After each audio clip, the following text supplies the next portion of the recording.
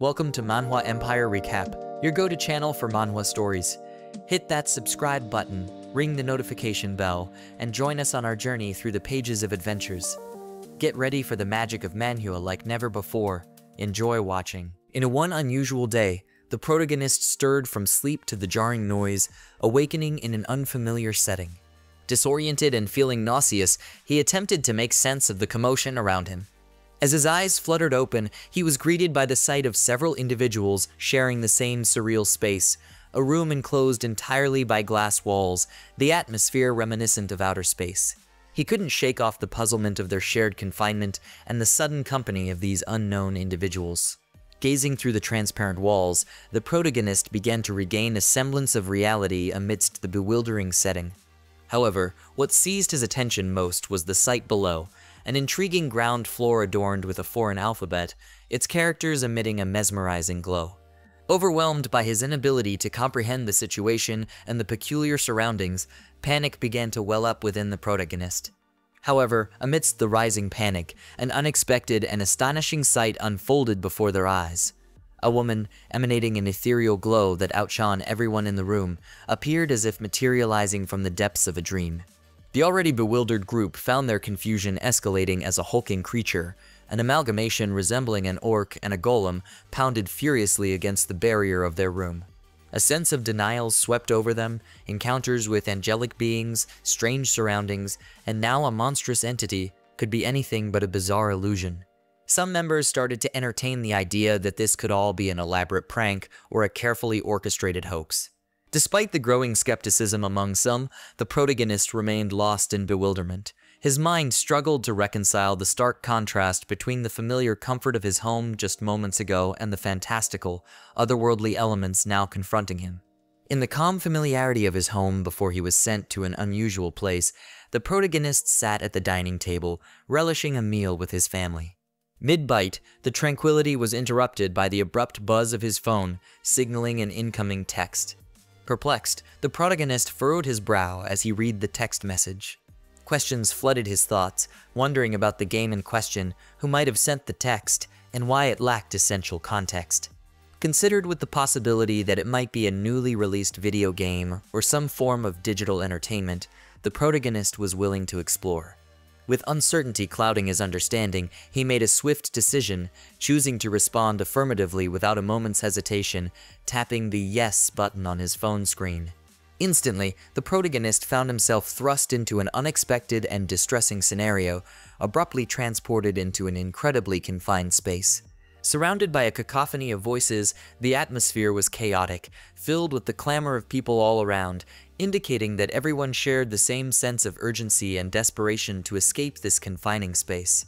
Amidst the chaos, one person stood out in their attempt to bring a semblance of calmness. This individual endeavored to restore a sense of order by initiating a conversation, seeking to jog everyone's memory about events preceding their current bewildering situation. Observing the protagonist's relative silence amidst the chaos, the person approached him, recognizing his calm demeanor amid the uproar. Unable to respond, the protagonist watched the individual leave, feeling frustrated by the inability to communicate amidst the pandemonium. Yet, after the encounter, it affirmed that this experience was starkly real, dispelling any doubts of it being fictitious or a dream. As the protagonist attempted to make sense of the situation, the ethereal figure, exuding an angelic presence, reappeared before them. To the group's astonishment and horror, the woman, once radiating a celestial aura, unleashed a display of fiery magic outside the glass confines. The powerful surge of fire magic had a specific purpose. It is to repel the monstrous threat attempting to breach their enclosed sanctuary. As the attention of everyone within the confined space fixated on the enigmatic figure, she welcomed them to the enigmatic realm known as the Otherworld, expressing gratitude for their acceptance of the invitation. However, despite her words, a lingering sense of confusion persisted among the group, since one of them could recollect accepting such an invitation. The goddess figure, in an attempt to clarify the situation, revealed their selection as chosen heroes destined to save a dying continent. However, her words sparked frustration as saviors for an entire land felt far too unrealistic. The goddess urged for calmness, pleading with the assembly to listen. She emphasized the necessity of understanding her guidance for their survival, since not everyone among them would have the chance to venture to the dying continent. The goddess further explained the criteria, stating that only those capable of clearing a tutorial would earn the chance to journey to the continent, which elicited a sense of unfairness among the people. The assembly began to listen attentively, their initial skepticism giving way to a reluctant acceptance of the gravity of the situation as the goddess repeated her instructions. The goddess reiterated the limited number of individuals who could proceed to the dying continent. Her words made some among the group couldn't contain their emotions and erupted in tears. However, among the distraught and emotionally shaken group, one individual was too calm. The goddess began by elucidating the environment they were in, labeling it as the start point, likening it to a waiting room designed as a pyramid with transparent walls. Within this space, essential supplies crucial for survival, such as food, water, and an array of weapons, were provided, aimed at aiding their journey in the other world. Continuing her explanation, she delved into the concept of special classes available to the individuals.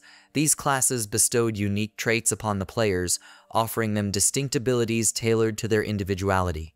In an instant, he realized that the world he now found himself in mirrored the fantastical realms he had only witnessed in video games and novels.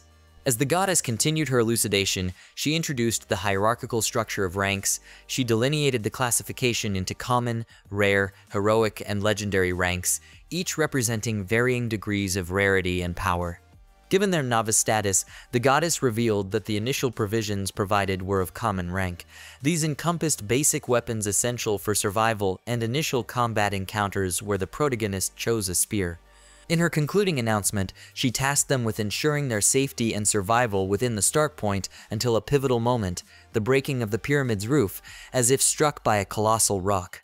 As the protagonist scrutinized the impending event, he was taken aback to discover that the destructive force wasn't caused by a massive rock, but rather by colossal hands punching through the roof. Reality struck as the walls crumbled, and the group collectively realized that the goddess figure's mention of a tutorial wasn't a mere jest. In the midst of the chaos, the goddess explained the diversity among the gathered individuals, each harboring unique personalities. She emphasized that their current surroundings would play a pivotal role in their growth and development. Following the chaos and destruction, the goddess figure directed them to say the words "status window" to gain a clearer understanding of the information she wished to convey. Without hesitation, the entire assembly echoed the words "status window." The protagonist, although initially composed and nonchalant, found himself compelled to participate along with the rest. Upon summoning the status window, a radiant line materialized individually in front of each person. As the glow subsided, the complete status window materialized, displaying personal data such as name, age, and player class. For the protagonist, his name was Lee Ki-young, 25 years old. However, confusion clouded Ki-young's understanding as he examined the numerical values indicating his strength and stamina, both registering at levels 10 and 11, leaving him perplexed about whether these figures were considered favorable or unfavorable. Surprise etched across Ki-young's face as the status window system delivered a notification that he had acquired a trait. The anticipation, fueled by the goddess figure's earlier mention of unique traits, heightened Ki-young's excitement as he eagerly delved into his newfound ability. Opening the traits section, Ki-young discovered a skill named Mind's Eye, classified as a heroic rank, granting him the ability to inspect the status windows and hidden talent ranks of both himself and others. Ki-young's eyes darted around the room, and to his surprise, the power of his newly acquired trait, Mind's Eye, allowed him to clearly perceive the status windows of everyone present. The realization of this newfound ability, while potent, also brought a sense of unease and overwhelm to Ki-young. Curiosity propelled Ki-young to observe others and their traits, wondering what unique abilities each person had acquired. As Ki-young observed others and their traits, he was taken aback by the discovery that some had acquired more powerful abilities, such as growth limit.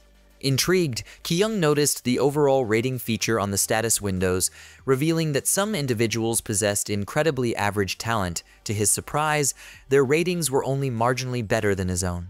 Eager to gauge the extent of his own potential, he directed his mind's eye toward his own status window, seeking to unveil the overall rating that would shed light on the convenience bestowed upon him. As Ki-young scrutinized his own status window, he felt a sense of disappointment and disbelief since the talent he had acquired advised him to limit his actions due to possessing the worst talent among the group. Ki-young's eyes fixated on the words emphasizing the severity of his predicament. The careful reading only accentuated the negativity embedded in the assessment, painting a stark picture of his perceived disadvantage. A sense of injustice swept over Ki-young as he perceived the system underestimating his capabilities. The feeling of unfairness resonated strongly within him, fueling a surge of frustration at how the system seemed to have dealt him an unfavorable hand. However, Ki-young wasn't alone in his displeasure. The room buzzed with a collective reaction as other players expressed their discontentment with the results they had received. Ki-young, grappling with the perceived disadvantage imposed by his trait, couldn't shake the feeling that the system had set him on a path where winning seemed elusive. After they checked their status window, the goddess figures call for their attention as the monsters breached the start point, the atmosphere tensed with imminent danger. In her final words, the goddess wished them all good luck, leaving the group to confront the daunting challenge that had unfolded before them. While chaos erupted around him, Ki-young remained rooted in his disappointment, his nonchalance unabated by the turmoil. As the skirmish unfolded, Ki-young's disheartenment kept him aloof, detached even as others engaged in the frantic struggle for survival. Amid the mayhem, one individual recognized the need to rouse Ki-young from his apathy, attempting to break through his detachment. The urgency in the person's voice penetrated Ki-young's indifference, emphasizing the imperative to arm himself against the encroaching monsters, echoing the guidance of both the status window and the goddess figure. Recognizing the need for collaboration and understanding the potential advantages granted by the status window, Ki-young swiftly turned his focus to inspecting the person's status window. With a calculated assessment, Ki-young sought to discern whether Dyaku possessed attributes or abilities that could be advantageous for their survival. Ki-young's surprise registered visibly as he perused Dyaku's status window due to his endurance level was an impressive 30, labeled as magic. Recognizing the potential synergy between his own unique trait and Dyaku's exceptional endurance, he glimpsed a pathway toward survival by making Dyaku his human shield. As the relentless surge of monsters continued, a palpable menace pervaded the once secure space. The majority of the players rallied to confront the imminent threat, however, not everyone proved fortunate, and some succumbed to the challenges of the game, meeting an unfortunate end. Urgent cries and advisories filled the air as these individuals urged everyone to arm themselves, emphasizing the crucial importance of grabbing a weapon to stand a chance against the encroaching monsters. In a strategic move, Ki-young opted to collaborate with Dyaku. Ki-young instructed Dyaku to lead the way, assuming the role of support in their collaborative effort. He understood that standing idly by wasn't an option, and it was crucial for them to proactively engage against the menacing monsters. Dyaku, witnessing Ki-young's resolute spirit and determination, was filled with admiration. In the midst of crafting their strategies, Ki-young and Dyaku remained vigilant, sensing the impending approach of a monster. Their anticipation heightened as a small creature, resembling a goblin with sharp fangs, surged toward them. Swift to react, Ki-young sprang into action, intercepting the oncoming threat before it could reach Dyaku. Ki-young, noticing Dyaku's lapse in vigilance, couldn't help but scold him for not keeping his guard up. Recognizing the importance of maintaining a heightened awareness, Ki-young took the lead while instructing Dyaku to run swiftly to avoid being caught by the encroaching monsters. As the duo moved forward, Ki-young and Dyaku remained sharp, attuned to their surroundings. Satisfied with having Dyaku as a companion, Ki-young felt a surge of happiness. He envisioned the possibility of Dyaku shielding him from the ferocious monsters that lurked in the other world. However, the sudden emergence of more mini-monsters disrupted their momentary peace. Ki-young found himself taking the lead once again, decisively facing the approaching threats.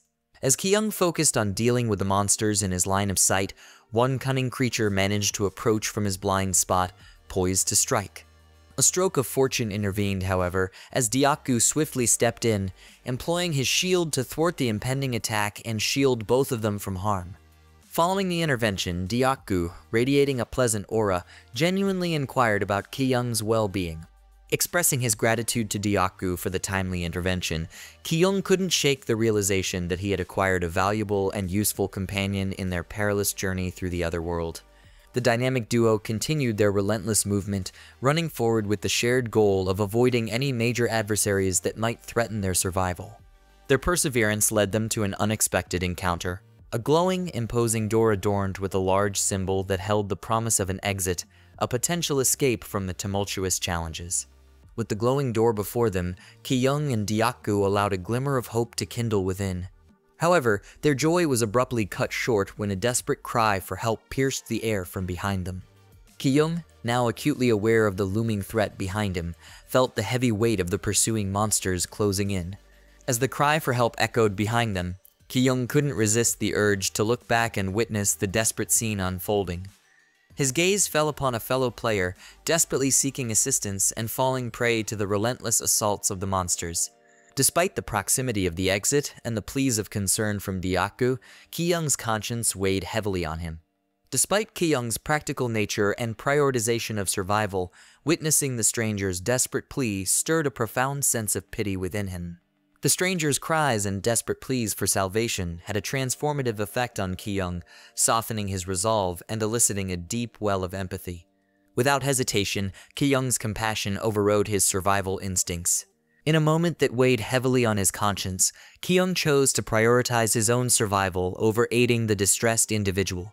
The stranger, taken aback and surprised by Ki-young's unexpected response, clung to a false hope that was swiftly shattered. Expressing the difficulty, he acknowledged that, no matter how agonizing, survival demanded certain sacrifices since the loot bag, representing a potential lifeline in the other world, became the focal point of Ki-young's determined escape. Running as fast as he could, Ki-young aimed to distance himself from the haunting cries of the stranger and the encroaching monsters. Dyaku, witnessing Ki-young's surprising decision, couldn't hide his astonishment at the turn of events. Despite his initial surprise, Dyaku, grappling with the harsh reality of the other world, reluctantly came to understand Ki-young's decision. Survival became the driving force, prompting him to run as fast as he could to catch up with Ki-young. But the poor man, he was left there all alone. He was desperate to be saved, but he was now devoured by these horrible creatures. Despite the heaviness in his heart and the unspoken remorse, Ki-young silently offered a quiet apology to the fallen player. In an effort to find solace, Ki-young chose to look at the brighter side of the situation. Expressing gratitude in an unexpected twist, he thanked the fallen player for the loot bag. Having successfully escaped the first round, Ki-young and Dyaku sought refuge in a cave, finding a momentary respite. As they found themselves in the cave, Dyaku turned to Ki-young, seeking guidance on their next steps. However, to Dyaku's surprise, Ki-young's mind, much like his own, was crowded with uncertainty. Ki-young's surprise mirrored Dyaku's as he discovered that the seemingly imposing and big-hearted Dyaku also sought direction and leadership. Acknowledging the need for a strategy, Ki-young proposed that they first determine the nature of the place they were in an attempt to gain some clarity. He asked Dyaku if he had any familiarity with video game settings. Ki-young, perceptive and quick-witted, began to sense a striking familiarity in the other world's settings, akin to elements found in video games like the status window, stats, title, and equipment classes.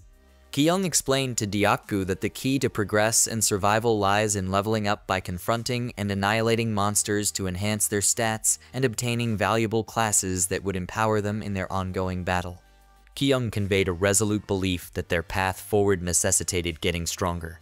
Grateful for the provisions they had managed to secure like food, water, weapons, and a shield, Ki-young acknowledged that, compared to other less fortunate players, they were relatively well-equipped. In the midst of contemplating the chaos surrounding them, an unexpected turn of events unfolded as a monster sensed their location in the cave where they sought momentary refuge. The element of surprise gripped both Ki-young and Dyaku. Contrary to their expectations, the creature made no attempt to launch an attack.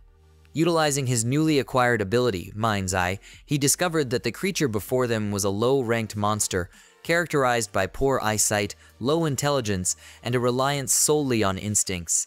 Recognizing their stroke of luck with the monster's poor eyesight, Ki-young swiftly formulated a plan. He gestured to Dyaku, urging him to remain silent to avoid alerting the creature to their presence. With careful and deliberate movements, Ki-young reached for his weapon, fully aware of the need for stealth and precision. Feeling a profound sense of nervousness, Dyaku found himself at odds with Ki-young's conviction that the low-ranked monster must be annihilated. Seizing the moment without a hint of hesitation, Ki-young's decisive nature came to the forefront, as he aimed his weapon at the creature with precision and fearlessness.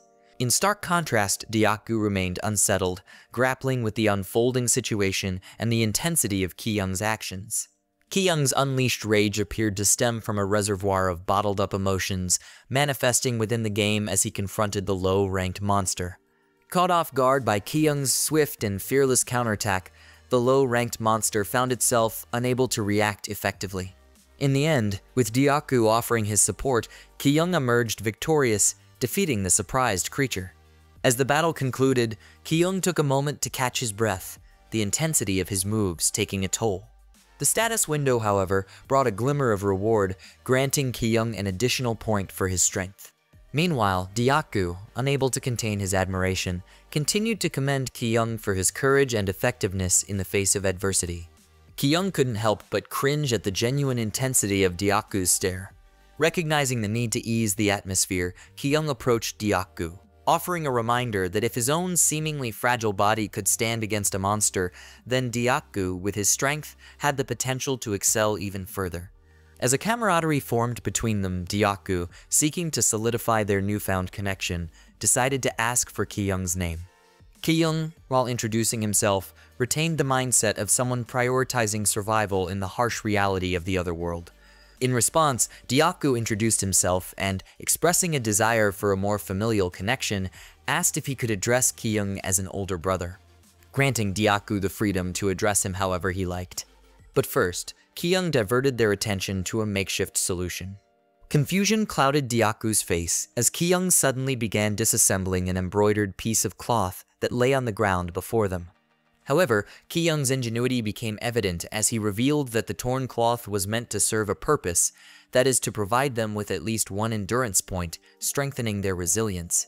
The gesture, born out of Ki-young's resourcefulness, touched Dyaku, prompting admiration for his newfound companion's intelligence, with Dyaku expressing his commitment to follow Ki-young's lead. The duo prepared to take the next step in their journey by breaking free from being classless. However, their plans took an abrupt turn when an intense vibration resonated through the ground. It prompted both of them to remain alert for the possible arrival of another monster. Adding to the complexity of the situation, a fellow player was in desperate need, being chased by the formidable monsters. The disturbance was not caused by a lone monster, but by a trio large and menacing.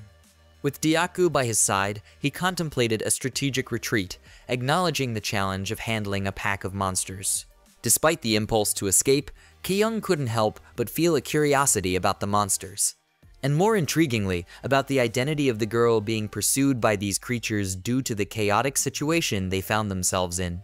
While sprinting alongside Dyaku, Ki-young activated his mind's eye skills once again, attempting to glean more information about the girl. The revelation unfolded as Ki-young discovered that the girl was named Young-hae Nim, with stats that predominantly fell under the rare category. However, one particular stat caught Ki-young's attention, and that is Haeun's magic power, a level 10 attribute, was classified as legendary. The astonishing nature of this discovery left Ki-young momentarily halted in his tracks, causing surprise in Dyaku. The revelation that Young-hae Nim possessed a legendary ranked stat, specifically in magic power, left Ki-young in a state of profound astonishment.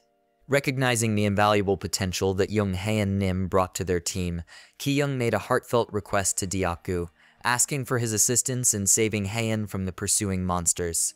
Dyaku, however, expressed concern about their ability to overcome the challenging task, considering the trio of monsters they would have to face. As Haeun exerted herself to sprint away from the relentless pursuit, she eventually caught sight of Ki-young. In response, Ki-young, opting for a stealthier approach, minimized his voice and guided Haeun to run towards their location. Understanding the urgency and the need for cooperation, Haeun swiftly grasped Ki-young's guidance. With Young-hae Nim now hidden alongside Ki-young and Dyaku, the trio braced themselves for the impending approach of the monsters. As the creatures drew near, it was Dyaku who first attracted their attention, being at the forefront of their group. Reacting swiftly, Dyaku took the lead and drew his shield, positioning himself to block the oncoming monster. Meanwhile, seeing Dyaku engaged in the struggle, Ki-young decided to take decisive action, joining the effort to support Dyaku and fend off the encroaching monsters. With swift precision, Kyung seized the opportunity to jump as high as possible, positioning himself midair with the intention of delivering a precise and powerful counterattack to the ferocious creature. The execution of this well-coordinated plan brought a sense of relief to Dyaku. He found himself astonished once again by Kyung's exceptional skills in combat. Kyung submitted to pour all his efforts into the fight against the monster in order for their survival. A determined look in his eyes, Kyung conveyed the unwavering resolve that survival was paramount. However, their perilous situation escalated as a second monster entered the scene, intensifying the challenge they faced. In a timely twist of fate, another player, appearing well-versed in the intricacies of the other world system, entered the fray. This mysterious player exuded a sense of professionalism, handling the situation with ease. To Kyung's surprise, the newcomer swiftly and effortlessly annihilated the second monster with just a single hit. Kyung, still grappling with the events that transpired, sought to comprehend the swift and efficient actions of the mysterious player who had come to their aid. The newcomer approached them with an aura that resonated strength, exuding a sense of familiarity with the challenges posed by the monsters within the other world. Nonchalant and experienced, the mysterious player seemed accustomed to the rigors of combat against the creatures that roamed the realm. Despite his handsome appearance, the weariness in his eyes hinted at the toll that continuous battles had taken on him. As the mysterious player faced Kyung, a moment of silent tension hung in the air, none of them taking the initiative to break the silence and initiate a conversation. Intrigued by the enigmatic prowess and aura of the mysterious player, Kyung found himself compelled to unravel the identity of this skilled individual. Utilizing his mind's eye ability once again, the status window revealed the name of this formidable ally, Kim Hyun-sung, who displayed stats painted a picture of remarkable prowess, with most of Hyun-sung's attributes ranking either heroic or legendary. Kyung's intrigue deepened when he noticed a unique skill in Hyun-sung's repertoire, one called Regressor of Altanus. The unfamiliarity of this skill prompted Kyung to speculate that it might involve the manipulation of time.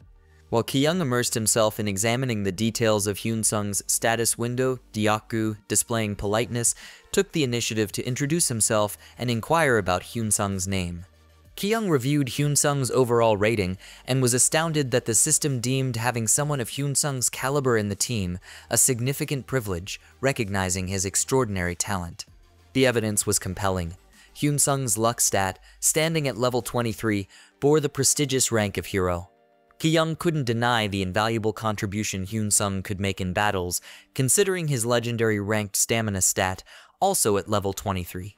Despite the acknowledgement of Hyun-sung's exceptional abilities, a sense of impossibility lingered in Kyung's mind, because he, lacking such innate talent, found it challenging to fathom how someone like Hyun-sung could receive such blessings. As Kyung's gaze remained fixed on Hyun-sung, he became increasingly convinced that Hyun-sung was no newcomer to this perilous game. Hyun-sung, curious about the dynamics within the group, turned to Dyaku and inquired about Kyung, expressing interest in their connection. With unbridled enthusiasm and a touch of pride, Dyaku introduced Kyung to Hyun-sung, wrapping his arms around Kyung and boasting of his combat prowess. Intrigued by the revelations, Kyung decided to delve into Hyun-sung's traits. To his surprise, he discovered that Hyun-sung possessed the legendary ranked trait of swordsmanship expertise. This unique skill granted advantages in all actions related to the sword. As the trio continued to interact and get to know each other, Kyung found himself grappling with a growing sense of jealousy towards Hyun-sung. In contrast, Hyun-sung appeared somewhat awkward and remained silent. This led Kyung to overthink and keep his guard up, since he couldn't shake the feeling that Hyun-sung might have noticed his scrutiny of Hyun-sung's stats. Amidst this, Haein, having overcome the trauma of being chased by monsters, tentatively tried to join them. Recognizing Hyun-sung's strength, Kyung opted to be as amiable as possible, expressing gratitude for the assistance and attempting to foster a positive rapport within the group. Hyun-sung revealed to Kyung that, at the moment, he was actively gathering survivors in the game and had prepared a camp as a suitable place for them to stay. Intrigued, Kyung inquired about the number of people Hyun-sung had already gathered. Hyun-sung shared that he had gathered around 30 individuals, though he wasn't certain about their combat capabilities, but he expressed his hope that both Dyaku and Kyung would join him. While Hyun-sung extended a kind gesture, Kyung, maintaining his guarded stance, couldn't shake the assumption that Hyun-sung might be too trusting, possibly making him vulnerable. Despite his reservations, Ki-young found himself admiring Hyun-sung's unique skill, the regressor of all tennis. Recognizing the potential significance of Hyun-sung's unique trait, the regressor of all tennis, Ki-young saw an opportunity for valuable insights or knowledge about the unusual world they found themselves in. Fueled by the desire to navigate the chaotic landscape of the other world, Ki-young made a conscious decision to maintain a positive relationship with Hyun-sung and follow his lead in their journey. As Deokgu and Hyun-sung exchanged words about their respective traits, Ki-young had a moment of reflection when it dawned on him that he had saved Haein from the pursuing monsters earlier. Observing her lingering shock and isolation in a corner, Ki-young extended a comforting hand, hoping to provide solace to Haein in the midst of the unsettling circumstances they all faced. In Haein's eyes, Ki-young radiated a comforting aura as he reassured her that he and his companions were there to help. Despite the terrors surrounding them, Ki-young's presence provided a sense of comfort to the terrified and delicate Haein, who was delighted to have companions in the midst of the horrors. Hyun-sung, observing Haein standing up, felt a peculiar sense of familiarity, as if he had known her before. Intrigued by this revelation, Hyun-sung was surprised and excited, eager to initiate a conversation with Haein. As Haein introduced herself, it became apparent that she had never met Hyun-sung before. Nevertheless, Hyun-sung displayed the most bright and cheerful smile upon meeting her for the first time. This unexpected enthusiasm from Hyun-sung puzzled Ki-young, who couldn't fathom the reason behind Hyun-sung's sudden cheerfulness. Given Haein's difficulty in trusting others, she sought comfort in Ki-young's presence, clinging to him as she engaged in a conversation with Hyun-sung. While Hyun-sung recognized Haein's emotional struggle, he assured her that she could openly share any concerns or reservations with him. Haein, despite reassurances, still appeared terrified and insisted to Hyun-sung that she was fine. This reaction heightened Ki-young's skepticism, as he found Haein's response to be somewhat peculiar when faced with Hyun-sung. Ki-young's thoughts raced with suspicion, considering the possibility that someone as powerful as Hyun-sung might be seeking Haein for a specific reason. He contemplated the idea that Hyun-sung, with his evident capabilities, had witnessed the unfolding events of the world. And in an effort to alter the impending chaos, Ki-young couldn't shake the suspicion that Hyun-sung's interactions were driven by a larger mission, one that involved acquiring everything beneficial for his own objectives. Ki-young, piecing together the clues and recognizing the power that Haein possessed, began to understand that she might be one of the perfect candidates that Hyun-sung was seeking. Haein, trying to lighten the awkward atmosphere, decided to act all cutacy and express her desire to be close to Ki-young. Haein expressed her gratitude for being saved, but acknowledged that it was getting late. Ki-young responded with a cheerful smile, assuring her that saving her wasn't a problem. He made an effort to maintain politeness, hoping to create a comfortable atmosphere for Haein. However, beneath the surface, Ki-young couldn't ignore the realization that he had gained a powerful ally in the form of Haein. Especially when Ki-young recognized the tremendous potential held by Haein, a person with latent magical abilities, and Hyun-sung, a seasoned veteran on his second regression. Viewing them as beacons of light in the darkness of this unfamiliar world, Ki-young considered them invaluable allies. The thought of having such powerful individuals in his team brought a grin to his face. And deep down, he harbored the hope that they could stay together until the journey's end. Encountering Hyun-sung and witnessing the camp he had established, Deokgu couldn't contain his positive energy.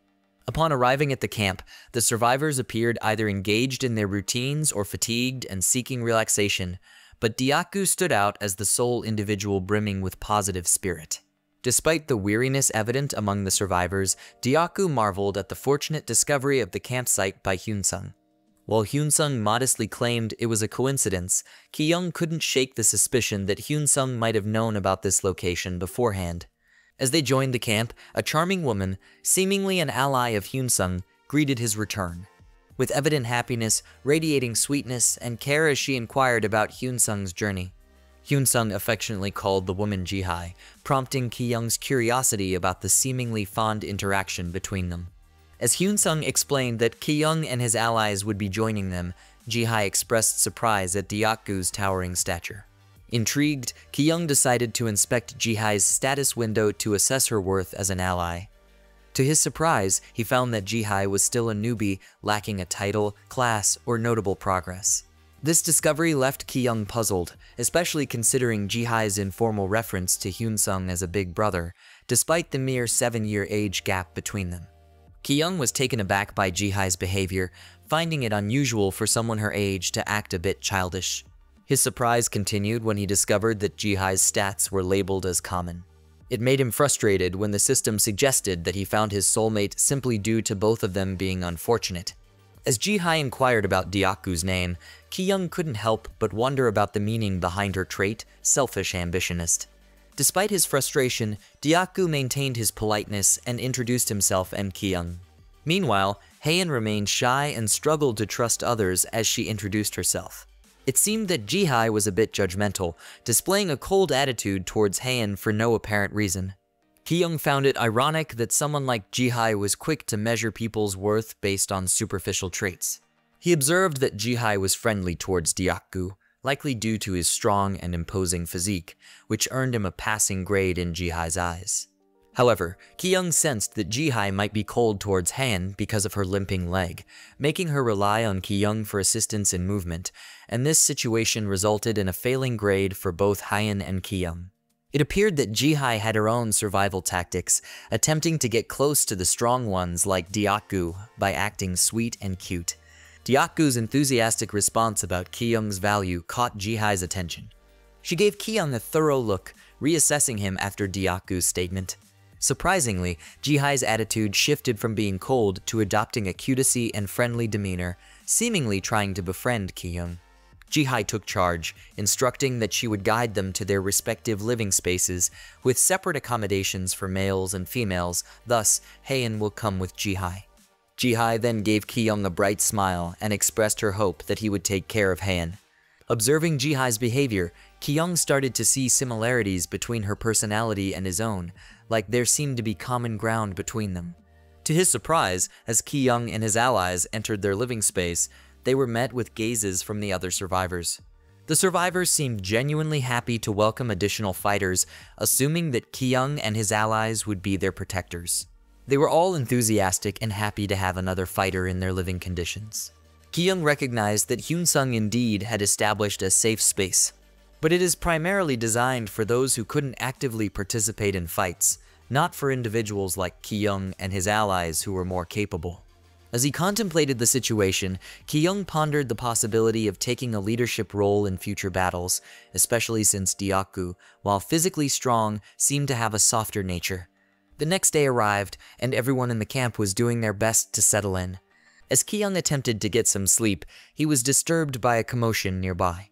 Upon waking up, he noticed that Hyun-sung was checking on Dyaku to ensure he slept well in the camp. Seizing the opportunity, Ki-young took the initiative to discuss an important matter with Hyun-sung. Expressing his observation, Ki-young addressed the fact that the majority of people in the camp didn't seem prepared for combat.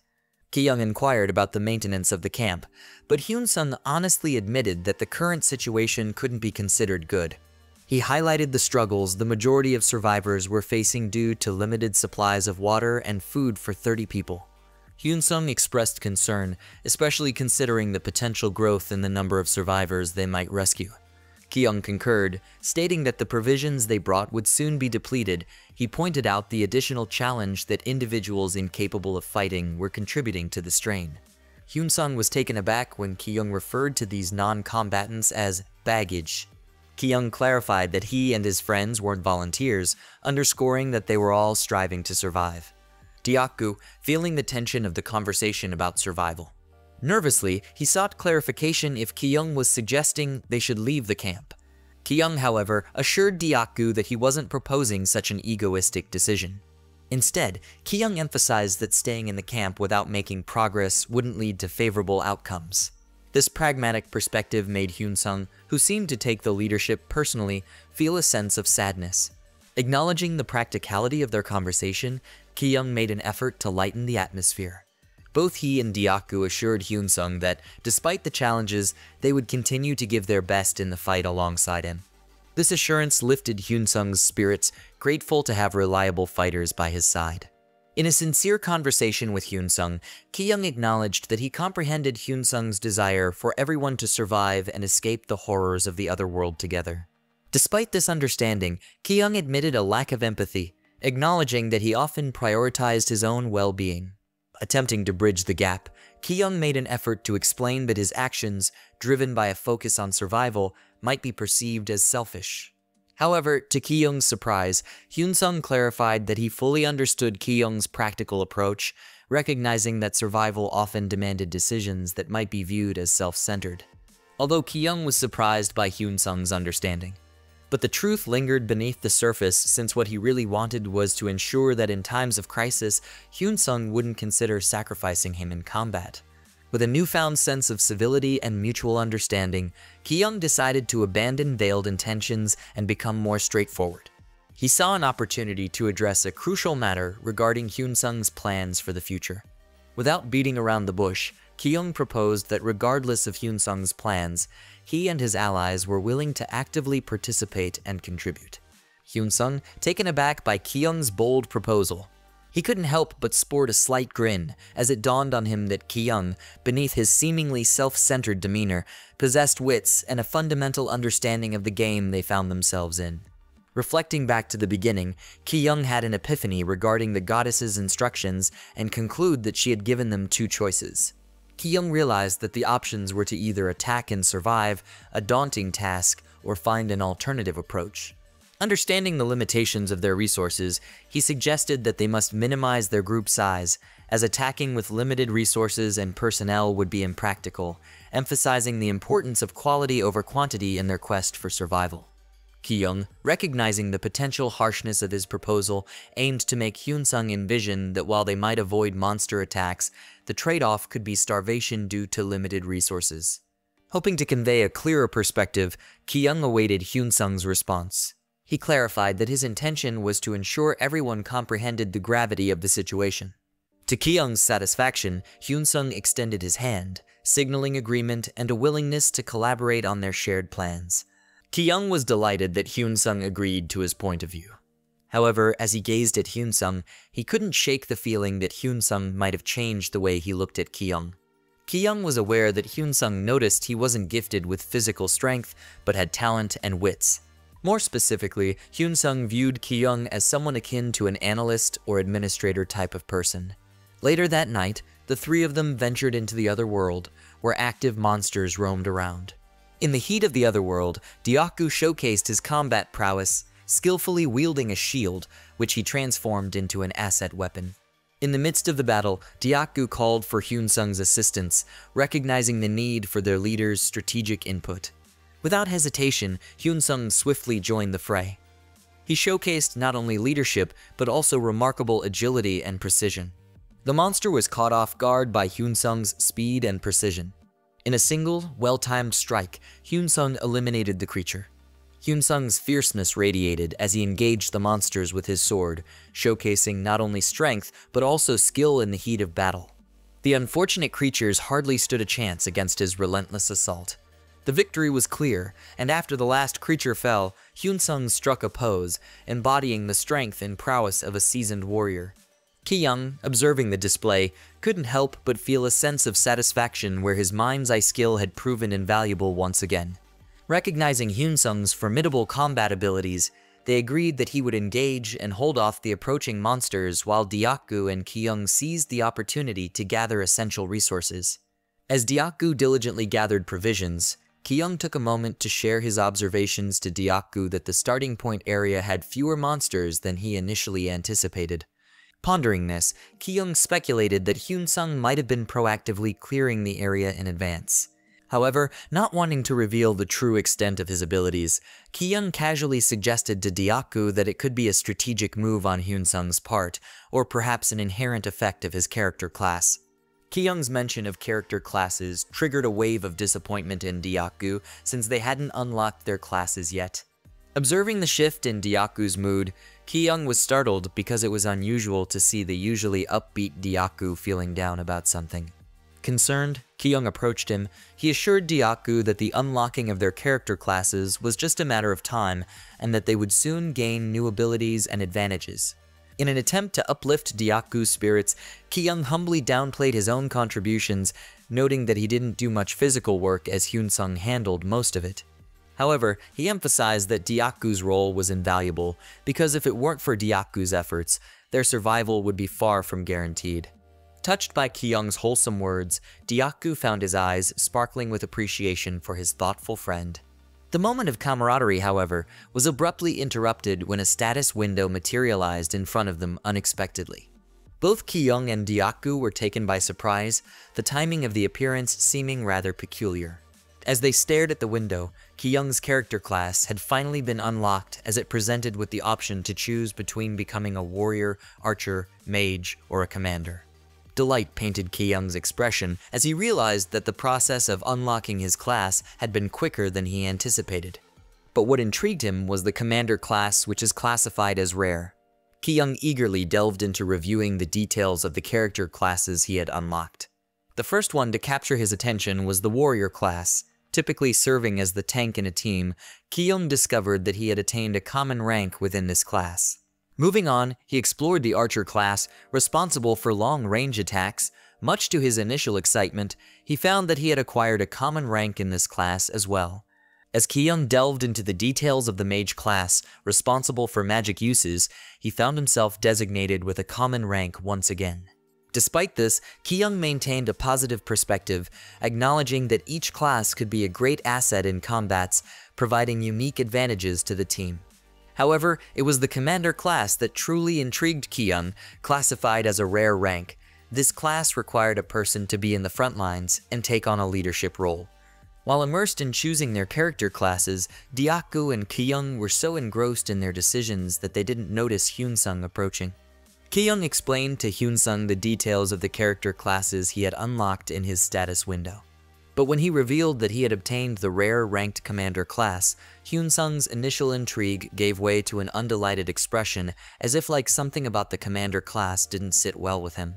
Skeptical, Ki-young shared his reservations, suggesting that the commander class might be a trap or a trick orchestrated by the system. Ignoring the suspicions that Ki-young and Hyun-sung harbored, Dyaku joyfully envisioned Ki-young as a commander, believed that Ki-young was a perfect fit for it. To him, it was a natural fit, as Ki-young's personality from the beginning of the game reflected the traits of an effective leader. Dyaku's ambitious vision of Ki-young as a commander encountered a momentary setback when Hyun-sung, practical and grounded, reminded them that certain benefits might only be gained from choosing specific classes. Ki-young, perceptive as ever, sensed that Hyun-sung might be subtly discouraging him from selecting the commander class, while Dyaku felt a compelling urge to advocate for Ki-young to choose the commander class. Hyun-sung, in his practical approach, suggested that being an archer might suit Ki-young better.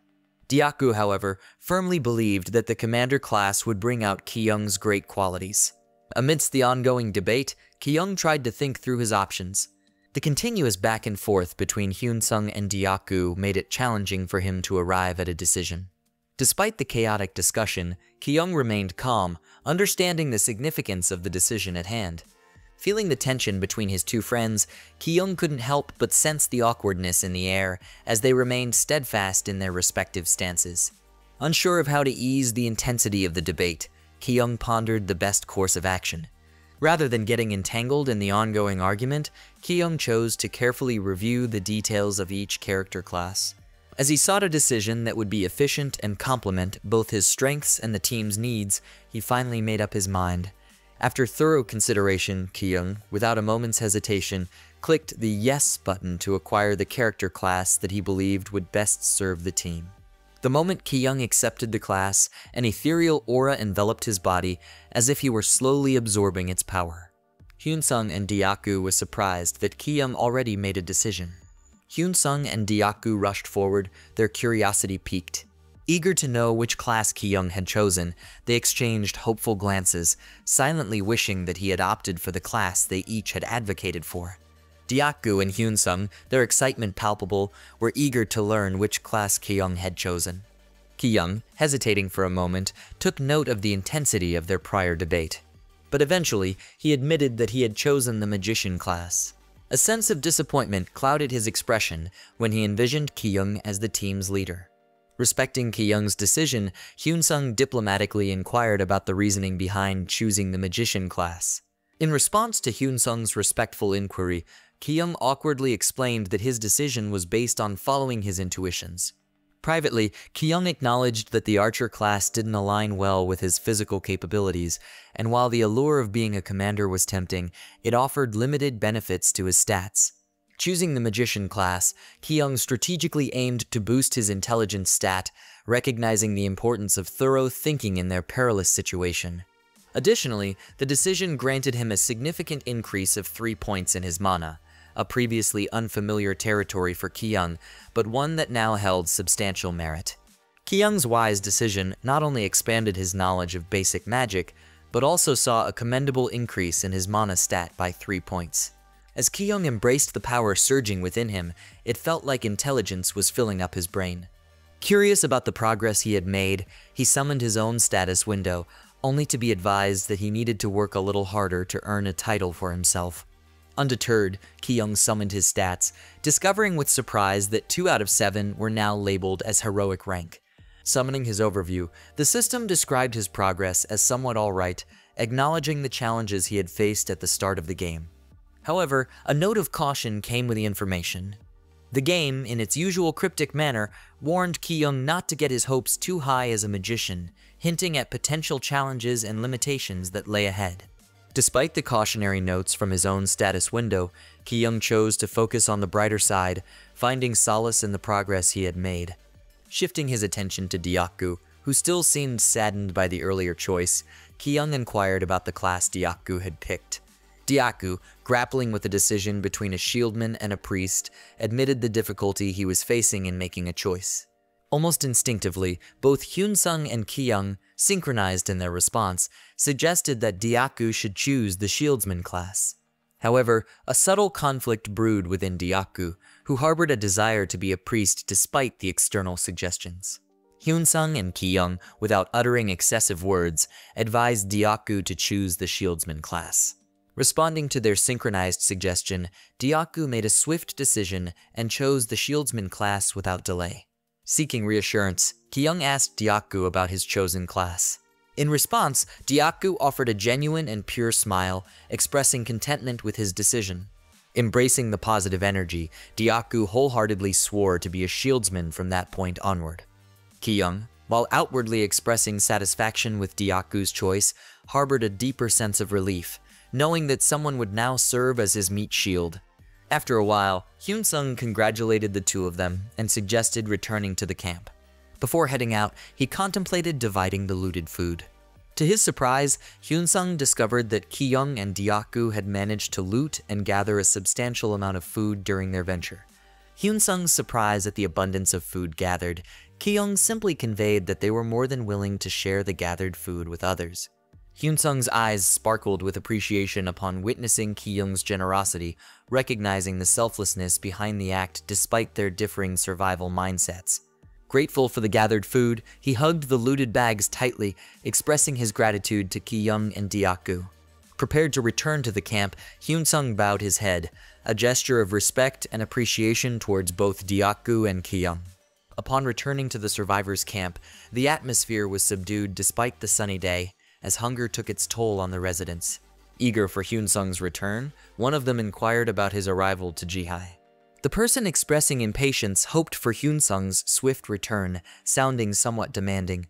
In the absence of Hyunsung, Jihai suggested they eat some of the leftovers or whatever remained in their storage to alleviate the hunger. Jihai got distracted as some man approached her. A man approached her with a desperate look, expressing a strong desire for just one bite of the bread she was eating. Moved by compassion, Jihai decided to share, cutting the bread in half to provide some relief. Jihai's act of sharing turned out to be mean and rude, as she only shared half of the bread with the woman she had been talking to. The man, who was already starving, received only crumbs. Despite his desperate hunger, he had no choice but to say thank you, even though Jihai's behavior came across as narcissistic and unkind.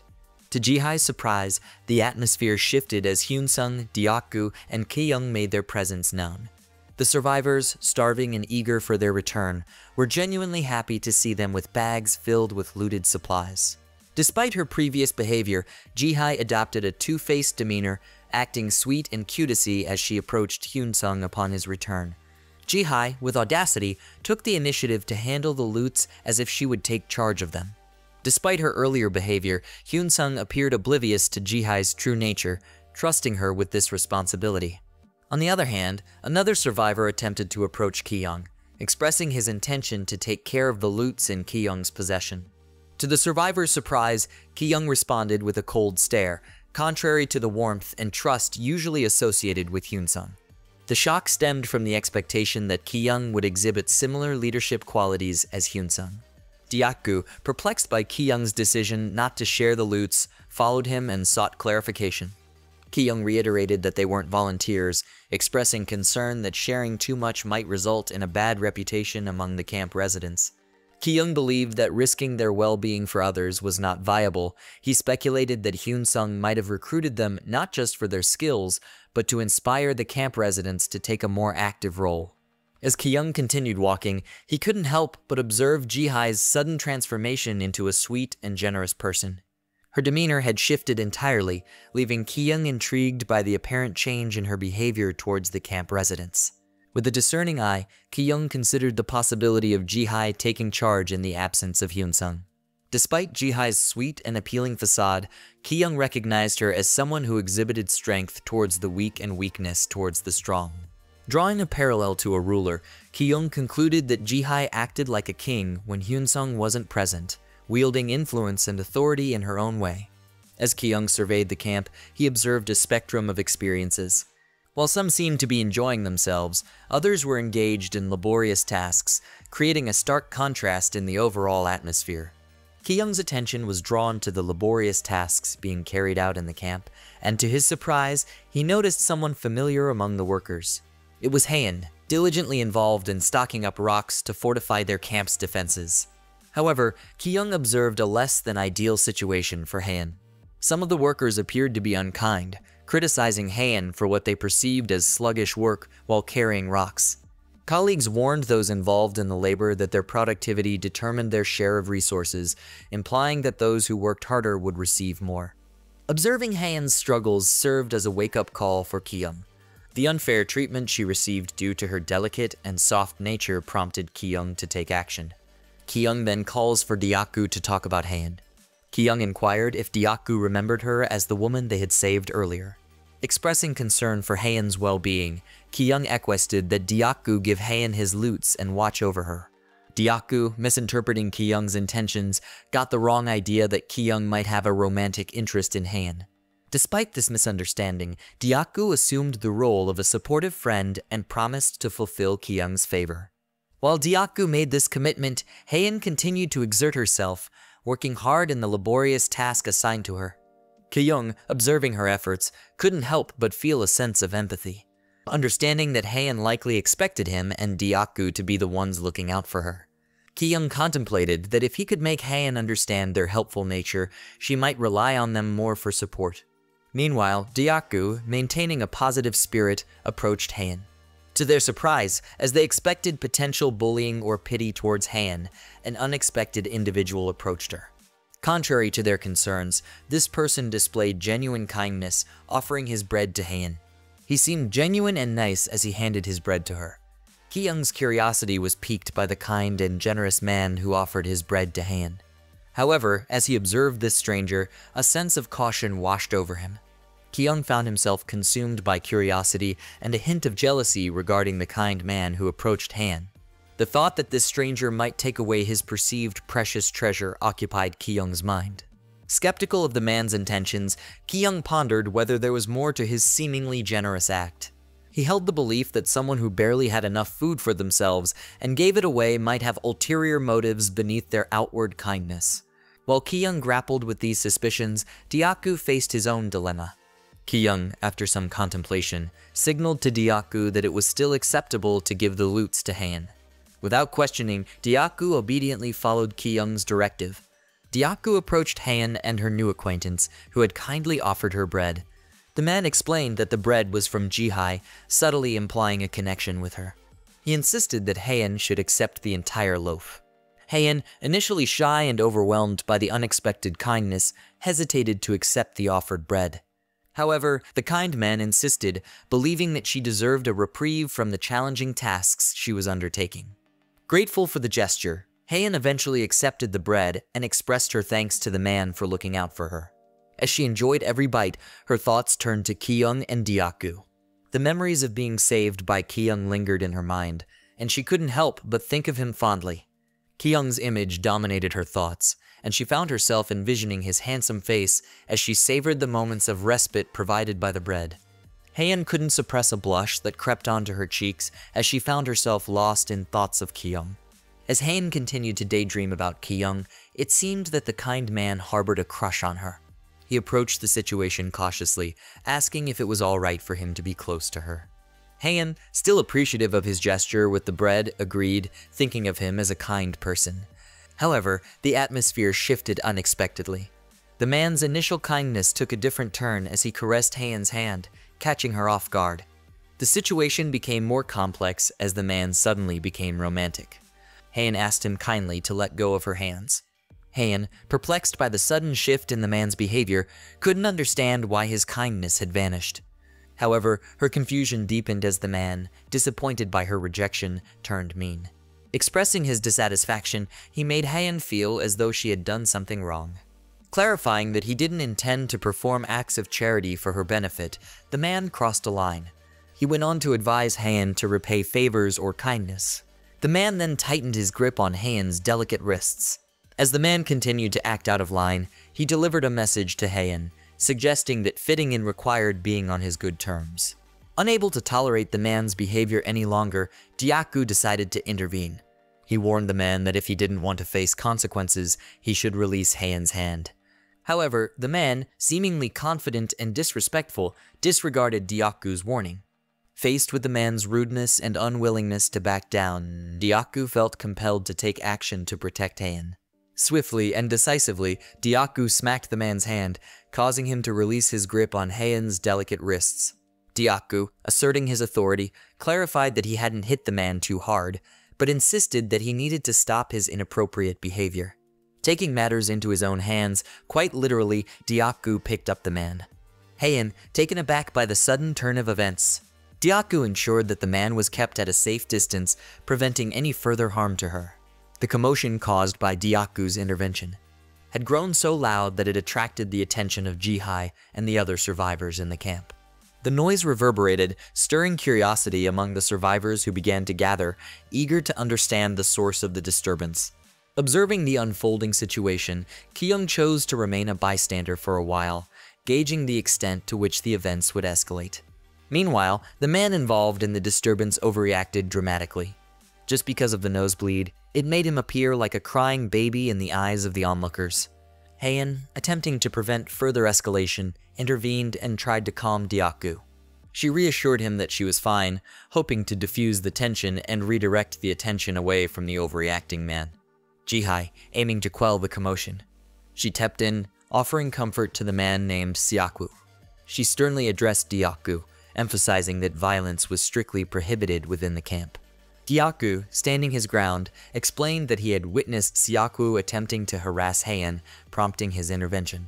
In an attempt to get to the bottom of the situation, Jihai turned her attention to Syaku and inquired about the validity of Dyaku's claims, only to be met with denial from Syaku. Syaku skillfully fabricated a narrative, asserting that the hand-grabbing incident was an accidental misunderstanding that Dyaku misinterpreted. This manipulation infuriated Dyaku, who saw through Syaku's attempt to portray himself as the victim in the situation. Syaku continued, stating that he merely wanted to be close to Heian, emphasizing her positive response to his actions. Jihai, seeking clarity, turned to Heian, scolding her and urging her to speak up about the truth. However, the attention placed on Heian made her feel pressured.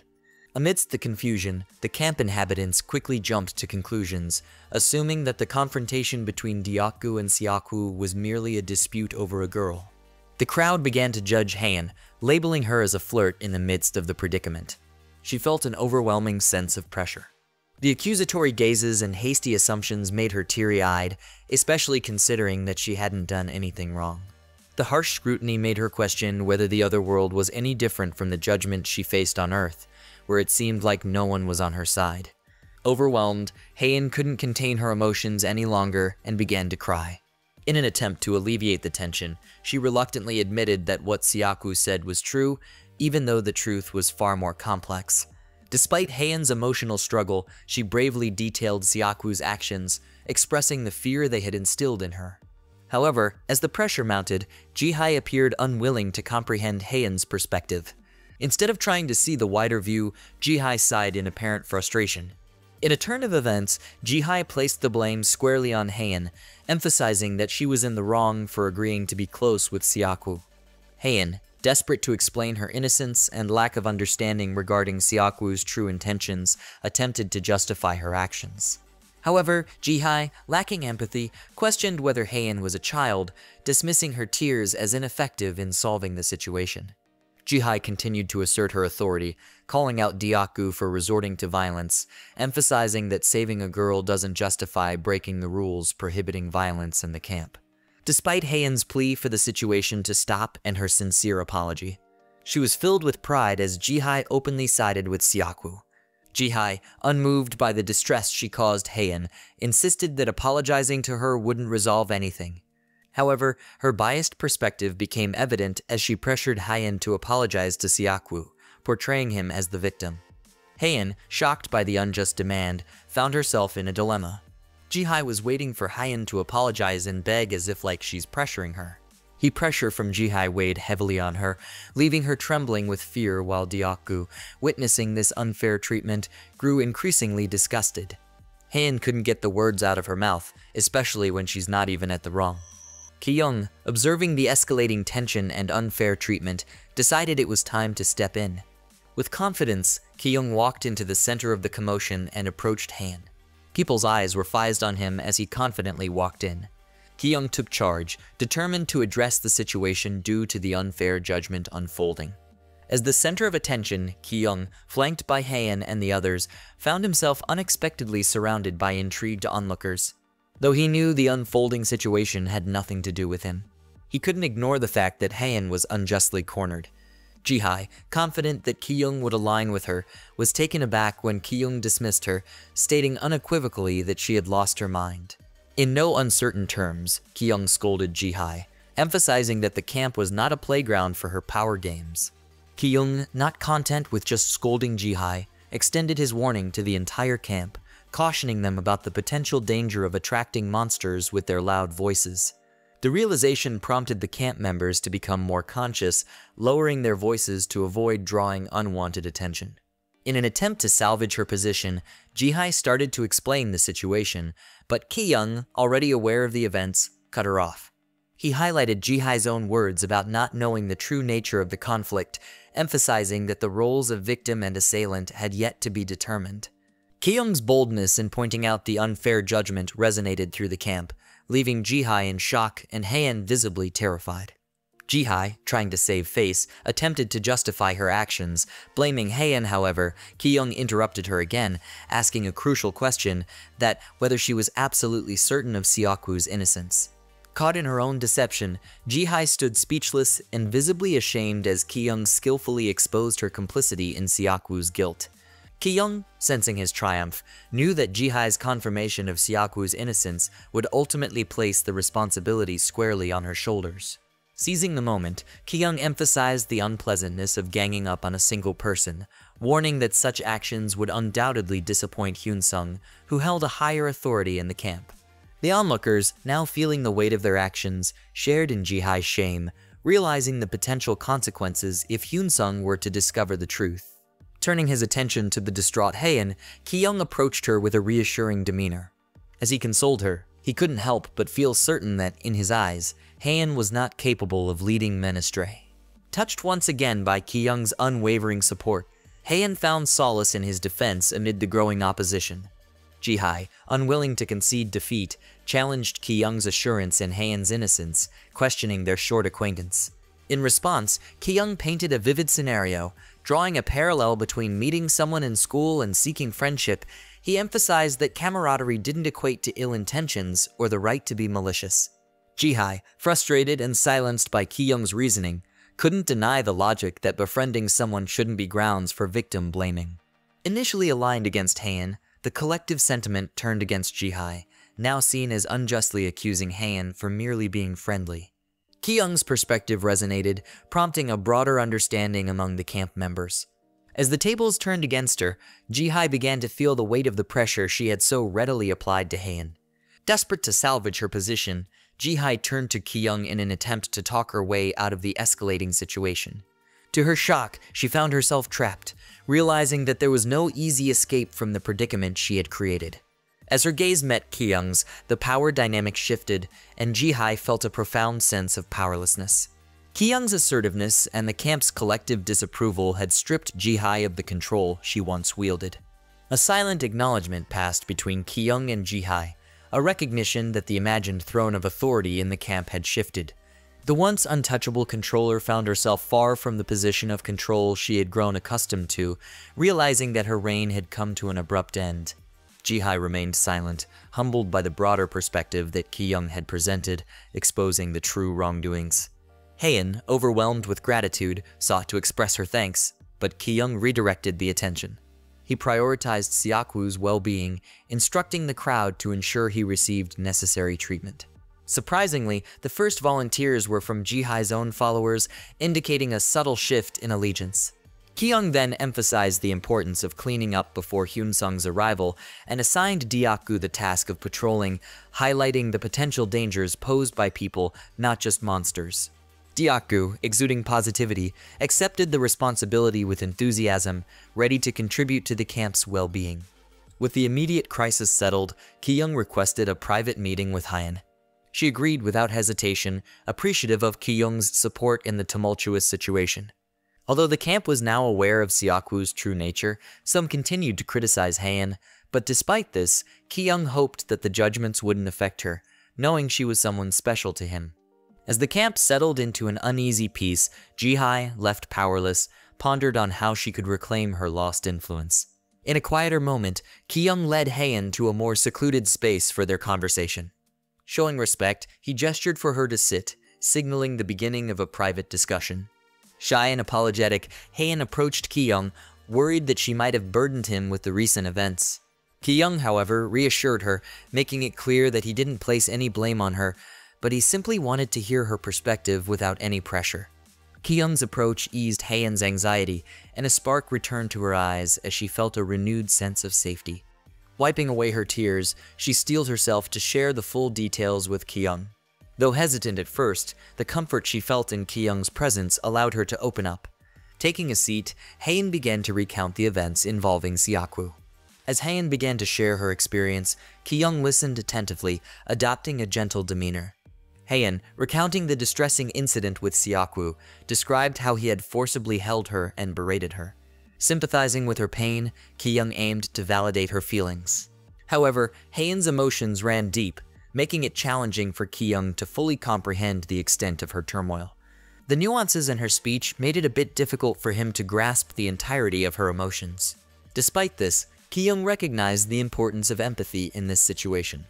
As Haein continued to share her story, the comfort she felt in speaking to Ki-young allowed her to release the pent-up emotions.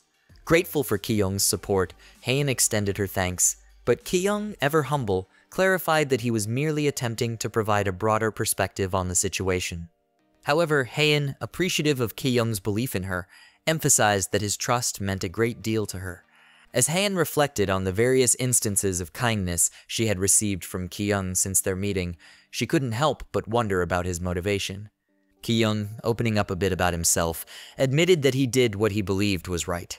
He revealed a personal connection to the situation, sharing that he had a younger sister in the real world around the same age as Haein.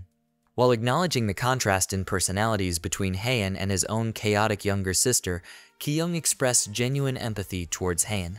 Curious about Haein's life beyond the other world, Ki-young inquired about her situation in the real world, in which Haein revealed the distressing fact that she had lost contact with her two older sisters.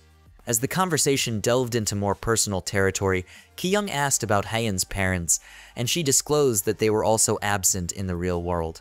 Seizing the moment, Ki-young opened up, acknowledging the similarities in their situations. As Haein blushed at the realization of their shared experiences, Ki-young was satisfied to have a connection with her. But deep down he thought of this as a perfect timing to empathize with her. Recognizing the opportunity to deepen their connection, Ki-young suggested that they talk more comfortably. As Ki-young suggested they talk more comfortably, acute panic swept over Haein, realizing that her crush was actively seeking to know her better.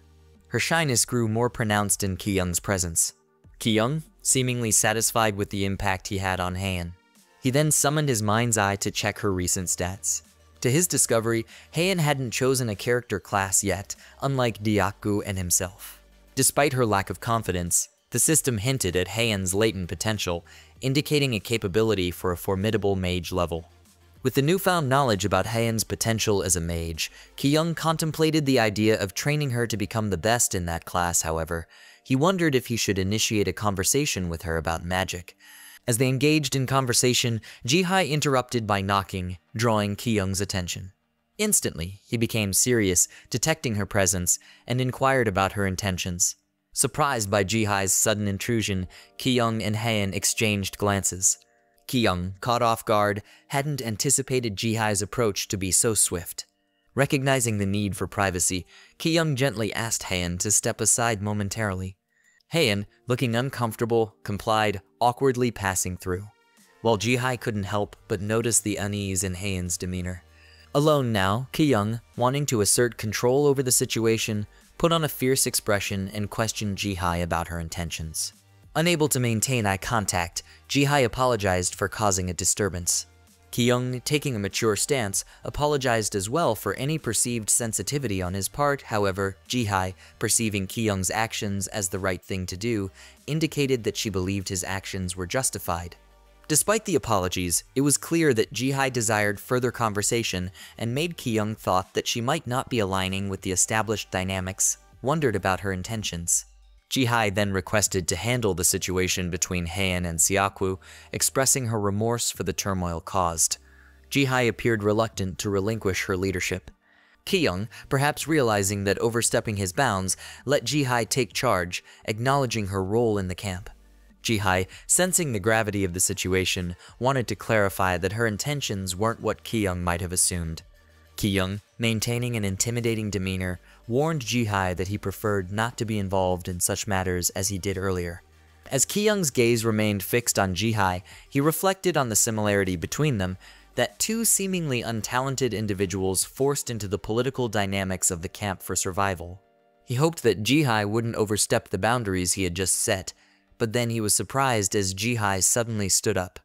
However, instead of asserting herself, she unexpectedly sat down next to him. Softly holding Ki-young's arms, Ji-hai promised that she wouldn't cross the line again, expressing regret for causing him trouble. It appears that Ji-hai and Ki-young clicked in terms of their own survival mindset. The unexpected turn of events had Ki-young feeling heated and uncertain, struggling to read Ji-hai's true intentions. However, the tension dissipated as Ji-hai revealed that she admired ambitious people. She confessed her fondness for Ki-young and expressed her hope for a positive relationship between them. Ji-hai acknowledged that Ki-young's actions might have been driven by a desire to impress Haein. In return, Ji-hai promised to look after Haein, recognizing the challenges she faced within the camp due to the dislike from some members. Ji-hai's candid words brought a smile to Ki-young's face, creating an unexpected connection between the two. The surprising connection between Ki-young and Ji-hai deepened as they confessed their similarities and shared mindsets. In a moment of unexpected intimacy, they shared a kiss, and Ki-young realized that the system had been accurate when it hinted that Ji-hai was his soulmate. In the aftermath of the turmoil, the camp organized a stage where Siakwu was required to kneel and offer a loud, clear apology for his reprehensible actions. The sincerity in his voice resonated as he expressed his deepest remorse to everyone, particularly to Haein. However, as the crowd absorbed the apology, rumors began to circulate. Whispers suggested that Ji-hai's alignment with Ki-young might be the reason behind Siakwu's public apology, and that Ki-young's influence had grown. The rumor mill also churned out discussions about Ki-young's apparent concern for Haein, leading to assumptions of higher authority attributed to him. Despite the public display of Siakwu's apology, skepticism lingered in some quarters. Some doubted Haein's innocence, speculating that she might be feigning her soft and innocent demeanor for attention. In the midst of these swirling rumors, Ki-young chose to remain silent, observing the unfolding dynamics within the camp. Ji-hai got nervous that she laughed, awkwardly being addressed as the big sis. In the present, Ki-young reflected on his decision to align with Ji-hai, recognizing her proficiency in navigating the political landscape of the camp. However, this newfound alliance came with its own set of challenges, including having to listen to Haeun's complaints about various circumstances throughout the day. Haeun, on the other hand, felt a sense of relief in sharing her grievances with Ki-young, finding solace in expressing the negativity that had accumulated within her. Despite the challenges, Ki-young appreciated the opportunity to learn and grow together, realizing that it was the best way to foster closeness. After Haeun had vented, Ki-young shifted the conversation, inquiring about her progress in using basic magic. Ki-young, eager to teach Haeun, demonstrated the use of basic magic by pointing his finger. As he summoned a tiny fire on the tip of his finger, Haeun was visibly impressed. Her face lit up with happiness at witnessing Ki-young's magical prowess. However, behind the scenes, Ki-young was also occupied with his own magical training, working alongside Deokgu and his shieldsmen to enhance their abilities for battles. He advised Haeun on the importance of imagination and chanting while casting spells, emphasizing that these aspects were crucial for mages to enhance attribute magic. Despite his demonstration, Ki-young acknowledged the mediocrity of his own magic skills. That's why he hoped that Haeun would surpass him. Ki-young informed her about the upcoming hunting trip with Hyunsing and Deokgu, expressing his hope that they would continue practicing. Haeun, filled with positivity and determination, promised to do her best in training. After the consultation, Ki-young decided to call it a day. Before he could leave, Haeun approached him, seeking further guidance on something she still couldn't understand. Ki-young, happy to assist, listened as Haeun shared that her mana had recently increased. Intrigued by her progress, Ki-young, while looking at Haeun, contemplated using his mind's eye to gauge her development, considering that she might soon be able to choose her own character class. Excitement filled Ki-young as he used his mind's eye to examine Haeun's progress through her status window. To his surprise, Haeun now had a class and a disposition of pure advocate, but the system, however, advised her to work hard to gain her own title. Ki-young, reading through Haeun's status window, felt a sense of confusion. His gaze fixated on Haeun's class, a mage, which was ranked as common. His surprise heightened as he delved further into the overview of Haeun's status window, which indicated that she had acquired a perfect understanding of foundations and basic knowledge regarding magic and mana. Ki-young was astonished to realize that Haeun had already achieved the status of a mage, challenging his previous assumptions about her learning progress. He couldn't reconcile the image of the sweet and innocent girl with the fact that she seemed to have lied about her magical abilities. Haeun, who had always radiated sincerity, straightforwardly informed Ki-young that she didn't know how to use her mana yet. However, Ki-young, aware of the information he had gleaned from her status window, realized that her statement was a lie. Ki-young's gaze lingered on Haeun, trying to reconcile the innocent and kind image he held of her with the newfound knowledge that she was capable of lying. Haeun, perceptive to Ki-young's prolonged stare, prompted him to explain himself nervously, and he quickly brushed it off, claiming he was lost in thought about something else. Despite knowing that Haeun was already proficient in using her mana, Ki-young chose to go along with her pretense, maintaining the facade that he was genuinely willing to teach her. As he looked at Haeun's status window, he was surprised to find that the system labeled her class as a mage with a heroic rank, which made him wonder why Haeun would pretend to struggle with understanding her own mana. While Ki-young played along, he couldn't help but ponder the reasons behind Haeun's charade and what her true plans might be. Ki-young took the initiative to teach Haeun how to summon a flame through the tip of her finger. To his surprise, after just one instruction, Haeun managed to summon a tiny flame effortlessly. However, her next move, she pretended as if she couldn't hold the flame for much longer. This left Ki-young in with disbelief, knowing that Haeun could definitely pull off some magic. Haeun, feigning vulnerability, acted as if she didn't grasp Ki-young's teaching, though Ki-young was convinced she did it intentionally. Haeun, eager to learn more, asked Ki-young for further instruction. However, Ki-young, having other commitments, decided to conclude their training session for the time being. Despite this, they compromised on resuming their training the next day, until Ji-hai's underling interfered with their session. This underling was revealed to be Park Ha-young. She is Ji-hai's lackey, as well as the connection Ji-hai sent after the incident with Seokwu. Ki-young had noticed Ha-young frequently around after the incident with Seokwu, but he couldn't fathom why she was summoning him now. To To provide some privacy, Ki-young bid farewell to Haein, intending to address whatever matter Hae-young had brought to his attention. Filled with joy, Haein expressed gratitude for Ki-young's assurance that they would resume their training together on another day. Observing Haein as she walked away, Hae-young couldn't help but notice a hint of insecurity in her demeanor, possibly due to her association with people connected to Jihai. As Ki-young questioned Hae-young about the sudden conversation, she hesitated to cut to the chase. Instead, she inquired about the members Ki-young planned to announce for the upcoming hunting trip. Hae-young then expressed her desire to be included in the expedition, wondering if it wasn't too late. However, before Ki-young could approve her request, he decided to analyze Hae-young's potential contribution and assess whether she could be an asset in the next hunting trip. Ki-young, analyzing Hae-young's stats, was impressed to find that her constitution stat was ranked rare, while her strength stat was even higher, ranked heroic despite not having a class. When Ki-young straightforwardly informed Hae-young that he might consider recommending Haein first, Hae-young asserted her belief that those chosen for the hunting trip should be capable fighters. She exuded confidence, convinced that she was more suitable than Haein, although Ki-young, in his mind, disagreed, recognizing Haein's untapped potential. Considering asking Hyun-sung instead, Hae-young sought advice from Ki-young. However, Ki-young cautioned her not to get her hopes up, hinting at the challenges she might face in convincing the camp leader. After some deliberation, Jihai, Hyun-sung, Ki-young, and Deokgu gathered in front of the camp to make a special announcement about who would participate in the upcoming hunting trip. As Jihai called for Hyun-sung to make the announcement, an air of intrigue filled the camp, and murmurs began to circulate among the crowd. Hyun-sung, taking the stage, delivered a speech emphasizing the challenges posed by the system and the necessity for willing survivors to participate in the upcoming hunting trip. Even before the official announcement, rumors circulated among the crowd, speculating that Haein would likely be included due to her rumored status as Ki-young's favorite, perceived by some as unfair. In the face of judgmental words from others, Haein chose to cover her ears, seeking solace in thoughts of her crush, Ki-young. In those moments, she felt a sense of assurance that Ki-young was the only person she could truly rely on within the camp, providing her with a source of comfort.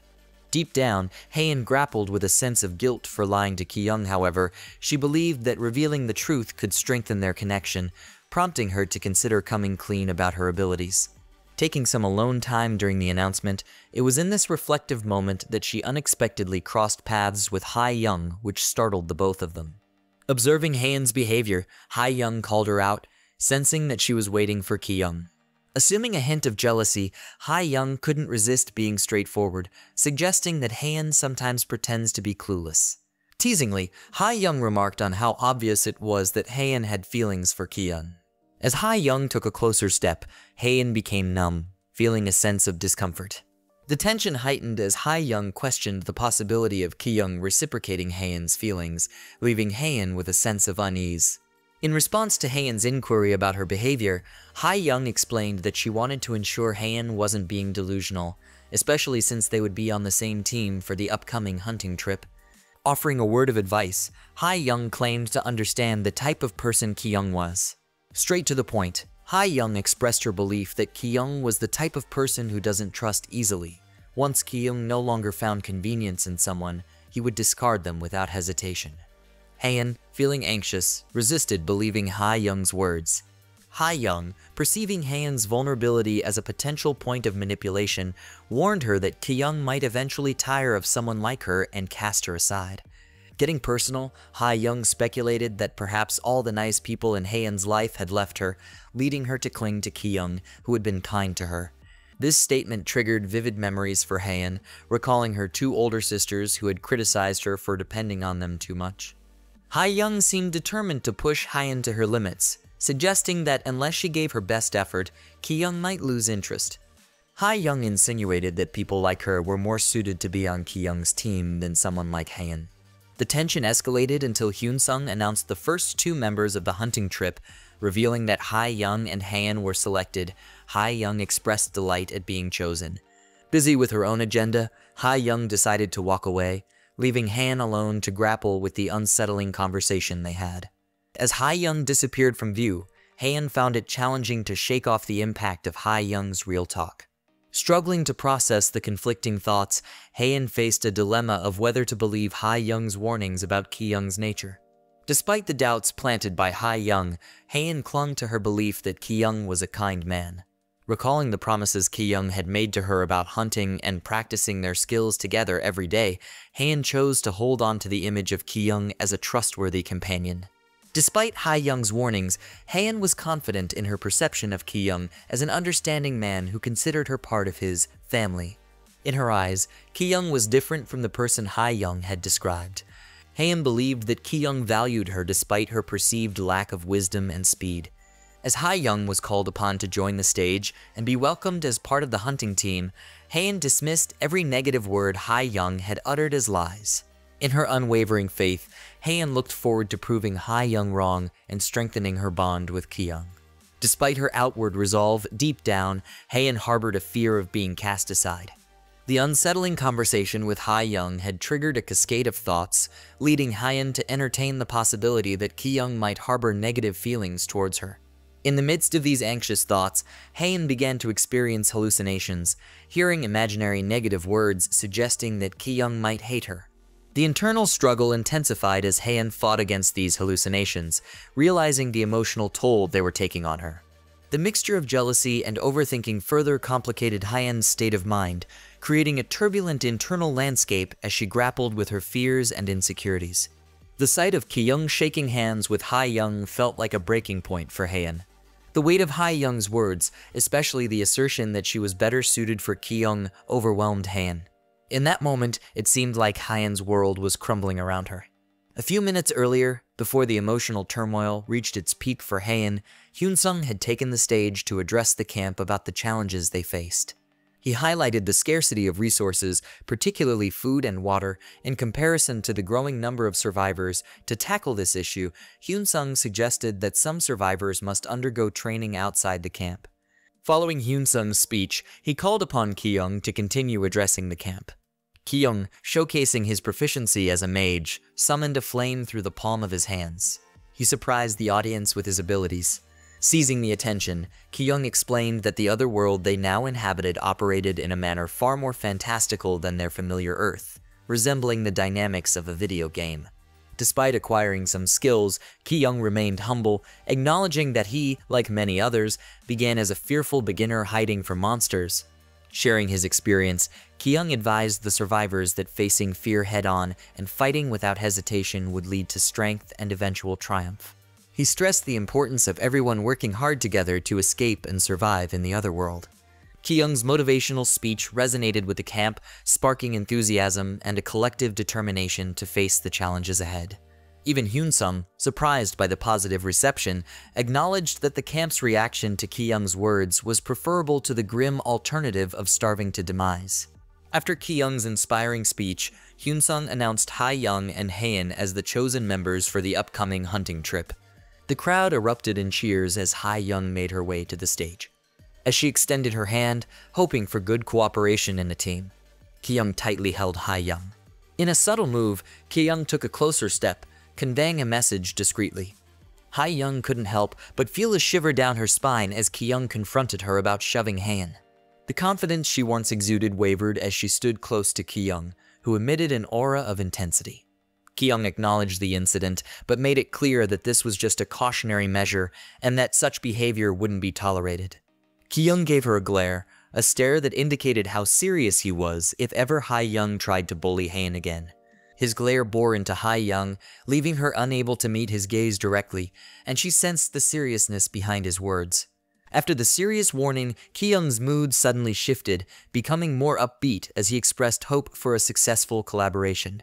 As Ha-young walked away, visibly affected by the encounter, Ki-young's mind was filled with thoughts about saving Haein from bullies and growing closer to her. However, as he scanned the crowd for Haein, Ki-young was surprised to find her, as she looked so gloomy and unpleased during the positive ceremony. A closer look revealed the toll of negative words on Haein, suggesting that she might be on the verge of breaking down from the emotional weight she carried. Ki-young, despite being known for his intelligence, found himself feeling intimidated by the unexpected demeanor of the usually sweet and kind Haein. This unfamiliar sense of intimidation left him unable to comprehend its origin, and his gaze remained fixated on Haein. Dyaku, noticing Ki-young's discomfort, approached him with concern and suggested that Ki-young should focus on taking care of himself. He expressed his worry that Ki-young might be feeling unwell, perhaps due to the food they had consumed earlier. As Ki-young glanced back at Haein, he noticed her calm demeanor as she waved at him from the stage. Ki-young, feeling a sense of unease and confusion, awkwardly waved back. However, he couldn't shake the feeling that something was amiss with Haein. Meanwhile, Ha-young, still shaken from Ki-young's warning, couldn't escape the nagging feeling that she had messed something up. The image of Ki-young cautioning her against bullying Haein lingered in her mind, making her nervous. She realized that Ki-young's perceptiveness could pose a challenge, and she wondered how her actions might have affected her standing with him. Ha-young, struggling with the weight of her mistake and the potential consequences, found herself contemplating the consequences of a single misstep. She had worked hard to secure her position, leveraging her connection with Jihai. She even avoided laborious tasks by becoming one of her underlings. As she snaps back to reality, her attention was called by Jihai. Jihai, once the undisputed leader, now advised Ha-young to excel in the upcoming hunting trip and take good care of Ki-young. This unexpected submission to Ki-young's influence left Ha-young unsettled, realizing that the dynamics within the camp were evolving and the roles were shifting in ways she hadn't anticipated. Ha-young, recognizing the importance of connections and alliances in their challenging situation, acknowledged Jihai's advice about having reliable people around. However, she was keenly aware that her recent misstep with Ki-young had put her in an unfavorable position. Watching Ki-young being comforted by Hyun-sung and Dyaku, Ha-young realized that he was not someone to be underestimated. Despite her dislike for Haein, Ha-young decided to set aside her pride since she needed to mend her relationship with Ki-young. Ha-young knew she had to adapt to the changing landscape to secure her place. With a newfound determination, Ha-young resolved to do whatever it took to earn Ki-young's favor. The next day marked the commencement of the hunting trip, with Hyun-sung and Dyaku positioned at the vanguard.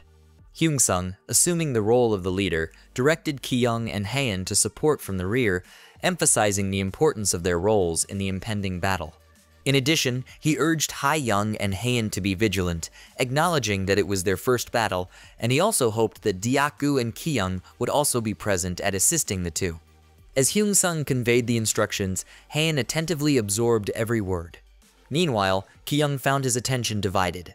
Although Hyun-sung's voice faded into the background, Ki-young's gaze remained fixated on Haein. Ki-young found himself questioning whether he was imagining things or simply overanalyzing Haein's behavior, especially after witnessing her express anger for the first time. His prolonged gaze caught her attention. Haein immediately shot him the sweetest smile. Caught off guard, Ki-young, unsure of Haein's intentions, decided to maintain a guarded demeanor. Meanwhile, Ha-young, determined to prove herself as a valuable subordinate to Ki-young, observed the dynamics unfolding within the group. After all the instructions were provided, Hyun-sung turned to face the entrance of the designated location for their hunting trip. With a final conclusion, he declared that it was time to depart. As they pressed forward, Ki-young found himself taken aback by the intensity of the journey that unfolded before them. Upon their entrance, a diverse array of monsters awaited, poised to counter the group. Hyun-sung wasted no time and initiated the offensive, swiftly engaging some of the creatures.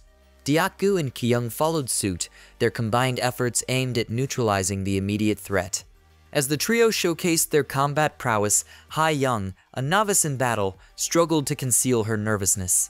Ki-young, wielding his spear with unwavering determination, poured all his might into the fight. However, unlike Ha-young, whose fear was palpable, Haein watched in awe as Ki-young displayed a newfound level of bravery and masculinity in combat. The aftermath of the intense battle left a field of defeated monsters, courtesy of the formidable trio.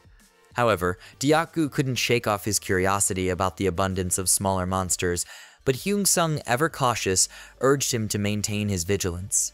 As Dyaku began to ease his guard, a well-timed warning shattered his sense of relief. He turned swiftly, only to face a colossal monster, prepared to unleash its wrath upon them. With instinctive speed, Dyaku drew his shield, positioning himself as the frontline defender against the looming threat. Summoning all his might as a shieldsman, Dyaku squared off against the gigantic monster. The colossal monster, initially surprised by the audacity of this seemingly insignificant human, found itself immobilized under the unexpected strength of Dyaku. In its desperate state, all the creature could muster was a resounding roar that echoed through the other world.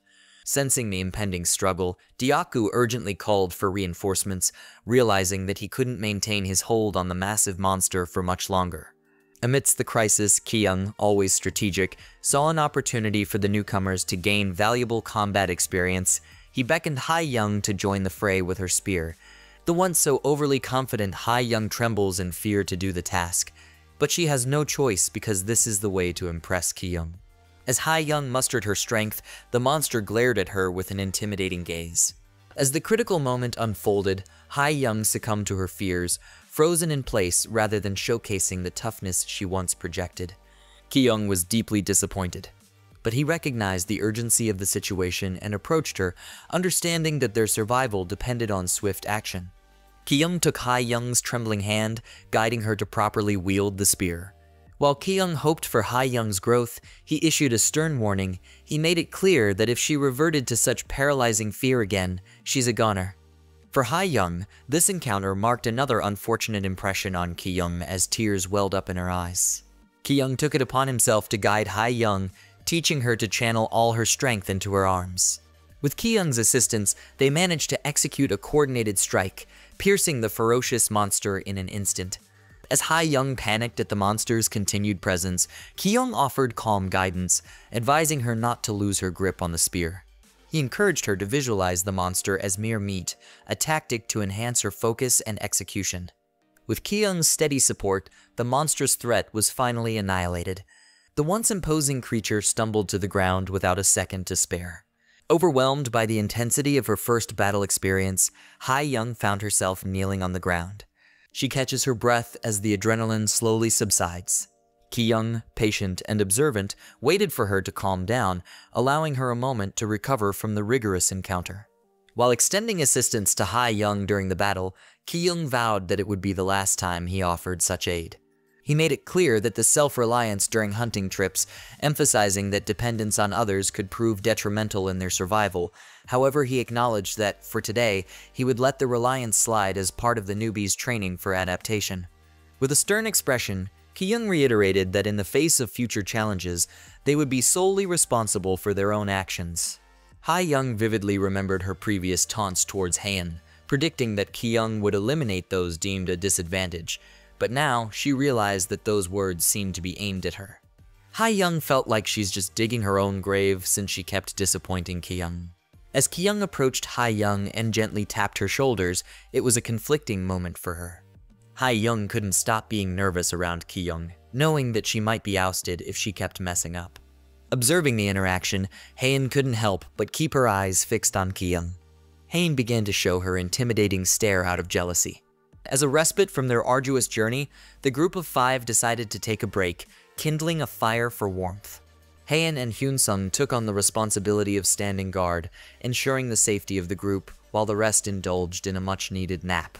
After a considerable time on guard duty, Hyun-sung, displaying remarkable stamina, suggested that Dyaku take over for Haein so she could get some rest.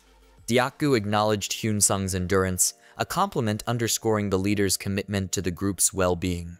While the others recharged their energy, Kyung found it challenging to relax. Despite the heaviness of his eyelids, an intense restlessness prevented him from succumbing to sleep. The looming thoughts of the aftermath of their hunting trip weighed on him. He pondered the paths he would need to traverse to ensure his survival once the hunt concluded. He questions about the mysterious continent.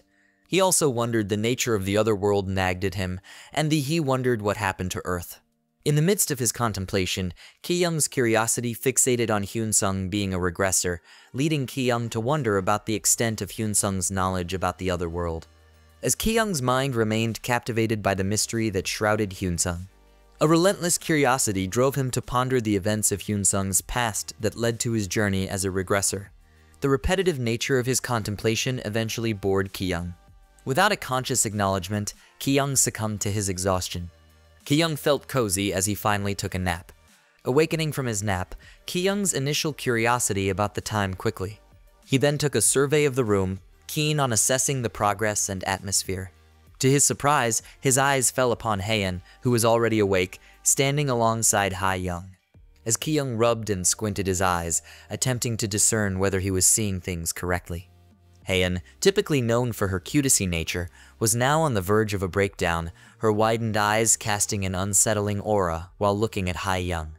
Ki-young, himself feeling a sense of fear, grappled with the implications of Haein's intense expression, questioning the intentions that lay behind her unsettling demeanor. Despite the unsettling atmosphere and the fear creeping through Ki-young, he decided to dismiss the disturbing encounter with Haein as mere drowsiness-induced hallucinations. He convinced himself that Haein, known for her sweet and kind nature, couldn't possibly harbor any evil intentions. However, in the midst of his attempts to rationalize, Haein approached him. Standing by his side, she appeared different, as if a shift had occurred in her usual demeanor. Without saying a word, she gently stroked Ki-young's hair. Despite the earlier disturbance, her admiration for him and a sense of fondness seemed to emanate. As Haein observed Ki-young peacefully asleep, a gentle blush adorned her cheeks. Haein found herself consumed by an obsessive fixation on Ki-young, with his image dominating her thoughts. A slight grin played on Haein's lips as she reveled in the intensity of her emotions. In the quietude of the room, she made a silent promise to herself that echoed with an eerie determination. As she gently patted Ki-young's head, she vowed never to let anyone take him away from her. The following day, Ki-young, displaying signs of sleep deprivation, yawned with a gloomy aura surrounding him. Hyun-sung, observant of Ki-young's condition, expressed concern, prompting Ki-young to dismiss it with a casual assurance that he was fine. As the group geared up for the next hunting trip, Ki-young's gaze fixated on Haein. In the current moment, she appeared calm and her usual self, engaging in light-hearted banter with Deokgu. However, despite her apparent normalcy, Ki-young struggled to shake off the disconcerting image of Haein's unsettling stare from the night before.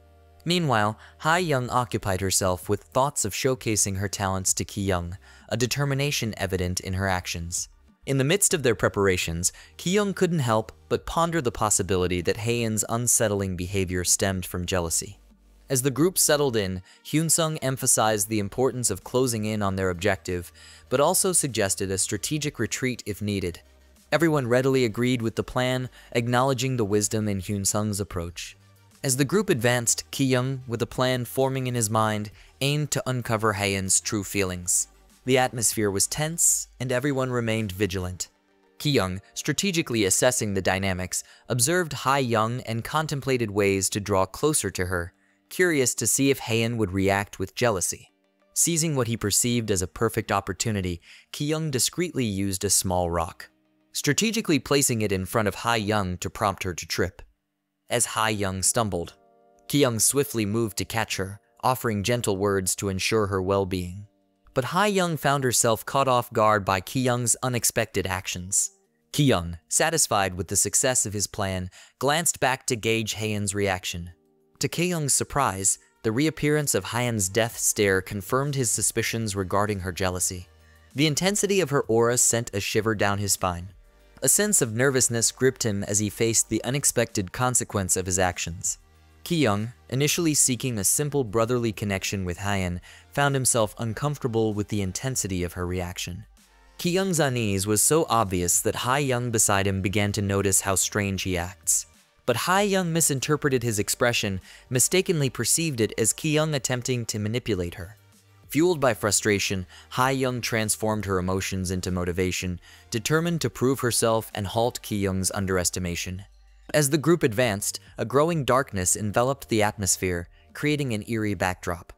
Ki-young, maintaining vigilance, scanned his surroundings, sensing an unsettling presence as they drew closer to their destination. The feeling of being watched lingered, intensifying the tension in the air. In response, Ki-young, perceiving a potential threat, cautioned the team to lower their voices, suspecting that the creatures ahead might be sensitive to human sounds. As they pressed forward in the ominous terrain, Ki-young's nerves were on edge. Sensing a shift in the atmosphere, Ki-young promptly alerted his team to the heightened awareness he felt in their surroundings. Hyun-sung, attuned to the nuances of the other world, shared his insights, detecting an unusual and weak magical presence that hinted at a potential impending attack. As a shieldsman, Deokgu's excitement showed, but Ki-young, ever the strategist, cautioned him against reckless enthusiasm. As they cautiously advanced to unravel the intriguing mystery ahead, Deokgu and Kyung were taken aback by the startling sight that unfolded before them. Before them stood a spiral staircase, leading downward into the unknown. The group couldn't help but feel a surge of curiosity, pondering what secrets might lie hidden in the depths of the basement. Hyunsung, ever insightful, shared his suspicion that the staircase was a setup, hinting at the presence of something significant concealed below. However, Kyung, familiar with Hyunsung's tendencies, couldn't shake the feeling that the leader was dropping hints rather than genuinely speculating. Regardless, Kyung attentively listened as Hyunsung alluded to the possibility that the stairs might serve as the entrance to the tutorial dungeon. Deokgu's suggestion to hunt monsters in their current area found favor with Hyunsung, who deemed it a perfect plan, considering the potential risks of initiating an attack outright. Hyunsung further proposed that they explore the area, reserving the journey to the basement entrance for a future expedition, focusing instead on the more distant surroundings for the day. As the group began their quest to locate monsters, their senses heightened when they detected an approaching presence. In front of them emerged three creatures. This prompted Hae-young and Hyeon to prepare for the imminent threat. Seeing the encounter with the monsters as an opportunity to prove herself, Hae-young resolved to show Kyung that underestimating her was a mistake. Hyunsung swiftly organized their strategy, assigning Kyung and Deokgu to engage the monsters while tasking Hae-young and Haeon with delivering the final blows for practice. Not even a single hesitation in Deokgu and Kyung was in their formation to counter the three monsters. Deokgu launched his shield with precision, resembling a boomerang. The shield struck one of the monsters, rendering it incapacitated in an instant. The remaining two creatures, incensed by the sudden assault, turned their fury towards the members of Hyunsung's team who dared to challenge them. With the two monsters standing their ground, they awaited the next move from Hyunsung's team. Deokgu and Kyung coordinated in their efforts, and Deokgu, silently hoping his shield was made of vibranium for added durability, skillfully redirected the creature's attention.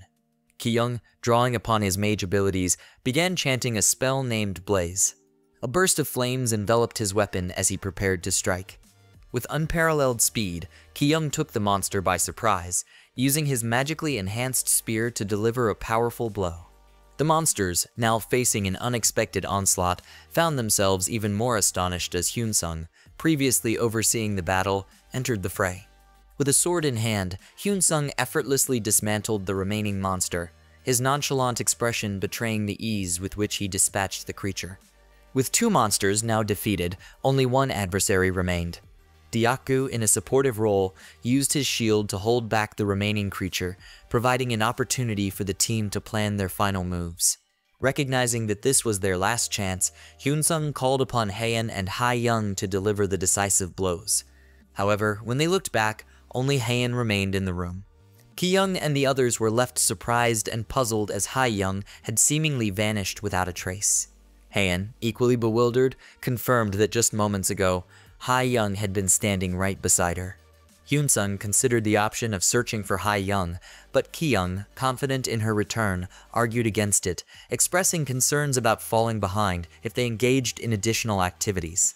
Their discussion was abruptly interrupted as a spear suddenly flew through the air, targeting the monster. The team was taken aback when they realized Hae-young had been hiding behind them all along. However, the poorly aimed throw failed to affect the creature, and the monster, regaining its composure, retaliated by tossing Deokgu aside, who had been holding it off.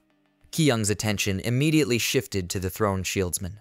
As the battle unfolded, the monsters shifted their focus to target Kyung, catching him off guard. In a moment of peril, Hyunsung's swift reaction saved Kyung and the rest of the team by annihilating the monster. Once the immediate danger passed, Hyunsung inquired about the well-being of his team. However, their relief was short-lived as a woman's scream echoed through the air, leaving them all startled. The team fell into a tense silence as they recognized the voice as Hae-young's. She soon apologized, explaining that she had fallen while trying to follow the rest of the team. Hae-young's explanation about her attempt to help only added to the confusion, particularly for Haeon, who had been with her just moments before. Hae-young justified her actions, citing an imperfect spear throw in her attempt to contribute to the battle. However, Kyung, keenly perceptive, saw through Hae-young's motives in his eyes. It became evident that Hae-young was sabotaging the team. Furious at this revelation, Ki-young realized that Ha-young's screams had attracted the monsters, putting the team at risk. Understanding the urgency of the situation, Ki-young promptly advised the team to retreat. Yet, Ki-young's words triggered something within Han. In the midst of the chaos, Ha-young reveled in the satisfaction of the turmoil she had caused. Witnessing Ki-young's humility and fear brought her joy, as it served her purpose of proving that Ki-young wasn't the king of this world.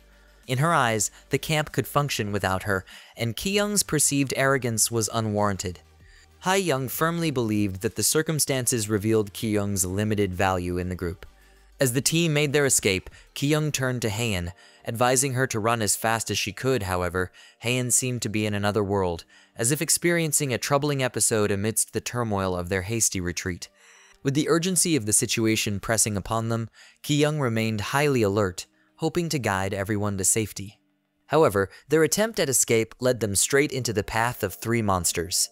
Hyun-sung, demonstrating leadership, volunteered to act as bait to divert the creature's attention, allowing his team an opportunity to find temporary shelter. Yet, Ki-young couldn't help but be surprised by Haen's calm demeanor in the midst of the chaos. Realizing the gravity of the situation, he urgently called out to Ha-young and Haen, instructing them to move swiftly. As Han turned to relay the urgency to Ha-young, expecting a sense of responsibility, she was met with Ha-young's unapologetic gaze while lifting her middle finger. As the group sprinted away, more monsters closed in on them. Ki-young couldn't help but question the decision to bring Ha-young on the hunting trip, given her fragile ego. Despite this, he remained grateful for the presence of Deok-gu and Hyun-sung. Halting in his tracks, Ki-young made a brave decision to face the approaching monsters. Drawing on his magical abilities, he summoned flames to the palm of his hands and called out to the monsters, hoping to divert their attention. Deok-gu, once again in awe of Ki-young's abilities, couldn't hide his astonishment as he idolized the protagonist. Chanting a magic spell, Ki-young summoned a fireball on his hands, ready to confront the monsters and stall their advance. The unleashed flames danced before the monsters, leaving them astonished by Ki-young's magical prowess. As Ki-young's magic successfully struck the monster, he and Deok-gu felt a surge of delight at the critical hit that led to the creature's defeat. However, their joy was short-lived as they realized that they were the only ones advancing forward. Ki-young felt a little bit paranoid that Haen and Ha-young went missing. Deok-gu's unease grew as he noticed the absence of others, and Ki-young, feeling a sense of paranoia, joined him in looking around. Ki-young has a gut feeling that something isn't good was about to happen. Deok-gu, realizing the oversight, apologized for not paying attention to the girls' whereabouts, especially considering they were all together just moments ago when Hyun-sung became the bait. However, Ki-young's concern was primarily directed at Haen, understanding the gravity of her being lost in such an unpredictable place. Suggesting they retrace their steps, Ki-young was determined to find the missing girls, certain they were still in the vicinity. Ki-young kept inquiring Deok-gu if he's certain that he lost the girls, but he was sure that the girls were still with them as soon as they met the monsters ahead. Despite Deok-gu's assurance that the girls were with them when they encountered the monsters, Ki-young found it strange that 2 people could go missing simultaneously. The worry for Haen's well-being intensified, fueled by the memory of her peculiar behavior the night before. Roaming around in search of the missing girls, Ki-young sensed a familiar and intense aura.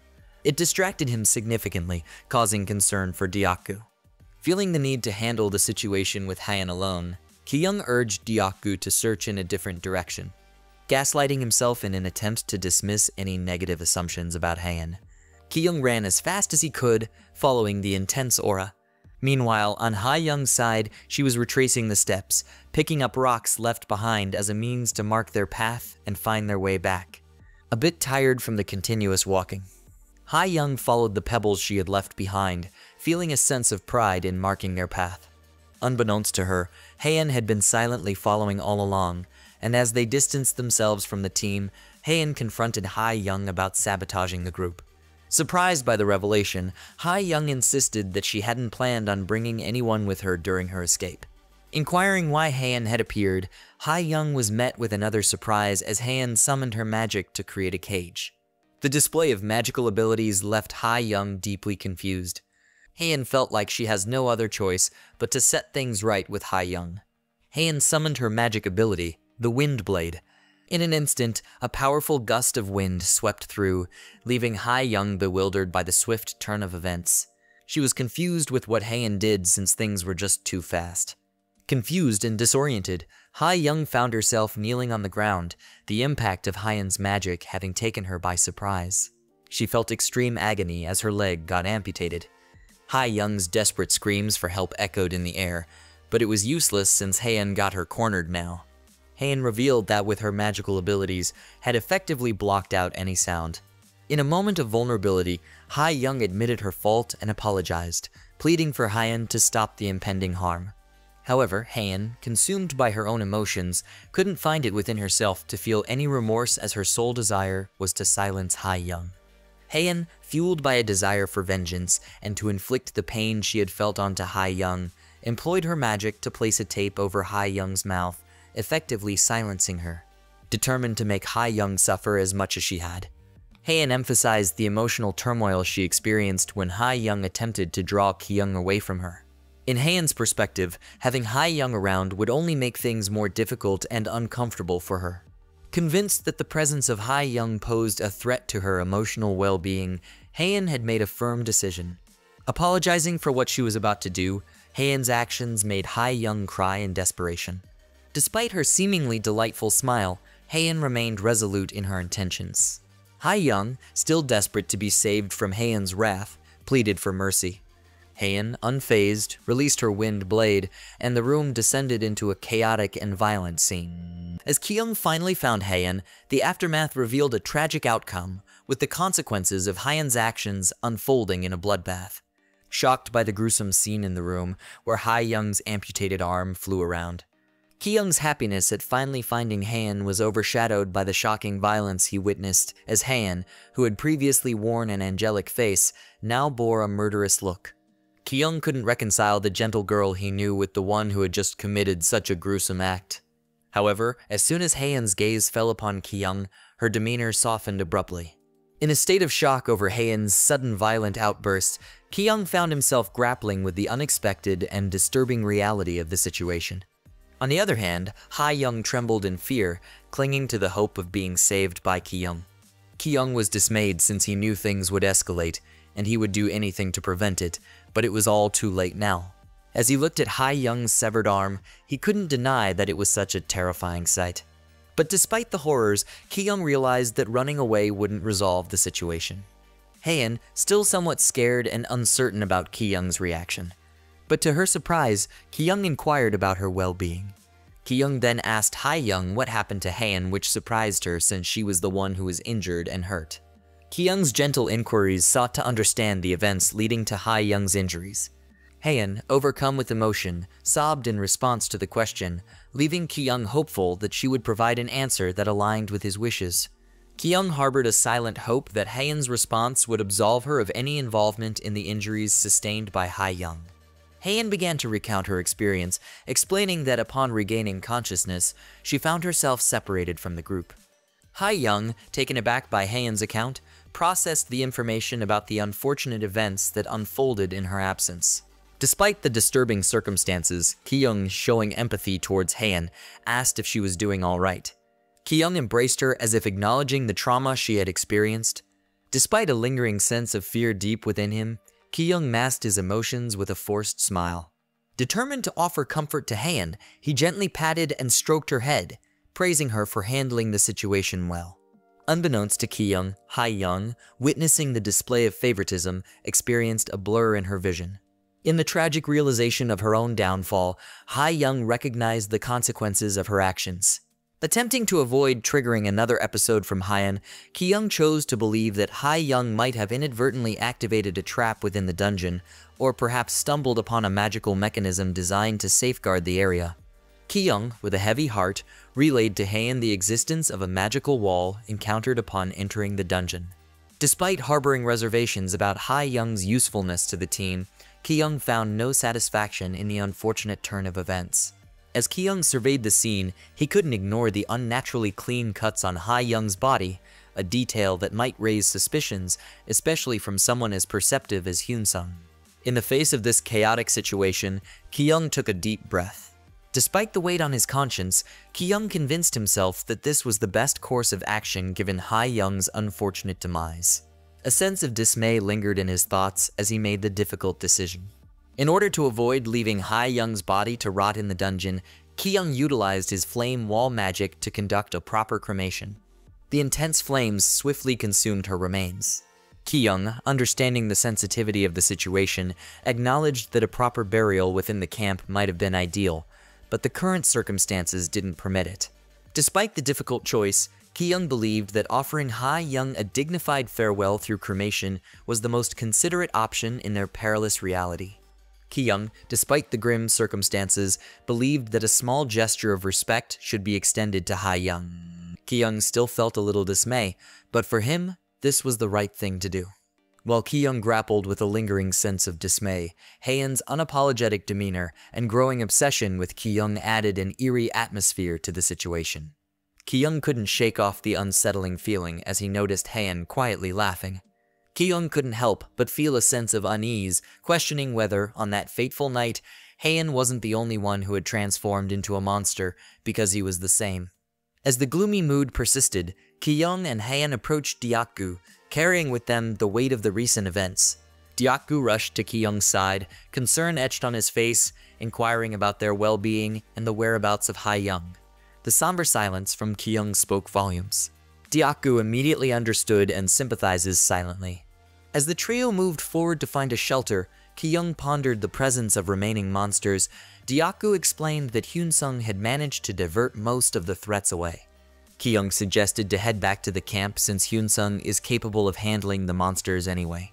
However, the strain on Ki-young's stamina became apparent as he teetered on the brink of exhaustion.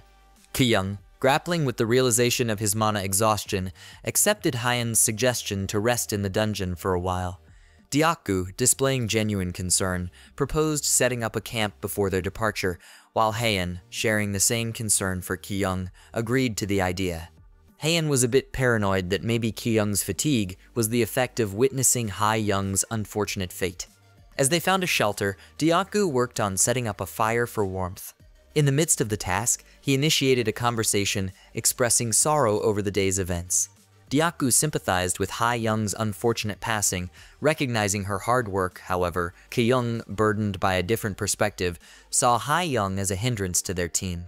Deokgu, understanding Ki-young's perspective, dropped the sympathy and agreed that surviving the ordeal was something to be grateful for.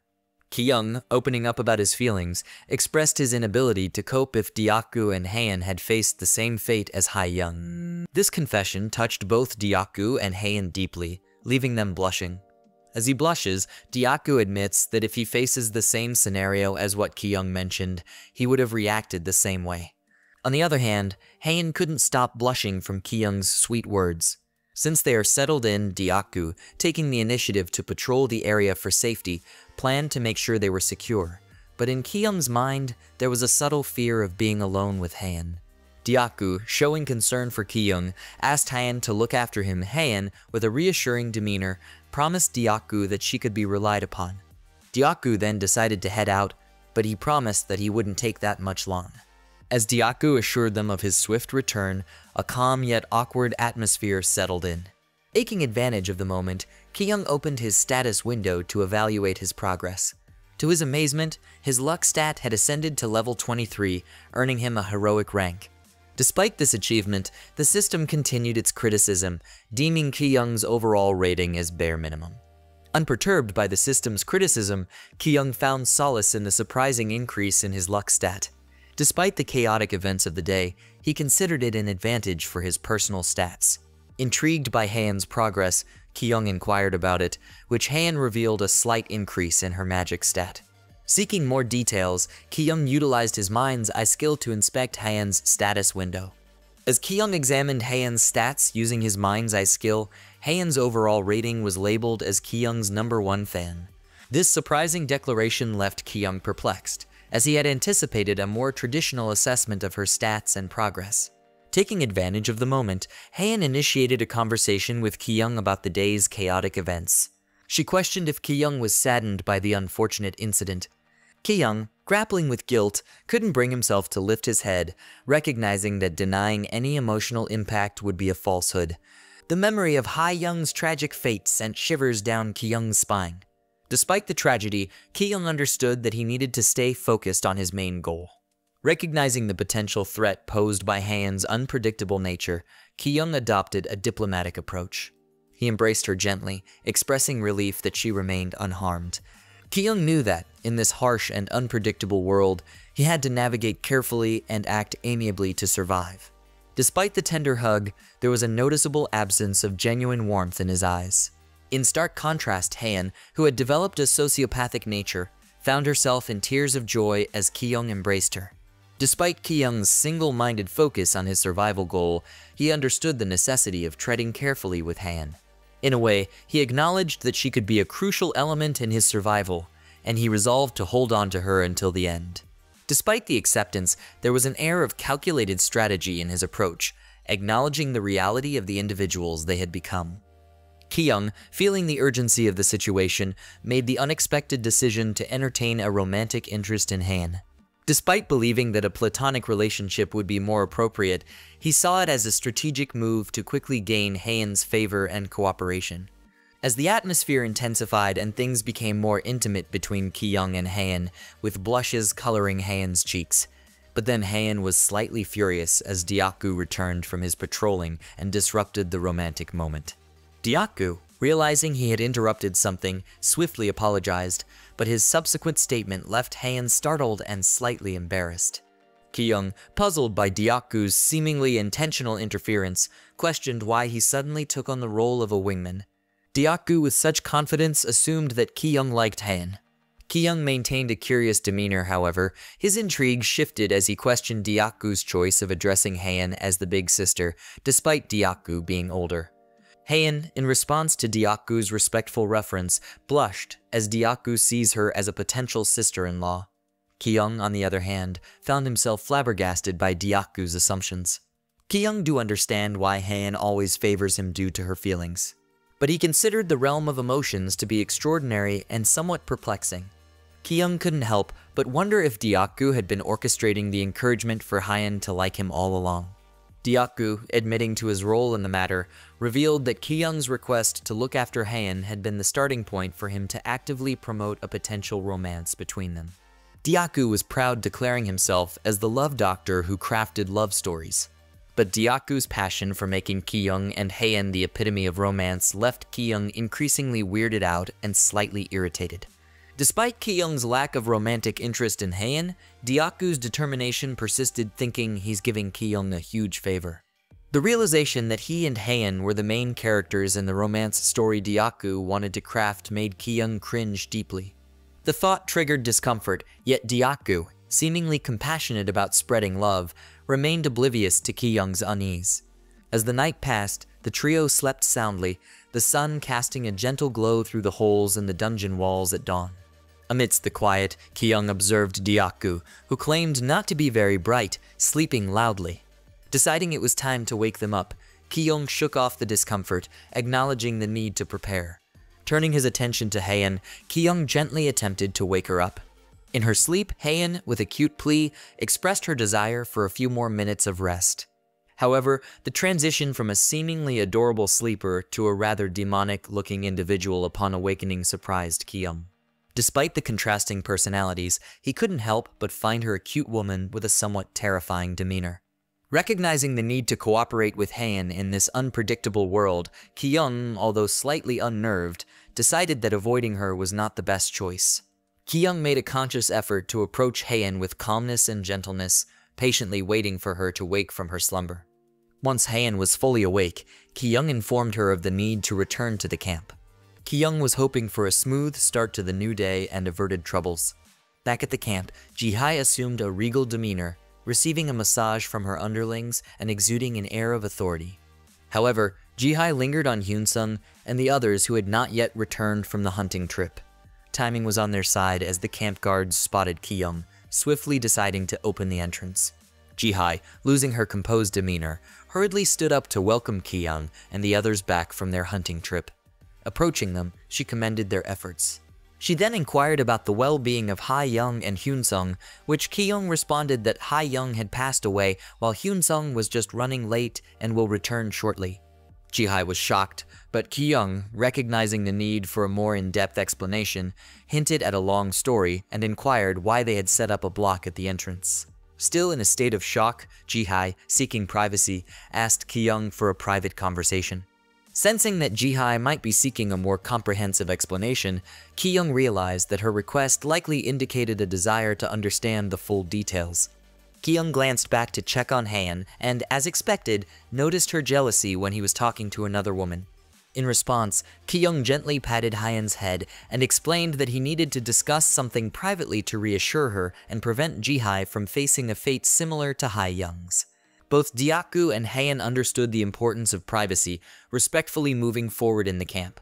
In their private conversation, Ji-hai questioned Ki-young's seemingly casual announcement of Ha-young's death and speculated that Ha-young must have done something to meet such a horrible fate.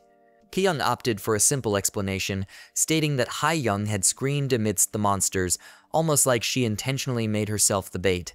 Ki-young, however, had to carefully navigate the conversation, pretending that they all equally suffered to shield Hyen's name from any blame. As Ji-hai and Ki-young delved into the matter of the block at the entrance, Ki-young felt a sense of relief that Ji-hai didn't press for more details about Ha-young. Ji-hai then disclosed that the previous morning, Seokwoo and some camp members had decided to leave the shelter in what seemed like an act of rebellion. This revelation shocked Ki-young, especially considering Seokwoo's questionable past and their strained relationship.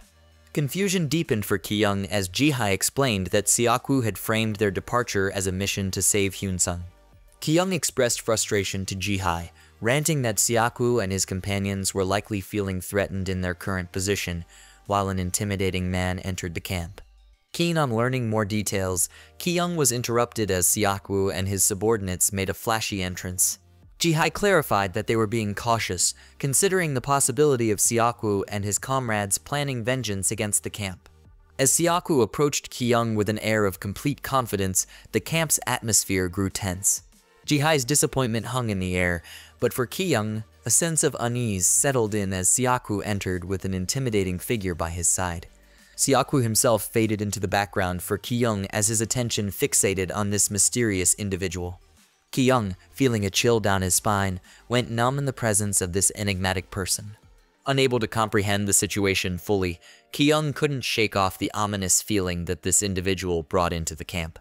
Amidst the group accompanying Seokwoo, the mysterious man stood out distinctly, overshadowing the others despite their apparent skill.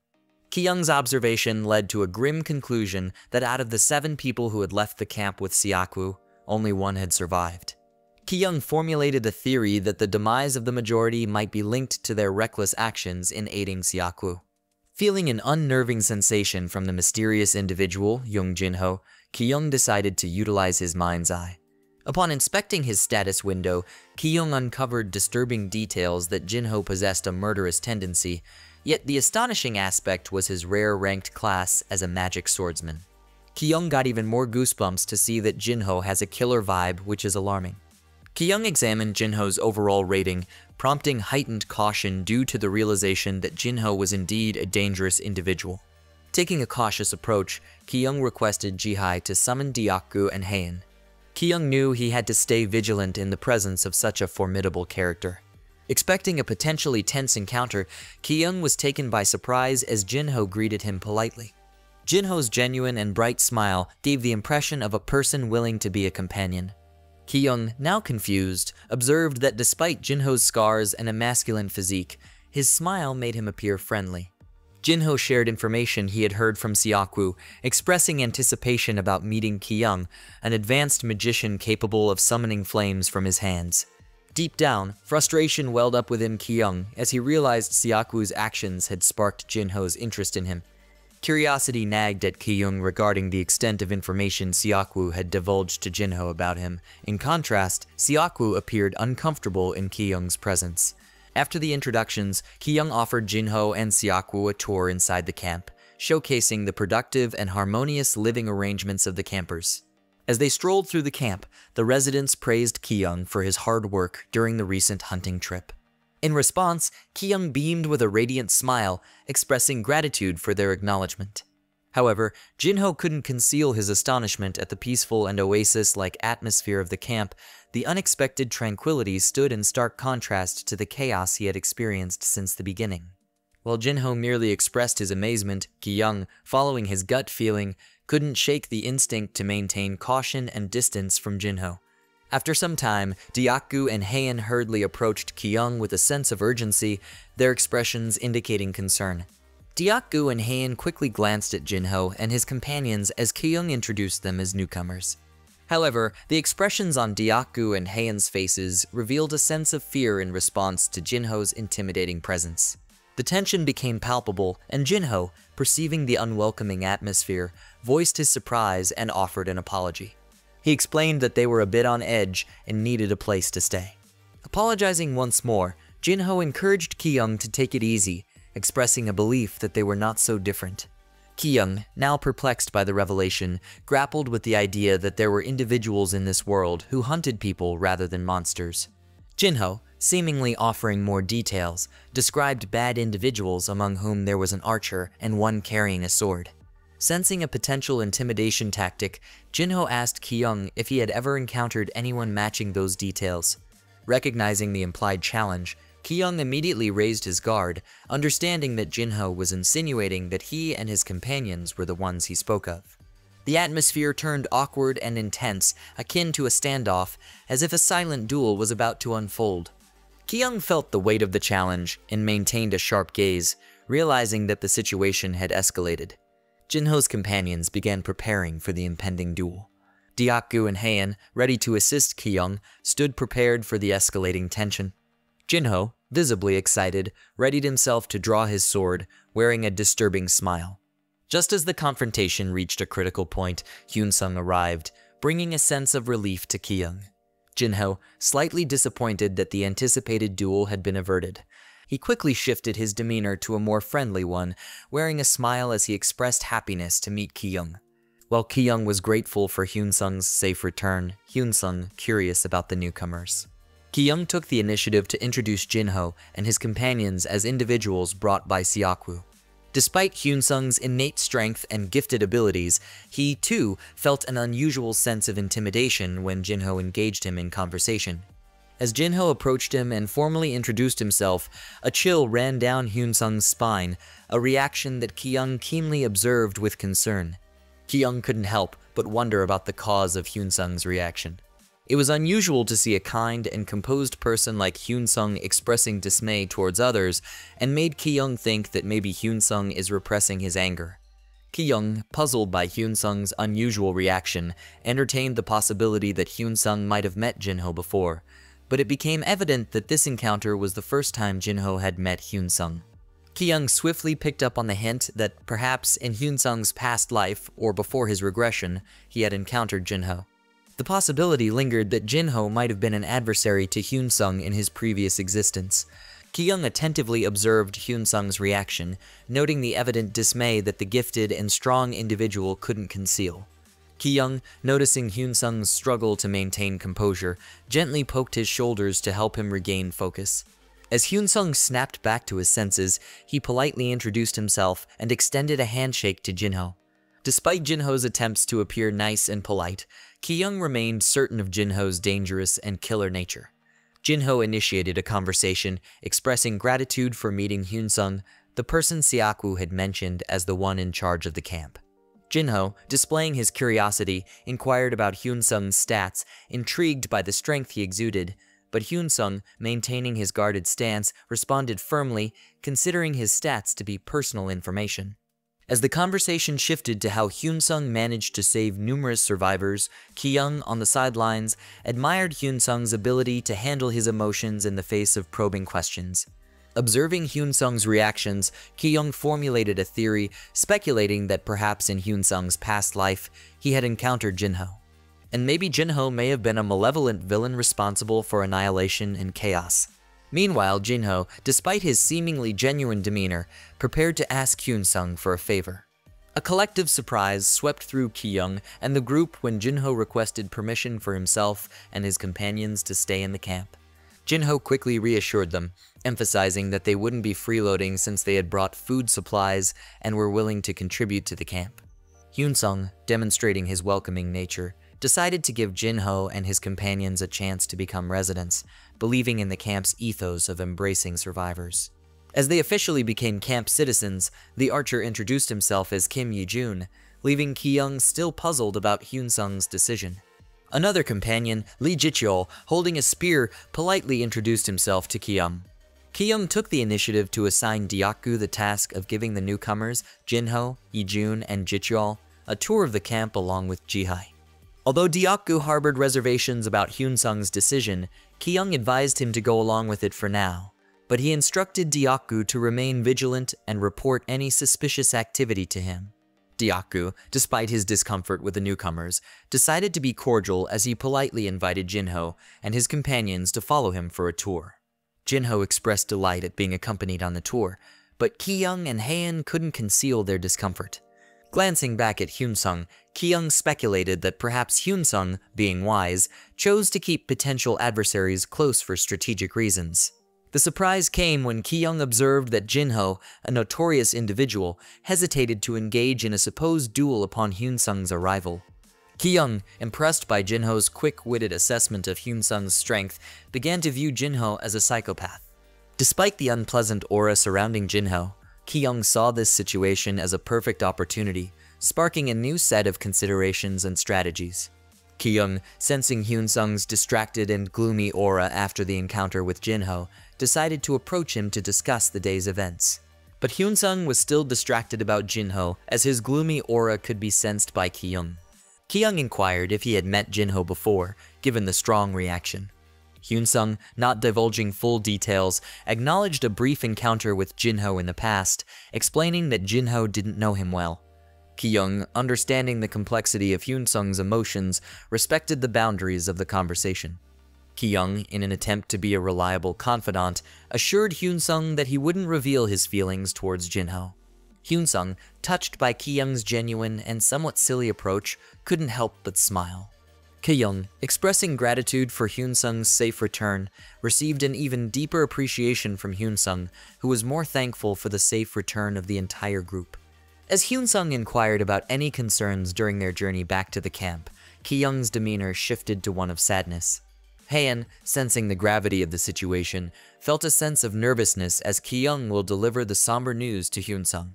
Knowing he had to convey distressing news, he shared with a heavy heart that Ha-young had passed away. Shocked by the news, Hyunsung inquired about the circumstances surrounding Ha-young's demise. Ki-young somberly explained that Ha-young had fallen victim to an unidentifiable magic. While Ki-young recounted the tragic incident to Hyunsung, Haein's nerves were on edge, fearing that Ki-young might inadvertently reveal her involvement in Ha-young's demise. Ki-young clarified that the mysterious occurrence took place during their separation from Hyunsung. He explained how, on their return journey, he discovered Ha-young and Haein had become separated from him and Deokgu. Ki-young shared the grim details, describing the devastating scene he encountered when he finally located Ha-young, her limbs decapitated in a dying state. Expressing uncertainty about the nature of the magic used against Ha-young, Ki-young speculated that she might have fallen victim to a trap within the dungeon. As Ki-young expressed the details of Ha-young's tragic demise to Hyunsung, the latter, familiar with the dungeon, contemplated the notion of traps within. Ki-young, however, sensed a growing suspicion from Hyunsung, despite the fact that there were no traps in reality.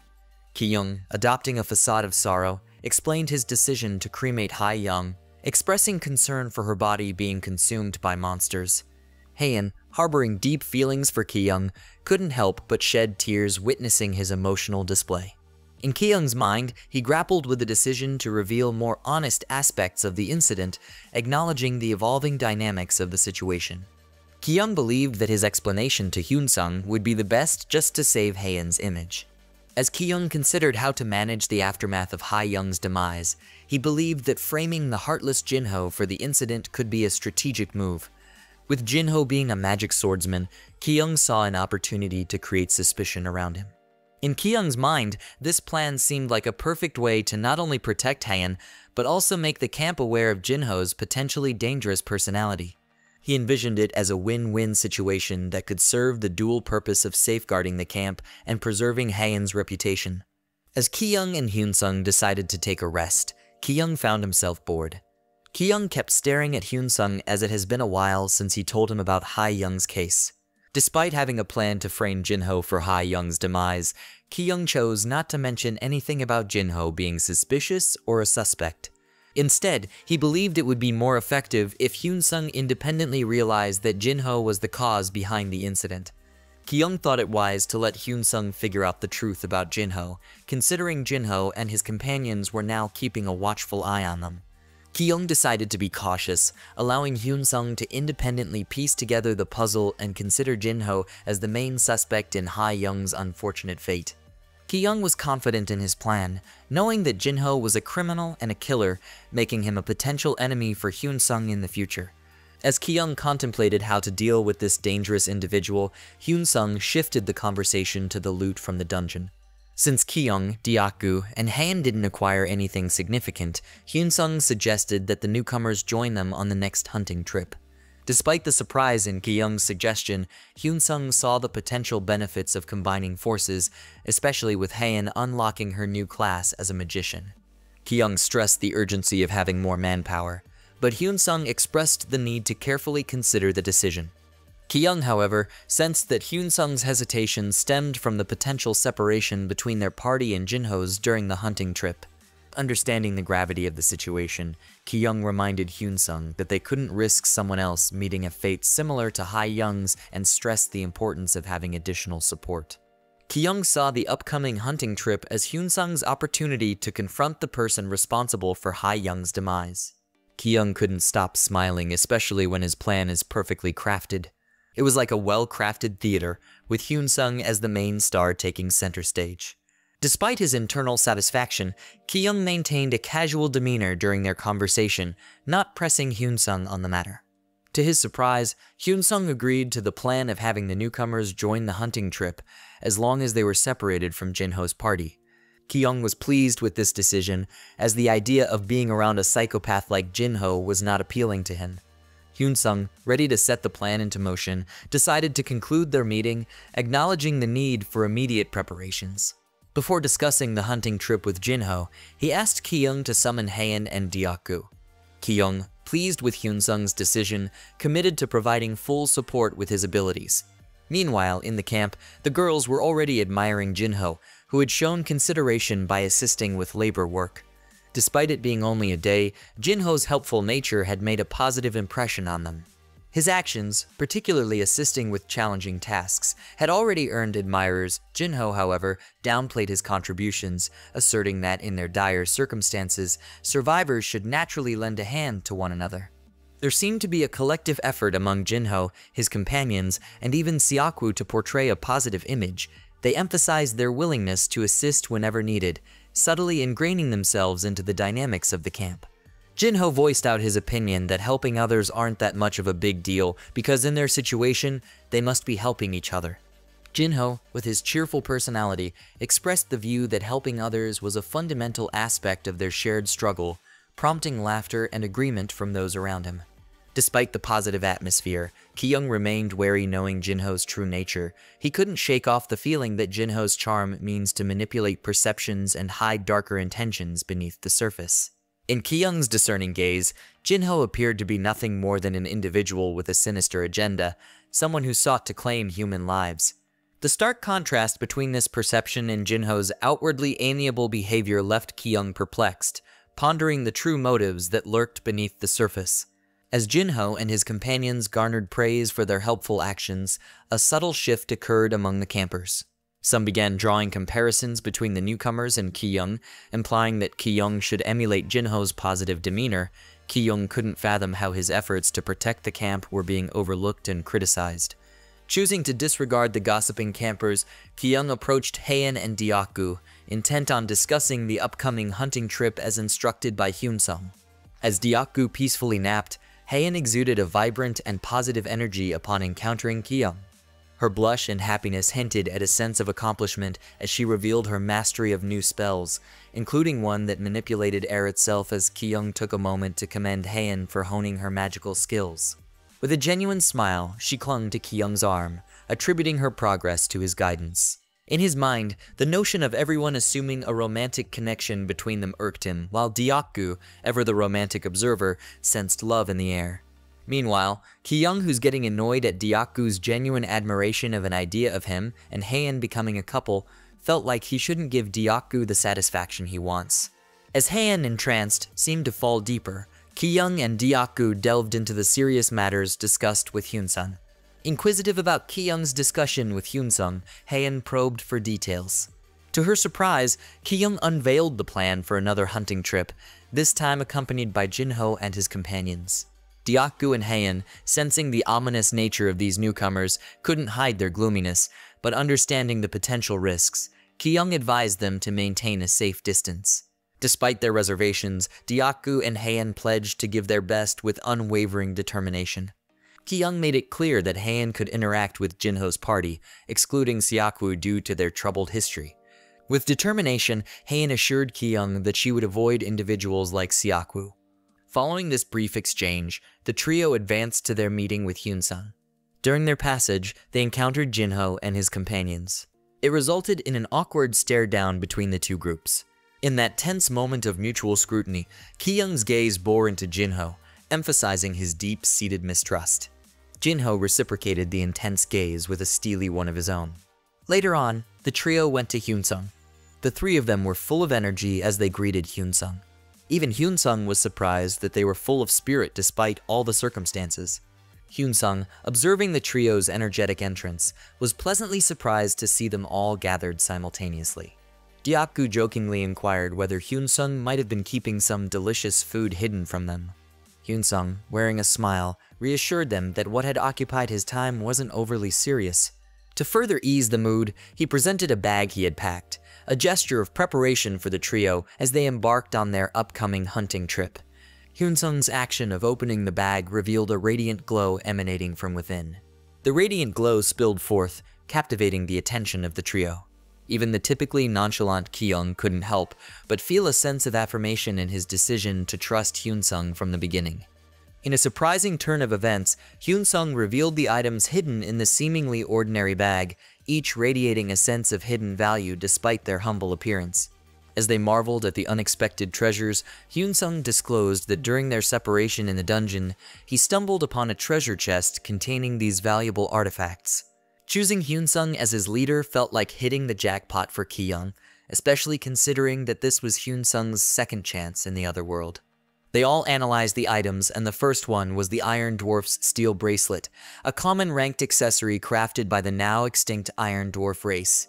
The bracelet boasted stat-boosting properties, elevating the user's stamina by 3 points, endurance by 1 point, and strength by 1 point.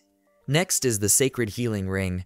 This rare-grade ring had an air of mystery surrounding its origin, equipped with low-grade holy magic and the ability to heal, albeit restricted to once a day. The final item unveiled was the Magic Shield Ring, another rare-grade accessory with an ancient history. Despite its unknown origin, this ring could conjure a magic shield twice a day, utilizing the magic power stored within it.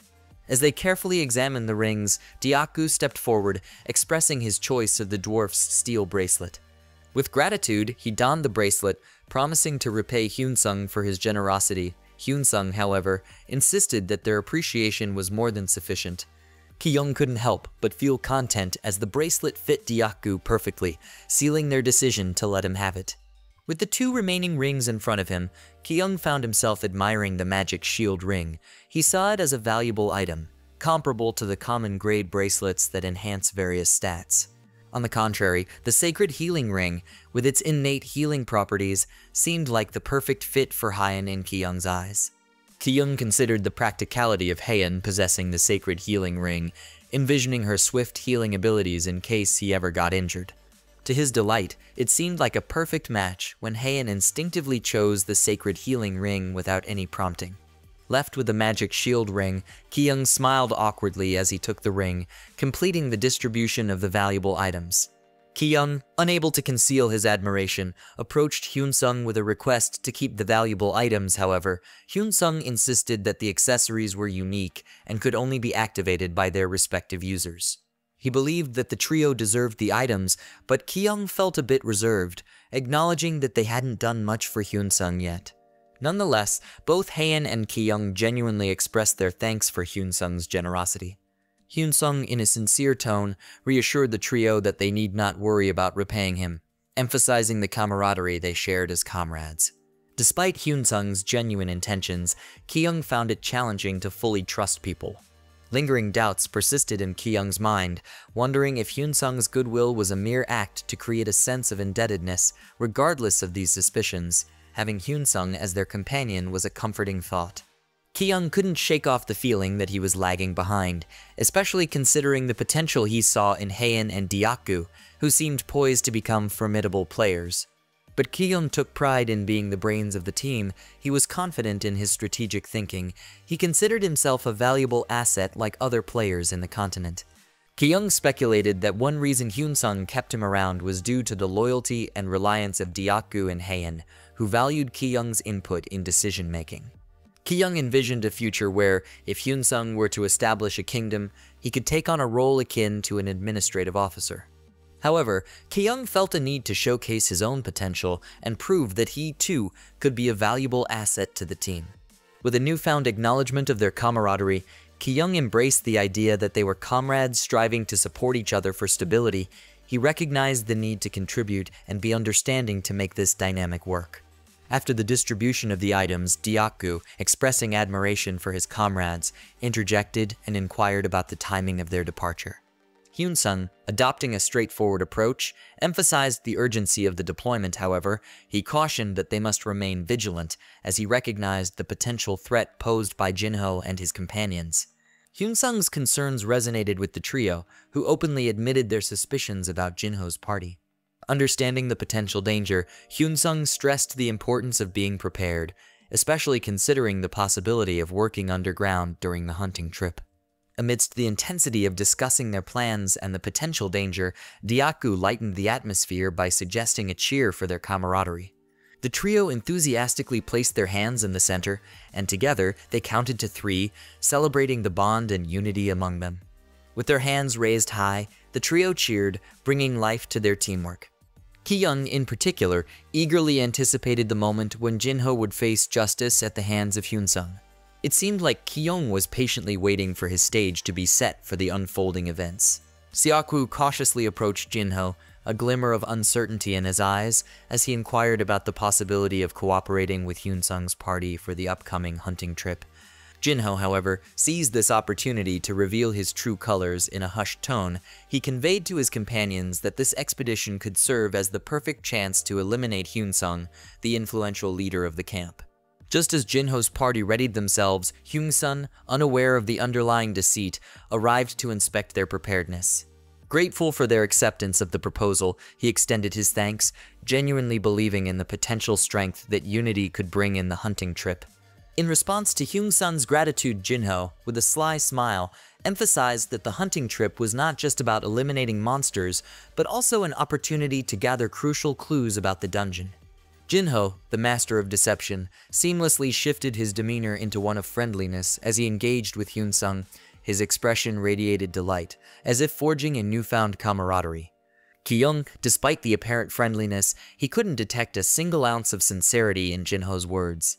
As both parties set out on their hunting trip, Jinho sensed that Hyun-sung's party had experience exploring dungeons. In response, Ki-young, carefully choosing his words, downplayed their capabilities, stating that stumbling upon the dungeon was a stroke of luck. Ki-young, utilizing a strategic move, shared the assumption that clearing all dungeons was a prerequisite for advancing in the Otherworld's tutorial. While this information was speculative, Jinho, delighted by the prospect, saw it as a golden opportunity to join forces and expedite their hunting trip. Attempting to maintain a facade of camaraderie, Ki-young and Jinho engaged in a light conversation about their occupations back on Earth, since this is a tactical maneuver aimed to momentarily lower Jinho's guard. Unbeknownst to Ki-young, Haein, sensing the underlying tension and discomfort, clung to him as a shield. Jinho's observant eyes didn't miss the constant closeness between Ki-young and Haein during their hunting trip. Curiosity got the better of him, and he inquired about their relationship, prompting the surprising question of whether they were dating or a couple. Haein's cheeks turned a shade of red, her heart fluttering as the unspoken truth emerged. Ki-young got nervous since Jinho seemed to be a matchmaker like Dyaku too, but then Ki-young didn't mind the assumptions since he intends to be closer to Haein. Haein's cheeks flushed with a rosy hue as Ki-young openly confirmed their romantic interest and officially announced their relationship. Jinho, displaying a seemingly supportive demeanor, cheered for the newfound couple. However, it was Dyaku who wore an even broader grin. Siaku's expression soured as Ki-young declared his relationship with Haein, memories of a troubled history with them casting a shadow on his face. However, Ki-young's stress levels escalated as Haein's obsessive tendencies resurfaced in response to the public announcement. As both parties continued their journey, Hyun-sung, the appointed leader, provided an update on their progress, revealing they were nearing their destination. Ahead of them stood a large entrance, its interior emanating an eerie and gloomy atmosphere that sent shivers down their spines. Undeterred, Hyun-sung took the lead, guiding the group into the ominous depths of the dungeon. Dyaku, showcasing an unexpected display of strength, used his sheer physical prowess to open the entrances ahead of the group. Amidst the sense of wonder, Ki-young's surprise grew as a status window notification materialized before him. To his astonishment, he received a rare rank quest, one that demanded survival in the face of impending challenges. As Ki-young and his comrades descended into the underground dungeon, the compulsory rare rank quest commenced, marking a critical juncture in their adventure. However, the revelation unfolded that both parties, not just Ki-young's, had received the same quest through their respective status window systems. The realization hit them all at once when a horde of monsters awaited, and their survival hinged on defeating this formidable threat. The underground dungeon revealed a monstrous foe unlike anything they had faced before. Standing before them was not just a colossal golem, but a grotesque entity with 3 heads fused onto a single body. The sheer unnaturalness of the creature and the eerie sight of the multi-headed monster sent shivers down Ki-young's spine. The horde of 3-headed monsters exuded a disturbing excitement, their numerous eyes fixated on the group as if they had just stumbled upon a delectable meal. Ki-young's immediate instinct was to lead his comrades out of the ominous room, recognizing the overwhelming threat posed by the grotesque creatures. However, the situation took an unexpected turn as a loud crashing sound echoed through the dungeon. To intensify matters, the entrance of the room abruptly sealed shut, blocking their escape route just as they were on the brink of fleeing. In the midst of the chaos, Jinho, displaying a different approach, rallied his party to wield their weapons and face the oncoming threat head-on. Utilizing his mind's eye, Ki-young unveiled crucial information about the 3-headed monsters known as the Evolved Demons, and to his surprise, their stats were all ranked as common. Despite their terrifying appearance, the monsters possessed remarkably low intelligence and eyesight, a revelation that could potentially be exploited in combat. However, the sheer number of evolved demons presented a challenge made Ki-young grapple with the realization that their defensive capabilities might be insufficient. In the face of adversity, Hyun-sung, the stalwart leader, radiated determination. Despite the odds, he expressed unwavering confidence that they could overcome the imminent threat. Ki-young, who admired and looked up to Hyun-sung, found reassurance in his leader's certainty, deciding to trust in Hyun-sung's conviction to guide them through the perilous situation. Jinho, Hyun-sung, and Dyaku swiftly armed themselves with shields, adopting a strategic formation to confront the looming threat of the evolved demons. However, the cohesion of their defensive stance was disrupted when Dyaku noticed the 2 leaders, Jinho and Hyun-sung, were drawing closer. A subtle but palpable standoff ensued, a clash of determined leaders, each vying to establish dominance and prove themselves as the superior decision-maker in this perilous situation. In this critical moment, Hyun-sung, known for his calm and strategic approach, assessed Jinho's intentions, trying to decipher his next move. Jinho, wearing a smirk that hinted at confidence, took the initiative, asserting that he would lead the charge against the oncoming horde of monsters. Jinho, displaying an unyielding resolve, charged fearlessly at the oncoming horde of evolved demons. Ki-young, observing the unfolding scenario, shifted his gaze to Hyun-sung, and rather than joining the frontline assault, Hyun-sung seemed uncomfortable in Jinho's presence. Ki-young, ever strategic, conserved his magical power, ready to intervene in case of an emergency. As Ki-young contemplated his next move, an unexpected development unfolded. In the blink of an eye, Hyun-sung vanished from sight, moving with the swiftness of lightning. His nonchalant expression belied the incredible speed at which he maneuvered through the battlefield. Caught off guard by Hyun-sung's unexpected attack, Jin-ho swiftly raised his defenses, successfully parrying the sword aimed at him. Despite the surprise, Jin-ho wore a smirk, his composure unshaken, and he inquired about Hyun-sung's intentions. Even so, there was a genuine sense of admiration in Jin-ho's acknowledgement of Hyun-sung's strength. In an attempt to assert dominance and display his prowess, Jin-ho effortlessly dispatched the approaching monsters without even sparing them a glance. Hyun-sung, undeterred by the taunts and uninterested in the theatrics, remained focused solely on the task at hand. With a calm demeanor and an air of nonchalance, he efficiently eliminated the monsters that crossed his path. The spectacle unfolding before them left the room in stunned silence. Even Jin-ho, who had initially tried to taunt Hyun-sung, found himself astonished by the sheer prowess displayed in Hyun-sung's fighting skills. Ki-young, though anticipating Hyun-sung's capabilities, couldn't help but marvel at the display. If Hyun-sung truly just a human, or did he possess extraordinary abilities beyond comprehension? Turning his attention to Deokgu, Ki-young noticed a transformation in his demeanor. Inspired by Hyun-sung's example, Deokgu summoned newfound strength, wielding his shield like a modern-day Captain America, which sent the evolved monsters scattering, proving himself as a formidable asset to the team. Overwhelmed with happiness, Ki-young couldn't contain his cheers for Deokgu, recognizing that he had evolved into more than just a simple shieldsman. In Ki-young's eyes, the transformation in Deokgu was nothing short of awe-inspiring. No longer confined to the role of a mere shieldsman, Deokgu had evolved into a warrior. Yet, Ki-young's anticipation wasn't solely centered on Deokgu's prowess. He was equally eager to witness Haeun's capabilities in combat. Haeun began to chant her magical incantations. A radiant green light emanated from her palms, casting an enchanting glow in the room.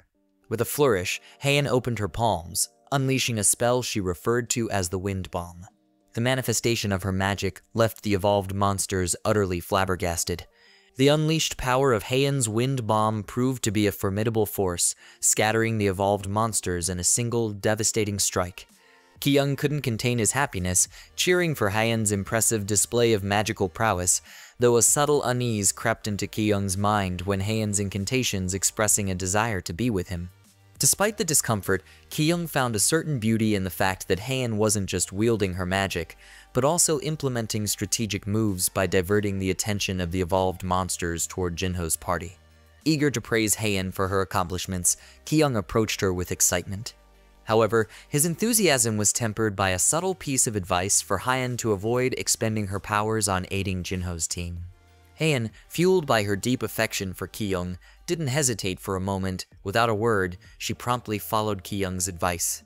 In Ki-young's strategic mind, this was a chance to rid themselves of the perceived bad guys and strengthen the unity of those who remained. Meanwhile, the situation on Jin-ho's side took a dire turn as his party began to struggle against the relentless onslaught of monsters, where they have to turn to Haeun, urging her to unleash her magical abilities.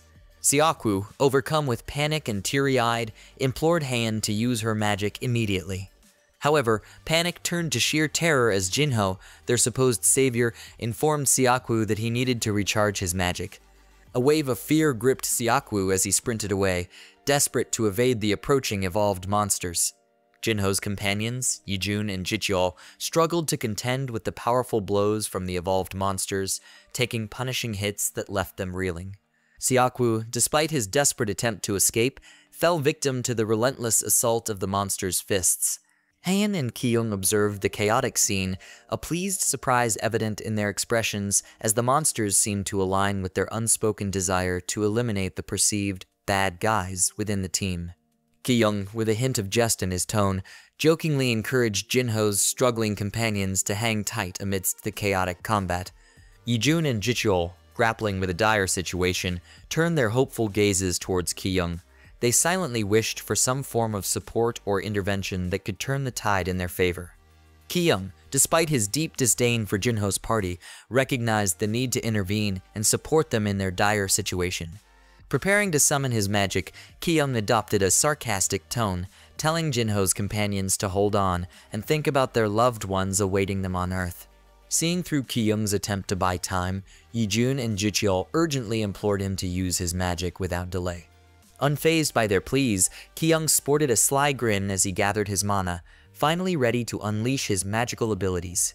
With a flourish, Ki-young summoned his magic, unleashing the fiery brilliance of his fireball against the evolved monsters. The sudden surge of flames left the monsters astonished.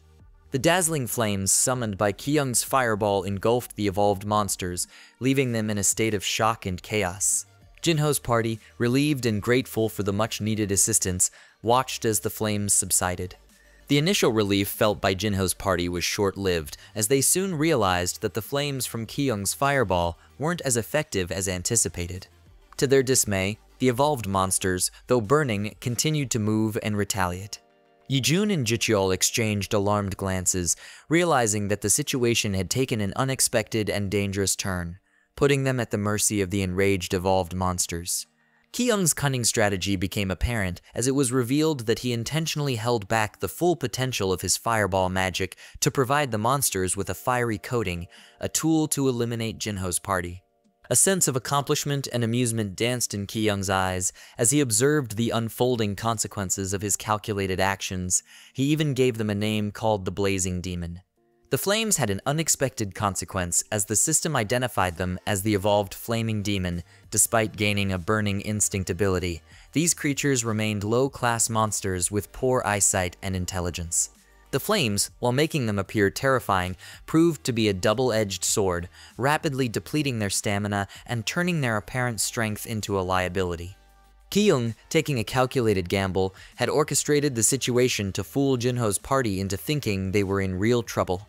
Apologizing and feigning ignorance, Ki-young expressed regret over unintentionally buffing the monsters. In his mind, he eagerly anticipated Jinho's response, wondering if he would rely on his magic abilities or wield his sword to resolve the predicament created by the strategically coded evolved Flaming Demon. As chaos unfolded and the evolved Flaming Demon closed in on Jinho's party, Jinho swiftly took charge, advising his team to refrain from panicking and urging them to maintain their ranks. But Siaku, displaying a notable lack of courage, opted to flee rather than face the monsters alongside his party. Ki-young, observing this, felt a sense of disappointment in Jinho's leadership, questioning whether Jinho genuinely desired a better life in the other world.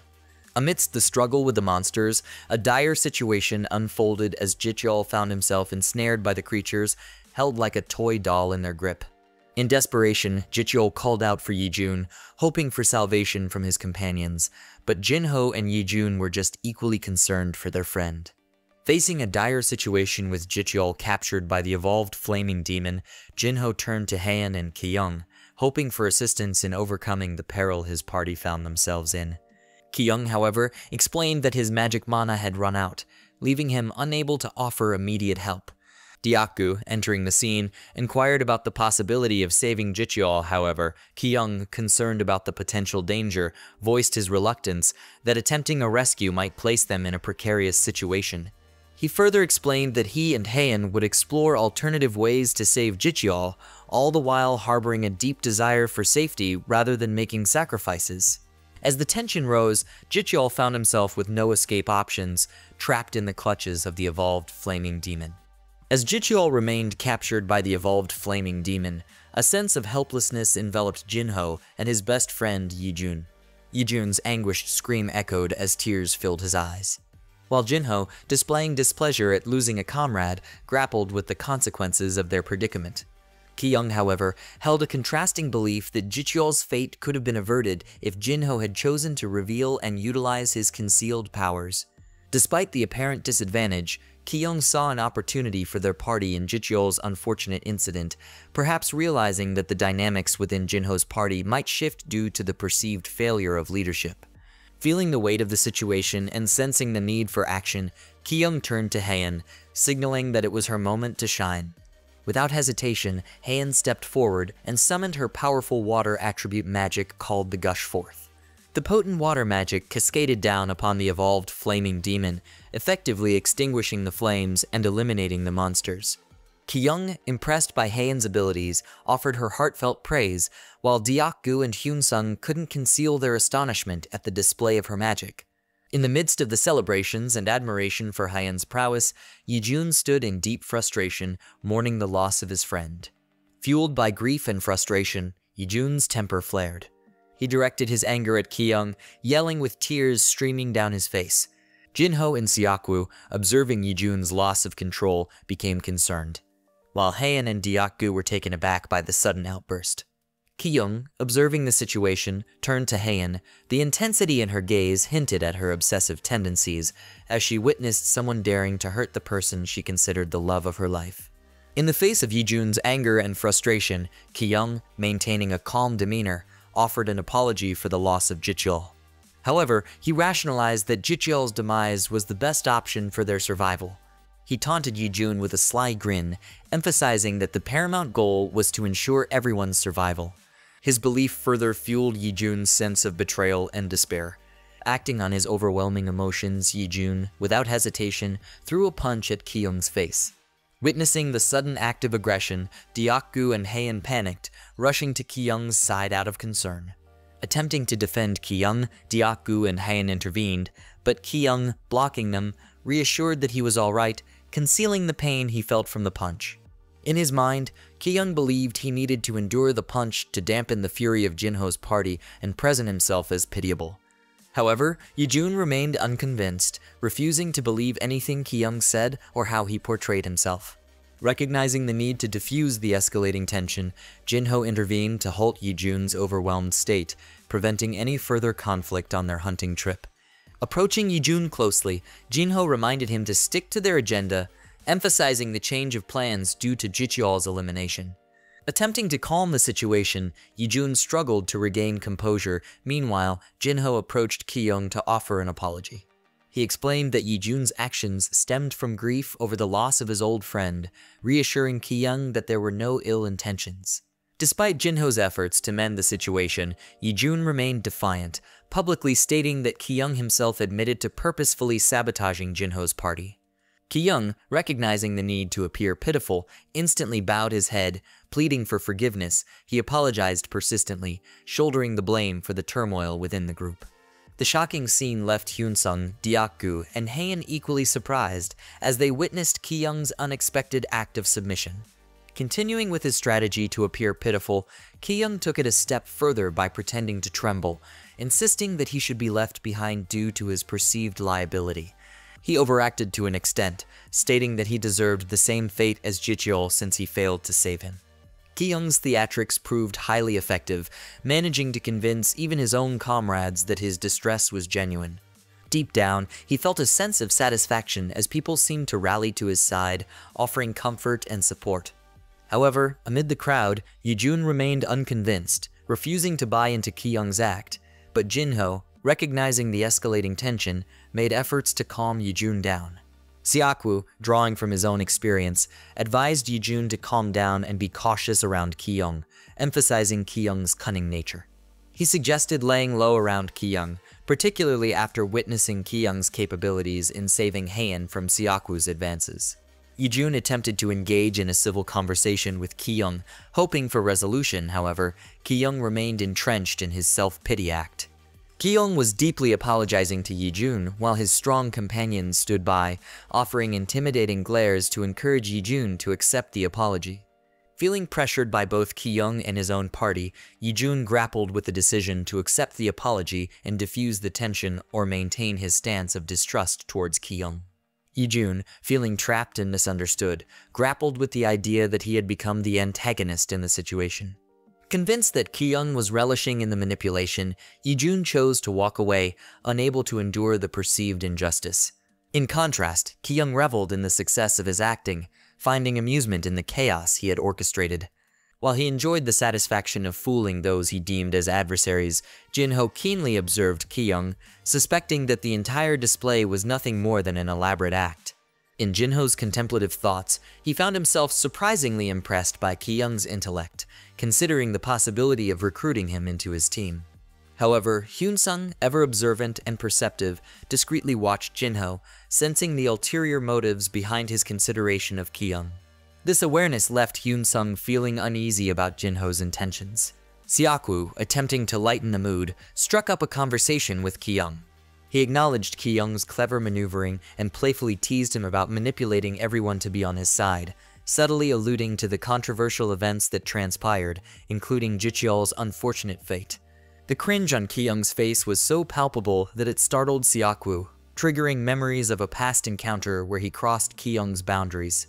Siakwu promptly retreated to the safety of his own party, realizing that getting too close to Ki-young might lead to undesirable consequences.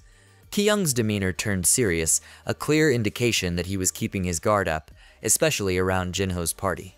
The tension in the air lingered, and Ki-young's focus shifted as he spat out some blood, feeling the aftermath of the punch delivered by Yi-jun.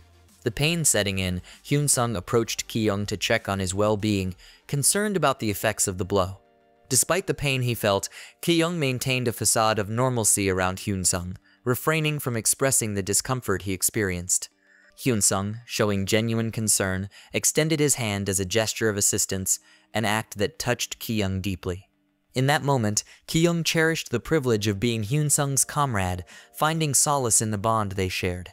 However, in the midst of this comforting moment, Haein noticed something amiss. She picked up a tooth, a tangible piece of evidence from the recent confrontation. Ki-young, sensing the burning rage behind him, became aware that someone harbored intense emotions, potentially leading to further complications within the group. Facing Haein's intense emotions, Ki-young felt a mixture of fear and surprise. As he looked into her tear-filled eyes, he realized that her concern for his well-being ran deep. The unexpected act of keeping his tooth added a layer of sentimentality to the situation, leaving Ki-young perplexed. Sensing the delicate balance between Haein's love and her potential for vengeful rage, Ki-young chose to play the victim a bit more by coughing up blood from his injury. Haein, deeply concerned and emotional, rushed to Ki-young's side. Her demeanor shifted from sweet to a more intense, almost frightening expression as thoughts of vengeance crossed her mind. Ki-young, however, recognized the need to tread carefully. He pondered the delicate situation, realizing that if he allowed Haein to unleash her fury on Jinho's party, it could lead to more chaos. Deciding to lay low for the time being, Ki-young understood that strategic patience was key. As the group settled in after the tumultuous incident, Siakwu's displeasure towards Ki-young became evident through intense glares. Ki-young, feeling a sense of satisfaction from getting under their skin, especially Siakwu's, subtly conveyed that he would never allow Siakwu to touch Haein. Taking advantage of the situation, Ki-young decided to play with Siakwu's emotions, further stoking his jealousy. He clung to Haein, hugging her gently. Deep down, Ki-young enjoyed the game he was playing, reveling in the knowledge that Siakwu would never have the chance to be with Haein. Intent on taking his acting to the next level, Ki-young decided to add a touch of clumsiness to his performance. Pretending to trip, he executed a graceful fall, portraying himself as a cute and clumsy guy. The act worked seamlessly as Haein quickly caught him, holding his waist. The gesture made the atmosphere become overly romantic, but Ki-young cringed a bit at the unintended intensity. Despite the unintended romantic flair, at least Ki-young achieved his objective. As Ki-young glanced back at Siakwu, he couldn't help but revel in the jealousy written all over Siakwu's face. It was as if Ki-young had stolen Siakwu's lover right from under his nose. While Haein didn't mind being gently hugged by Ki-young, Siakwu was visibly affected, slowly losing his composure. In an attempt to regain some control, and perhaps play the hero himself, Siakwu offered assistance to Haein. However, due to their tumultuous past, Haein promptly rejected him, asserting her independence and straightforwardly telling Siakwu to mind his own business. Siakwu's surprise at the rejection was evident, and Ki-young couldn't help but chuckle. He believed that if Siakwu had exercised some self-control in the past, he wouldn't have found himself in this predicament. Amidst the mental games, they continued with their agenda and faced a horde of monsters in the next room. Everyone immediately gets in their position to be prepared to fight. Meanwhile, Ki-young suggested to Haein that she should stay close to Diakgu, but Haein expressed concern for Ki-young's well-being and insisting on staying with him. Ki-young, always thinking a step ahead, decided to provoke Siakwu intentionally, hoping to instigate a physical confrontation. Confident in his agility to dodge attacks from the opposing party, Ki-young believed that this would create an opportunity for Haein to enter the scene and heal him promptly. Additionally, Ki-young was chill to combat the monsters since Hyun-sung gave him an item that could shield him from the adversaries. In Ki-young's mind, he will make Siakwu the antagonist in the team. With a mischievous grin on his face, Ki-young openly questioned Siakwu about his jealousy. As usual, Syaku, who can't control himself, loses his cool and tried to confront Ki-young. Syaku succumbed to anger and swung his sword at Ki-young. Despite the pain from the impact, Ki-young motivated himself to endure it. He motivated himself that enduring this physical pain was a crucial step toward achieving his plan of painting Syaku as the antagonist. Syaku's sudden attack on Ki-young caught everyone's attention, even distracting Dyaku and Heian from their battle with the monsters. The room was filled with astonishment at the sight of Syaku using his sword against Ki-young. To everyone's surprise, Syaku seemed oddly proud of his actions. While this might have been part of Jinho's party's plan to eliminate Hyunsung's party, Jinho himself appeared displeased with the unfolding situation. The mastermind behind the plan was visibly frustrated, realizing that Syaku's actions had disrupted the carefully laid out scheme. On the other hand, Syaku appeared proud of his bold move, seemingly unaware of the potential consequences. However, for Ki-young, this was a calculated sacrifice. He had strategically placed himself in a position to provoke Syaku, anticipating that it would force Jinho's party to reveal their true intentions. Jinho tried his best to be ignorant since Syaku's action just declared a duel to Hyunsung's party. Since things escalated so quickly, Ki-young is now hoping for his own team to make a move. Ki-young, hopeful for a swift response from Hyunsung and for his time to shine. As he observed his friends, Dyaku and Heian took immediate action to assist him. The sight of their quick intervention brought delight to Ki-young. Meanwhile, Yijun's displeasure was evident, reflecting the tension within Jinho's party. Ki-young tried his best to press the wound to prevent it from bleeding more. Caught off guard, Ki-young felt the unexpected strike on his back as Yijun took advantage of the moment to avenge his best friend Jicheol. It was like his world was collapsing to see a wound on his back. Heian, witnessing Ki-young's injury, felt her world crumble. In Ki-young's fading consciousness, he observed the profound sadness in Heian's eyes. As he slowly lost awareness, Heian hurriedly approached him, desperate to salvage the situation. In the chaos that ensued, Heian desperately tried to wake the trembling Ki-young. Meanwhile, Dyaku took a stand and approached Jinho to issue a warning, but Jinho, however, feigned ignorance about Syaku's intentions.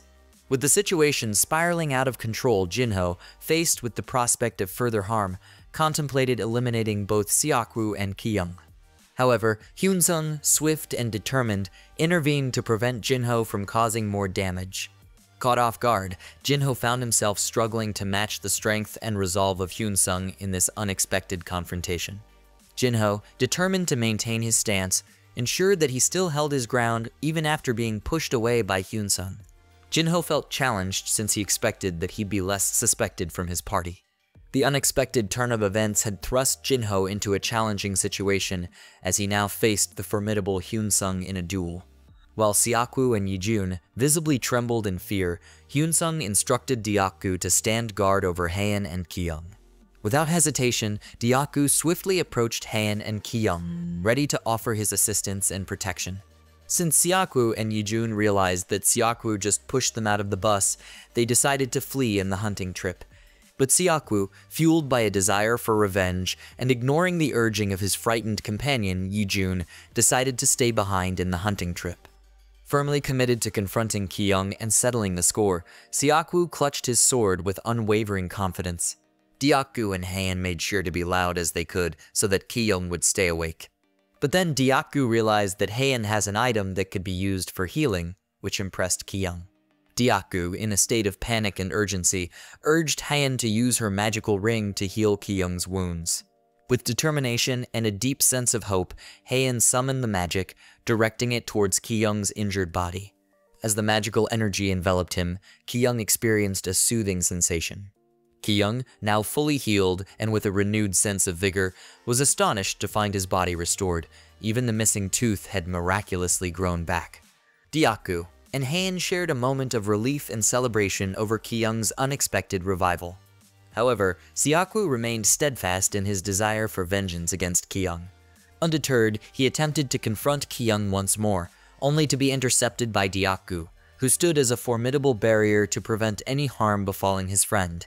Amidst the interpersonal tension, the looming presence of the horde of monsters in the room served as a pressing reminder that their collective survival was still at stake. Ki-young realized that it was time to utilize the unique capabilities of his magical ring. Activating the ring, he summoned a protective barrier that enveloped their immediate surroundings, shielding them from the menacing horde of monsters. Dyaku, witnessing the impressive display of magical prowess, couldn't help but be astonished, while Ki-young was relieved that Hyun-sung is a reliable companion. However, Ki-young's relief was short-lived as he noticed Haeun's absence within the safety of the barrier. Given Haeun's formidable magical abilities and her unpredictable nature, Ki-young immediately deduced that she had likely pursued Yi-jun, who had chosen to flee in the midst of the turmoil. Despite the chaotic circumstances, Dyaku, burdened by guilt for not reaching Ki-young in time, took the opportunity to offer a sincere apology. In response, Ki-young displayed a compassionate side, gently patting Dyaku's head as a gesture of reassurance. Understanding the weight on Dyaku's shoulders, Ki-young, in turn, expressed his own apology for any perceived carelessness. The soft-hearted Dyaku couldn't help but to be in tears while being comforted by Ki-young. Ki-young, with a joking tone, requested Dyaku to halt his tears, teasing him about the contrast between his emotional demeanor and robust physique. Despite Ki-young's acknowledgement of some miscalculations, he found solace in the overall outcome of the situation. On the other hand, Yi-jun ran as fast as he could to escape. Yet, a surge of fury gripped him even more intensely when Jinho had callously cast them into a perilous situation, forcing them to confront a formidable adversary like Hyun-sung without warning. While Yi-jun was completely off guard escaping, he was caught by Haeun's wind blade. Everything happened so fast that he couldn't react when his foot was decapitated. Yi-jun's frantic gaze shifted backward, only to be met with the unnerving sight of Haeun veiled in an unsettling aura of terror. Panic surged through him, prompting desperate cries for assistance, unable to fathom the abrupt shift in Haeun's demeanor. Haeun uses her air bomb magic to prevent Yi-jun from screaming. Yi-jun was shocked as he struggles to talk, his mouth filled with blood, while Haeun explained how he crossed the line by harming her precious Ki-young. But for Haeun, she was more concerned by the fact that Yi-jun just spit some blood on her clothes and afraid that Ki-young might punish her. This time, Haeun has a bit of self-control as she decided to keep Yi-jun alive with a horrifying warning to never cross the line again. Unfortunately, Yi-jun's life already flashed before his eyes. He remembered the words he spouted as he runs away, and the sight of Haeun with the predatorial eyes. Haeun was surprised as Yi-jun passed away in front of her. Meanwhile, on Ki-young and Dyaku's front, the duo successfully apprehended Siakwu. Siakwu still had the guts as he insinuated that their actions might incur Jinho's wrath, suggesting potential consequences for daring to apprehend him. Siakwu exuded confidence, asserting that Haeun would eventually regret not choosing him and that Hyun-sung had abandoned them all. Ki-young, however, seized the opportunity to emphasize that Siakwu had missed a critical point in their party's change of plans. With a sly grin, Ki-young clarified that Jinho was the one who abandoned his comrades. Deep down, Ki-young couldn't help but feel satisfied that Jinho had recruited someone as light-headed as Siakwu, which made executing his plans much easier. Seizing the chance to taunt Siakwu, Ki-young expressed gratitude, claiming that Siakwu was the reason he was now closer to Haeun. This only fueled Siakwu's anger, and he vowed revenge. Ki-young, however, dismissed Siakwu's threats, metaphorically stating that he had merely provided him with utensils and a bowl of rice, though considering Siakwu was currently tied up and unable to use them. The atmosphere got darker as Ki-young presented Siakwu with a grim choice of death to relieve himself from his predicament. Dyaku, anticipating the severity of Ki-young's decision, was advised to look away if he found it too difficult. Siakwu, feeling the weight of impending doom, yelled out in protest. Ki-young, however, remained steadfast, emphasizing that the options presented were the most reasonable given Siakwu's actions. The realization dawned on Siakwu that he would now have to face the consequences of his choices. Accused of madness, Ki-young responded with a smile, claiming that Siakwu was no different. Stripped of his earlier arrogance, Siakwu realized he had to humble himself and begged Ki-young for mercy. However, Ki-young remained unmoved by any sense of remorse as he raised his spear. Ki-young, having brought an end to Siakwu's existence, reflected on the familiar scenes of death he had witnessed before. Recollections of people pleading for salvation, only to be led into traps by Ki-young himself, resurfaced in his mind, in which he dispatched Siakwu was, in essence, no different from his past actions. Ki-young acknowledged the inevitability of such actions in the quest for survival. Siakwu, now a part of the Fallen, joined the ranks of Yijun and Jicheol in the realm of the departed. Ki-young then sought to comfort Diaku. He reminded him that the choice they made was one of necessity, preventing them from meeting a similar fate. As the atmosphere grew heavier, Diaku initiated a conversation with Ki-young. He inquired about his religious beliefs or if he was a Christian. Ki-young straightforwardly asserted that he did not believe in any gods. Amidst the aftermath, the status window system emerged, presenting Ki-young with the opportunity to choose a new occupation. The unexpected appearance of the status window brought a spark of excitement to Ki-young. Diaku, taken aback, witnessed Ki-young's renewed determination. In a more serious tone, Ki-young shared a piece of advice with Diaku, urging him never to succumb to death. Continuing their journey through the dungeon, Diaku and Ki-young engaged in a conversation about choosing a new occupation. The decision proved to be challenging for Ki-young, as all the options seemed appealing. As they progressed, Hain caught up with them and immediately sought out Ki-young. She embraced him tightly, expressing her concern for his well-being. Hain inquired about any lingering pain, and in response, Ki-young shared the news of Siakwu's demise. Ignoring Siakwu's fate, Hain expressed her primary concern for Ki-young's well-being. When Diaku inquired about Hain's whereabouts during the recent events, he sought an explanation from her. Ki-young contemplated whether to assist Hain by crafting a narrative that portrayed her pursuit of Hyunsung as an act of concern. However, Hain chose honesty over deception and revealed that she hadn't gone after Hyunsung. She struggled to articulate her emotions regarding Ki-young's injuries and the anger she harbored towards those responsible. Diaku surprisingly empathized with Hain, recognizing her emotional struggle despite her actions against Yijun. Witnessing Hain's tears, Diaku felt a sense of panic, understanding the weight of the situation. Ki-young, however, assured Hain that she had nothing to apologize for, expressing genuine appreciation for her protective anger when he was harmed. In Ki-young's eyes, Hain remained the lovely and kind person he cherished. Ki-young, sensing Hain's emotional turmoil, comforted her by gently cuddling her.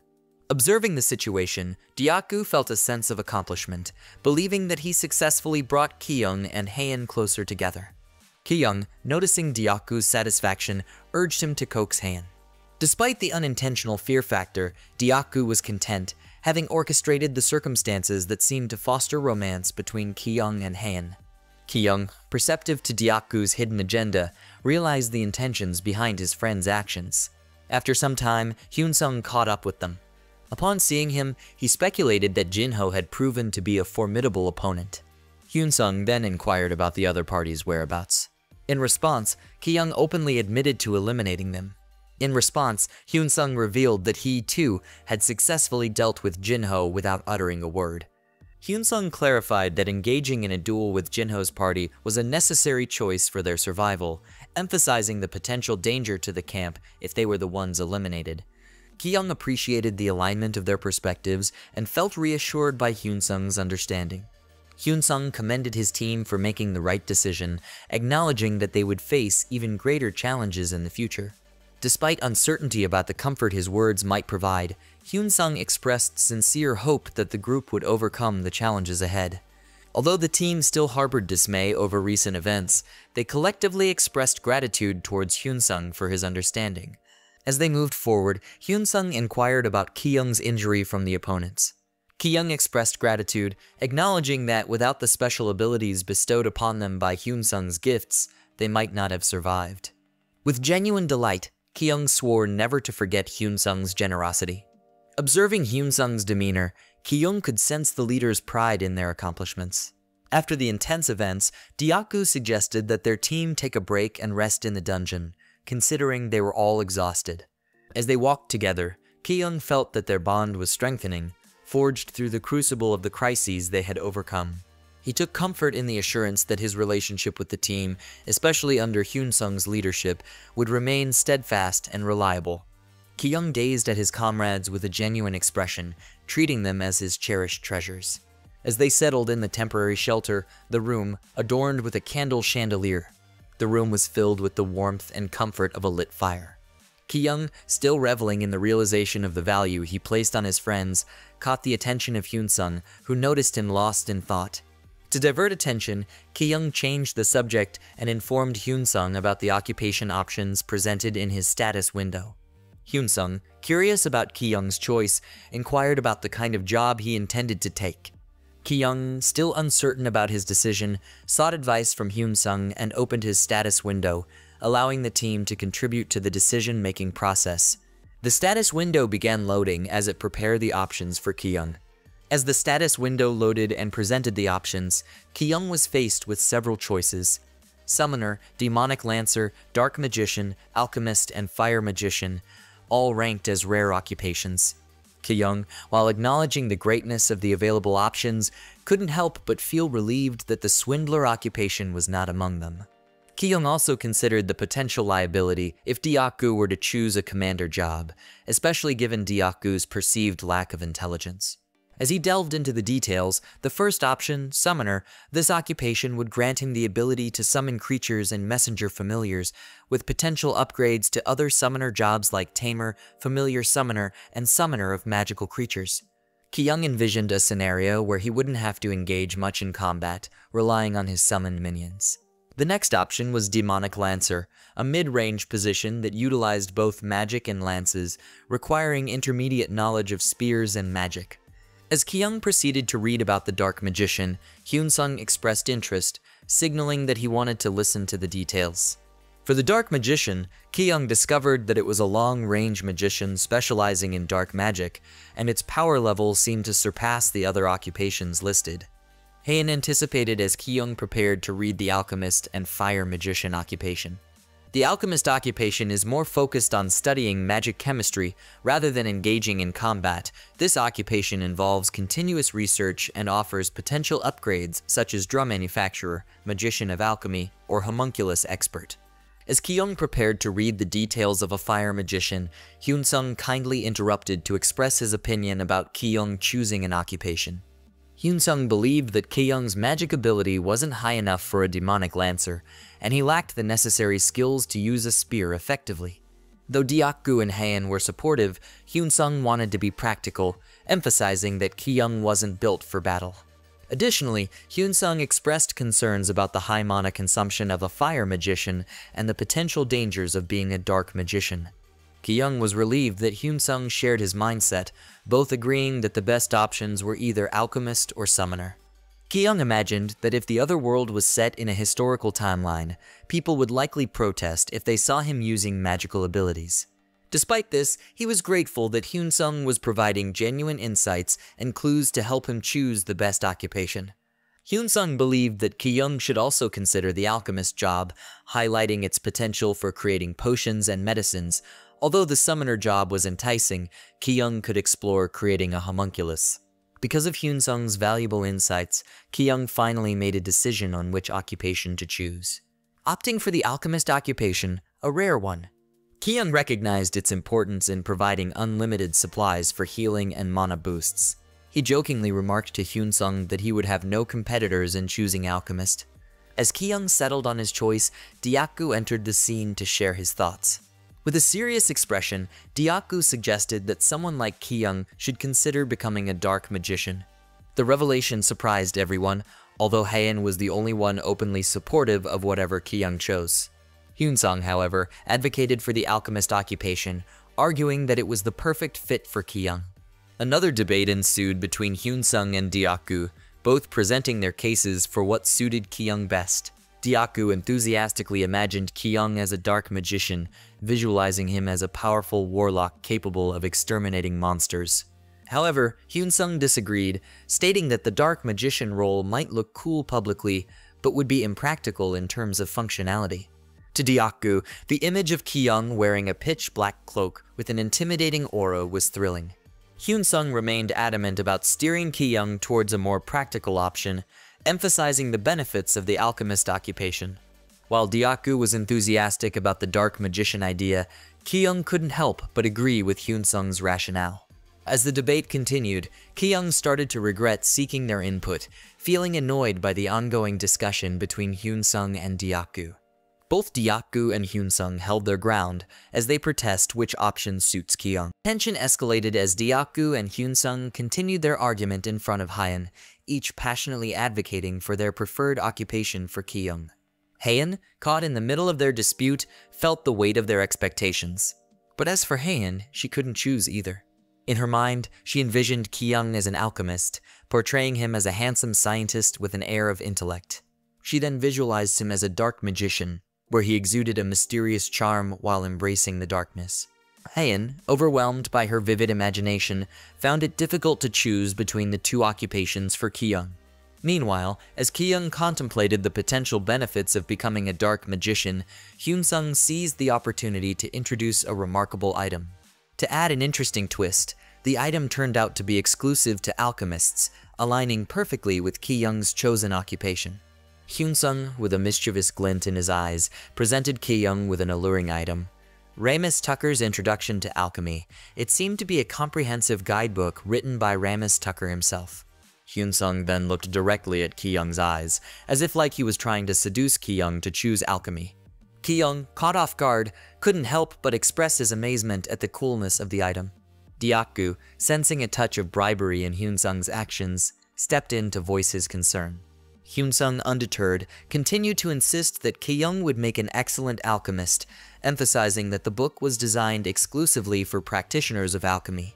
Ki-young, in his own thoughts, couldn't help but marvel at the array of exclusive items that seemed to be part of Hyun-sung's repertoire. Ki-young couldn't help but notice the apparent wealth of incredible items in Hyun-sung's possession, making him wonder if there was an exclusive inventory for seasoned players that they, as newcomers, hadn't accessed yet.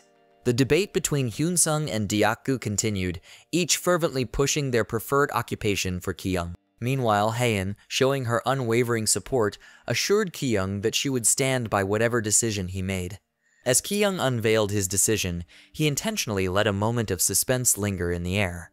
Deokgu's disappointment was palpable when Ki-young announced that he had chosen to be an alchemist, but he quickly clarified that it wasn't influenced by the book Hyun-sung presented. Heian, on the other hand, cheered enthusiastically for Ki-young, while Deokgu grappled with his lingering dismay. As Ki-young officially selected the alchemist occupation in the status window, Hyun-sung attempted to console Deokgu, urging him to accept the outcome. Without any delay, Ki-young was now a certified alchemist. Remarkably, the system, known for its critical remarks, couldn't conceal its acknowledgement of Ki-young's progress and applauded his excellent choice. Ki-young blushed, pleasantly surprised to receive praise from the system itself. Meanwhile, Hyun-sung couldn't hide his happiness about Ki-young's choice. Ki-young took a closer look and noticed how Hyun-sung's eyes were sparkling as he held the book. Ki-young, in his mind, felt that Hyun-sung was proud because he'd be more useful now. He also felt proud that he's no longer just a barely useful administrator, but an alchemist in the stock exchange. As Hyun-sung handed the book to Ki-young, Deokgu remained a good sport and congratulated him for his choice. Ki-young's humility and gratitude shone through as he expressed his determination to fulfill Hyun-sung's expectations. But Hyun-sung remained humble and brought a chuckle from Ki-young, who appreciated the leader's encouraging and supportive nature. Inwardly, Ki-young felt a surge of confidence that becoming an alchemist had not only aligned with his capabilities, but also garnered the trust and investment of Hyun-sung. Ki-young immersed himself in the contents of Ramus Tucker's Introduction to Alchemy, finding himself engrossed in the knowledge it offered. While the others rested, he was drawn to the intricate details and insights that the book provided. The more he delved into its pages, the clearer it became that pursuing alchemy required specific equipment and exclusive catalysts tailored for alchemists. As he contemplated the potential applications of his current magic, Hyun-sung, who had been immersed in his studies throughout the night, stirred awake. Curious about Ki-young's restlessness, Hyun-sung inquired about the reason behind his sleepless state. Ki-young, with a focused look in his eyes, explained that the wealth of knowledge from the alchemy book kept him engrossed. As Ki-young shared his progress, he couldn't shake off the feeling of awkwardness, observing Hyun-sung's astonishment at the strides he had made in his studies. Sensing the need for a change in topic, Ki-young shifted the conversation to the looming quest they had yet to complete about facing the final boss. Acknowledging the unfinished survival quest, Hyun-sung expressed his hope that the following day would bring forth more clues and opportunities for the team.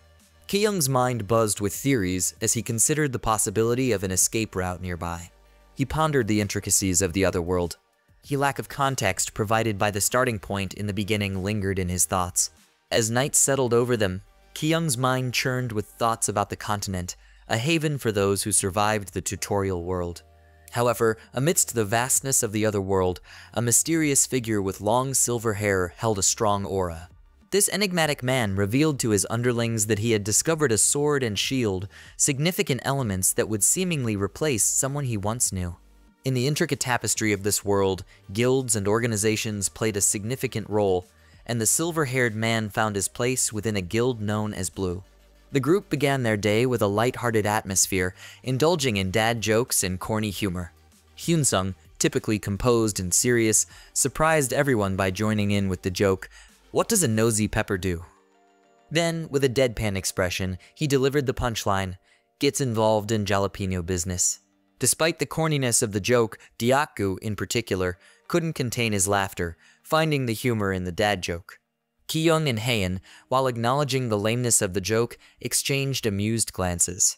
Starting the day with laughter, Ki-young felt a sense of comfort and camaraderie among the team members. Despite the challenges they faced, the team was initially concerned about finding a way to escape the perilous environment they found themselves in, especially when encountering formidable adversaries. In the midst of uncertainty and encounters with untrustworthy individuals, Hyunsung emerged as a beacon of light in Ki-young's life.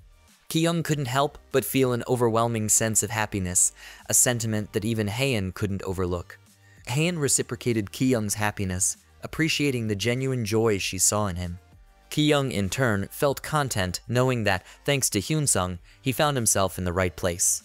As the party continued their journey, they stumbled upon something intriguing. The party encountered a mysterious, large door that matched Hyunsung's description from the previous night. Ki-young found it amusing, realizing that Hyunsung seemed satisfied with their journey so far. Hyunsung then gestured to Dyaku, indicating that he should be in charge of opening the door. Without wasting any time, Dyaku utilized his sturdy physique to push open the massive door. As the door creaked open, Ki-young experienced a strange sense of déjà vu. To their surprise, they found themselves in the same peculiar location once again. Ki-young couldn't help but feel a sense of confusion since he anticipated an exit to the outside world. They found themselves in a peculiar room adorned with a large magic circle at its center, as if it were a symbol invoking a spell. To add to the mystery, a new quest notification appeared before the party, introducing another set of challenges and uncertainties in their journey. The party was taken aback by the sudden appearance of a rare ranked quest, heightening the level of mystery in the room. The discovery of another door within the space intrigued them, prompting Dyaku to swiftly attempt to open it. However, his efforts proved futile as the door remained steadfast and unyielding. Ki-young found himself contemplating the possible methods for overcoming the challenge presented by the sealed door. Amidst his musings, he was taken by surprise as Hyunsung stepped forward. It seemed as if Hyunsung had an idea, as he confidently approached the mysterious magic circle within the room. Surprisingly, Hyunsung summoned a magic light on his hand. A sense of awe filled the room as Hyunsung summoned a magical light onto his hand, directing it towards the intricate magic circle. Ki-young, catching on to the pattern, understood that the party needed to contribute their mana to activate whatever lay beyond the sealed door. With the combined effort of the entire party, the rare compulsory quest was successfully completed. They were all so happy to finally complete the quest they were looking forward before. As the sense of accomplishment settled in, Ki-young couldn't help but fixate on Hyunsung. The subtle smile on Hyunsung's face hinted at a genuine sense of accomplishment, an acknowledgement of the progress they had made together. However, as his expression shifted to one of anger, it became evident that the journey ahead held even greater challenges. The radiant butterflies in the room captivated Ki-young's attention, casting a serene and enchanting atmosphere. In that moment, he couldn't help but feel a sense of fulfillment, as if the beauty around him justified the trials they had overcome. As the magical butterflies danced gracefully, a symbol of their collective achievement, the substantial door in the room began to swing open. The door swung open, revealing a blinding light that nearly overwhelmed Ki-young's senses. As his eyes adjusted, he beheld a man standing before them, holding a microphone, and extended congratulations to the party for their safe return from the tutorial. To Ki-young's surprise, he felt a deep familiarity with the man standing before them. The man revealed himself as the one responsible for overseeing the tutorial stage, identifying as a vice master of the Blue Guild. The silver-haired man finally revealed his identity as Lee Sang-hee. He expressed his honor at meeting the survivors of the tutorial stage, Kyung finally recalled seeing Sang-hee before in the starting point, where he appeared almost like a goddess. Overwhelmed by the situation, Deokgu couldn't help but ask Lee Sang-hee if he was the one responsible for transporting them to the other world. Sang-hee revealed that he served as the vice master under the Holy Empire, established in the name of the goddess Benegor. Sang-hee shared that the Blue Guild, to which he belonged, was entrusted with managing the tutorial dungeon for the current season. Like the others, he was summoned to Earth and compelled to take part in the other world. Having assumed the role of a manager, Sang-hee explained that his primary responsibility was to guide the survivors out of the tutorial stage and back to the outside world. Sang-hee shared a promising revelation, stating that they not only intended to guide the survivors back to the outside, but also aimed to rescue those still within the tutorial stage. While they were still in the dungeon, Jihai and the rest awaits for them to return. Moreover, Sang-hee outlined a plan to educate the survivors on adapting to the new environment in the other world. Sang-hee laid out the logistics, explaining that the door in the dungeon would remain open for 3 days after the quest had been cleared. However, before proceeding, Sang-hee requested the party to surrender their weapons, as she intended to guide them to their guild's camp. As they advanced, Sang-hee delegated the responsibility of caring for the remaining individuals in the tutorial stage to one of her comrades. Intrigued by Sang-hee's capabilities, Kyung decided to utilize his mind's eyes to analyze her. The analysis revealed that Sang-hee's class was a sacred knight, and her stats were ranked as heroic. Reading Sang-hee's overview, Kyung learned that she was a remarkable individual who had nearly reached her full potential, possessing exceptional endurance and strength. Despite his initial skepticism, Kyung chose to remain calm, especially since Hyun-sung didn't exhibit any negative reactions towards Sang-hee. However, Kyung couldn't shake the feeling that Sang-hee's kindness might be attributed to their party being the ones who cleared the quest. Kyung observed that Sang-hee's people were efficiently handling matters, and the camp was regaining control. However, Kyung felt a pang of disappointment as he realized he would be leaving without bidding farewell to Jihai. Exiting the door, they were greeted by a bright sunny day. The sight of birds freely flying around left them all astonished. Genuine happiness filled their eyes as they beheld a new and different perspective of the world. Before them stretched a civilized and peaceful kingdom. Deokgu relished the taste of grilled food, while Sang-hee couldn't help but feel fortunate as they witnessed an eagle soaring majestically in the sky. Observing their hunger, Sang-hee suggested preparing a meal to celebrate their success in clearing the dungeon. Deokgu, filled with enthusiasm, invited everyone to enjoy grilled squid with him. But as he looked at Hyun-sung, his emotions are different from the others. Kyung thought that maybe Hyun-sung is thinking something deep. Concerned about Hyun-sung's demeanor, Kyung approached him. Kyung, sensing a shift in Hyun-sung's emotions, subtly attempted to bring him back to the present moment. With a warm and hopeful smile, Kyung expressed his gratitude for the journey they had undertaken together under Hyun-sung's leadership. He wished for their continued success as a team, hopeful for the adventures that lay ahead. Hyun-sung's face brightened with joy upon hearing Kyung's heartfelt words. Hyun-sung reciprocated Kyung's sentiments with a reassuring smile, expressing his trust and reliance on Kyung's support. After a while, the party was given a ride in a carriage. The party continued to soak in the scenery as the carriage traversed the historical settings of the other world.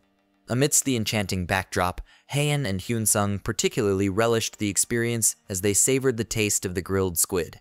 Kyung relished every moment, finding a sense of comfort that had eluded him since his transportation to the other world. In the carriage, Sang-hee engaged in conversation with Hyun-sung, commending them for completing the dungeon in 3 months, a feat typically accomplished in 6. Eager for more information, Deokgu joined the discussion, learning about the existence of multiple tutorial dungeons managed by various holy empires. Sang-hee mentioned that she would provide more details about the Holy Empire once they were settled. Kyung observed the surroundings, noting that the place resembled the Middle Ages based on the locals' clothing. While Sang-hee acknowledged the prohibition against asking questions about the tutorial, her curiosity prompted her to inquire about how quickly Hyun-sung's party managed to clear the dungeon. Sang-hee expressed a keen interest in learning more details, particularly given the accomplishment of only 4 individuals clearing the challenging quest. Hyun-sung responded, attributing their success to their teamwork and dynamics. As he mentioned that they also rescued people during the tutorial, Deokgu enthusiastically added that Hyun-sung played a pivotal role in saving individuals at the camp. Sang-hee praised them as amazing newcomers. Later on, the people from the camp are now guided to be a part of the Holy Empire. Ki-young observed the stark contrast between the treatment his party received and the terrified survivors being escorted by guards. The guards were stern and the survivors looked scared, creating a stark juxtaposition to the warm reception Hyun-sung's party experienced. In Ki-young's imagination, the members of Hyun-sung's party became like celebrities in the town, known for their remarkable achievement in clearing the dungeon. He envisioned them being treated like superstars due to their success. Ki-young was proud of their adaptability as a raiding team, feeling a sense of accomplishment for what they had achieved together. After a while, they finally arrived at their destination. The party stepped down from the carriage and marveled at the sight of the castle that served as the guild's headquarters. The luxurious and grandeur of the place left them astonished, as if they were witnessing such opulence for the first time. Ki-young took his time to inquire about Hyun-sung's objectives now that they had reached the continent. Once inside the guild's headquarters, the party was taken aback by the extravagant welcome they received from the people inside. They referred to them as the heroes of the raiding team. The unexpected acclaim left the four of them in a state of shock. Sang-hee apologized for startling them, explaining that the guild had intended to hold a fancy welcome for them. As the people cheered and welcomed them enthusiastically, Deokgu couldn't hide his enthusiasm. However, Ki-young was more focused on analyzing the surroundings, particularly intrigued by the fact that Sang-hye, despite being the vice president, seemed to be organizing all the events. Even with the luxurious surroundings and the warm welcome, Ki-young couldn't shake off his skepticism about the situation. The extravagant nature of the guild headquarters and the eager producers raised Ki-young's suspicions even more. The guild was quick to recognize the potential of Hyun-sung's party and saw them as valuable assets. Investors and producers were already expressing their interest in recruiting the party. But one skeptical investor raised concerns about the authenticity of Hyun-sung's party's achievements. The party was led to the dining hall, where a sumptuous meal awaited them. The aroma of the delicious and juicy meat filled the air as they took their seats. Deokgu eagerly indulged in the delicious-looking meat, savoring every bite with anticipation. While the rest of the party enjoyed their meal, Ki-young remained vigilant, sensing an underlying motive behind the lavish presentation. Ki-young couldn't shake off the feeling that the guild was putting on an extravagant show for them. Despite Ki-young's suspicions about the guild's intentions, he couldn't find any concrete evidence to support his doubts. However, his skepticism heightened when he noticed something peculiar that the golden spoon he held felt unnaturally light. This discovery only fueled Ki-young's uncertainty about the guild's true nature. As the introductions unfolded, Ki-young and his friends openly shared their character classes. When it was Ki-young's turn, he nonchalantly announced that he had chosen the path of an alchemist. However, to his surprise, Sang-hee's reaction did not seem to reflect approval or admiration for his chosen occupation. Ki-young couldn't shake off the feeling of unease, thinking that he might have made a bad impression on Sang-hee with his choice of being an alchemist. Turning to Hyun-sung, who had initially praised the alchemist occupation, Ki-young began to overthink. He wondered if Hyun-sung's encouragement to choose that path was merely a means to receive free potions. Feeling the need to prove himself after the perceived bad impression, Ki-young made a silent vow to show the value of being an alchemist. On the other hand, Deokgu was delighted with the meal. Deokgu tried to lighten up the mood that his grandmother advised him about not taking food from strangers, although the delicious meal was too tempting to resist.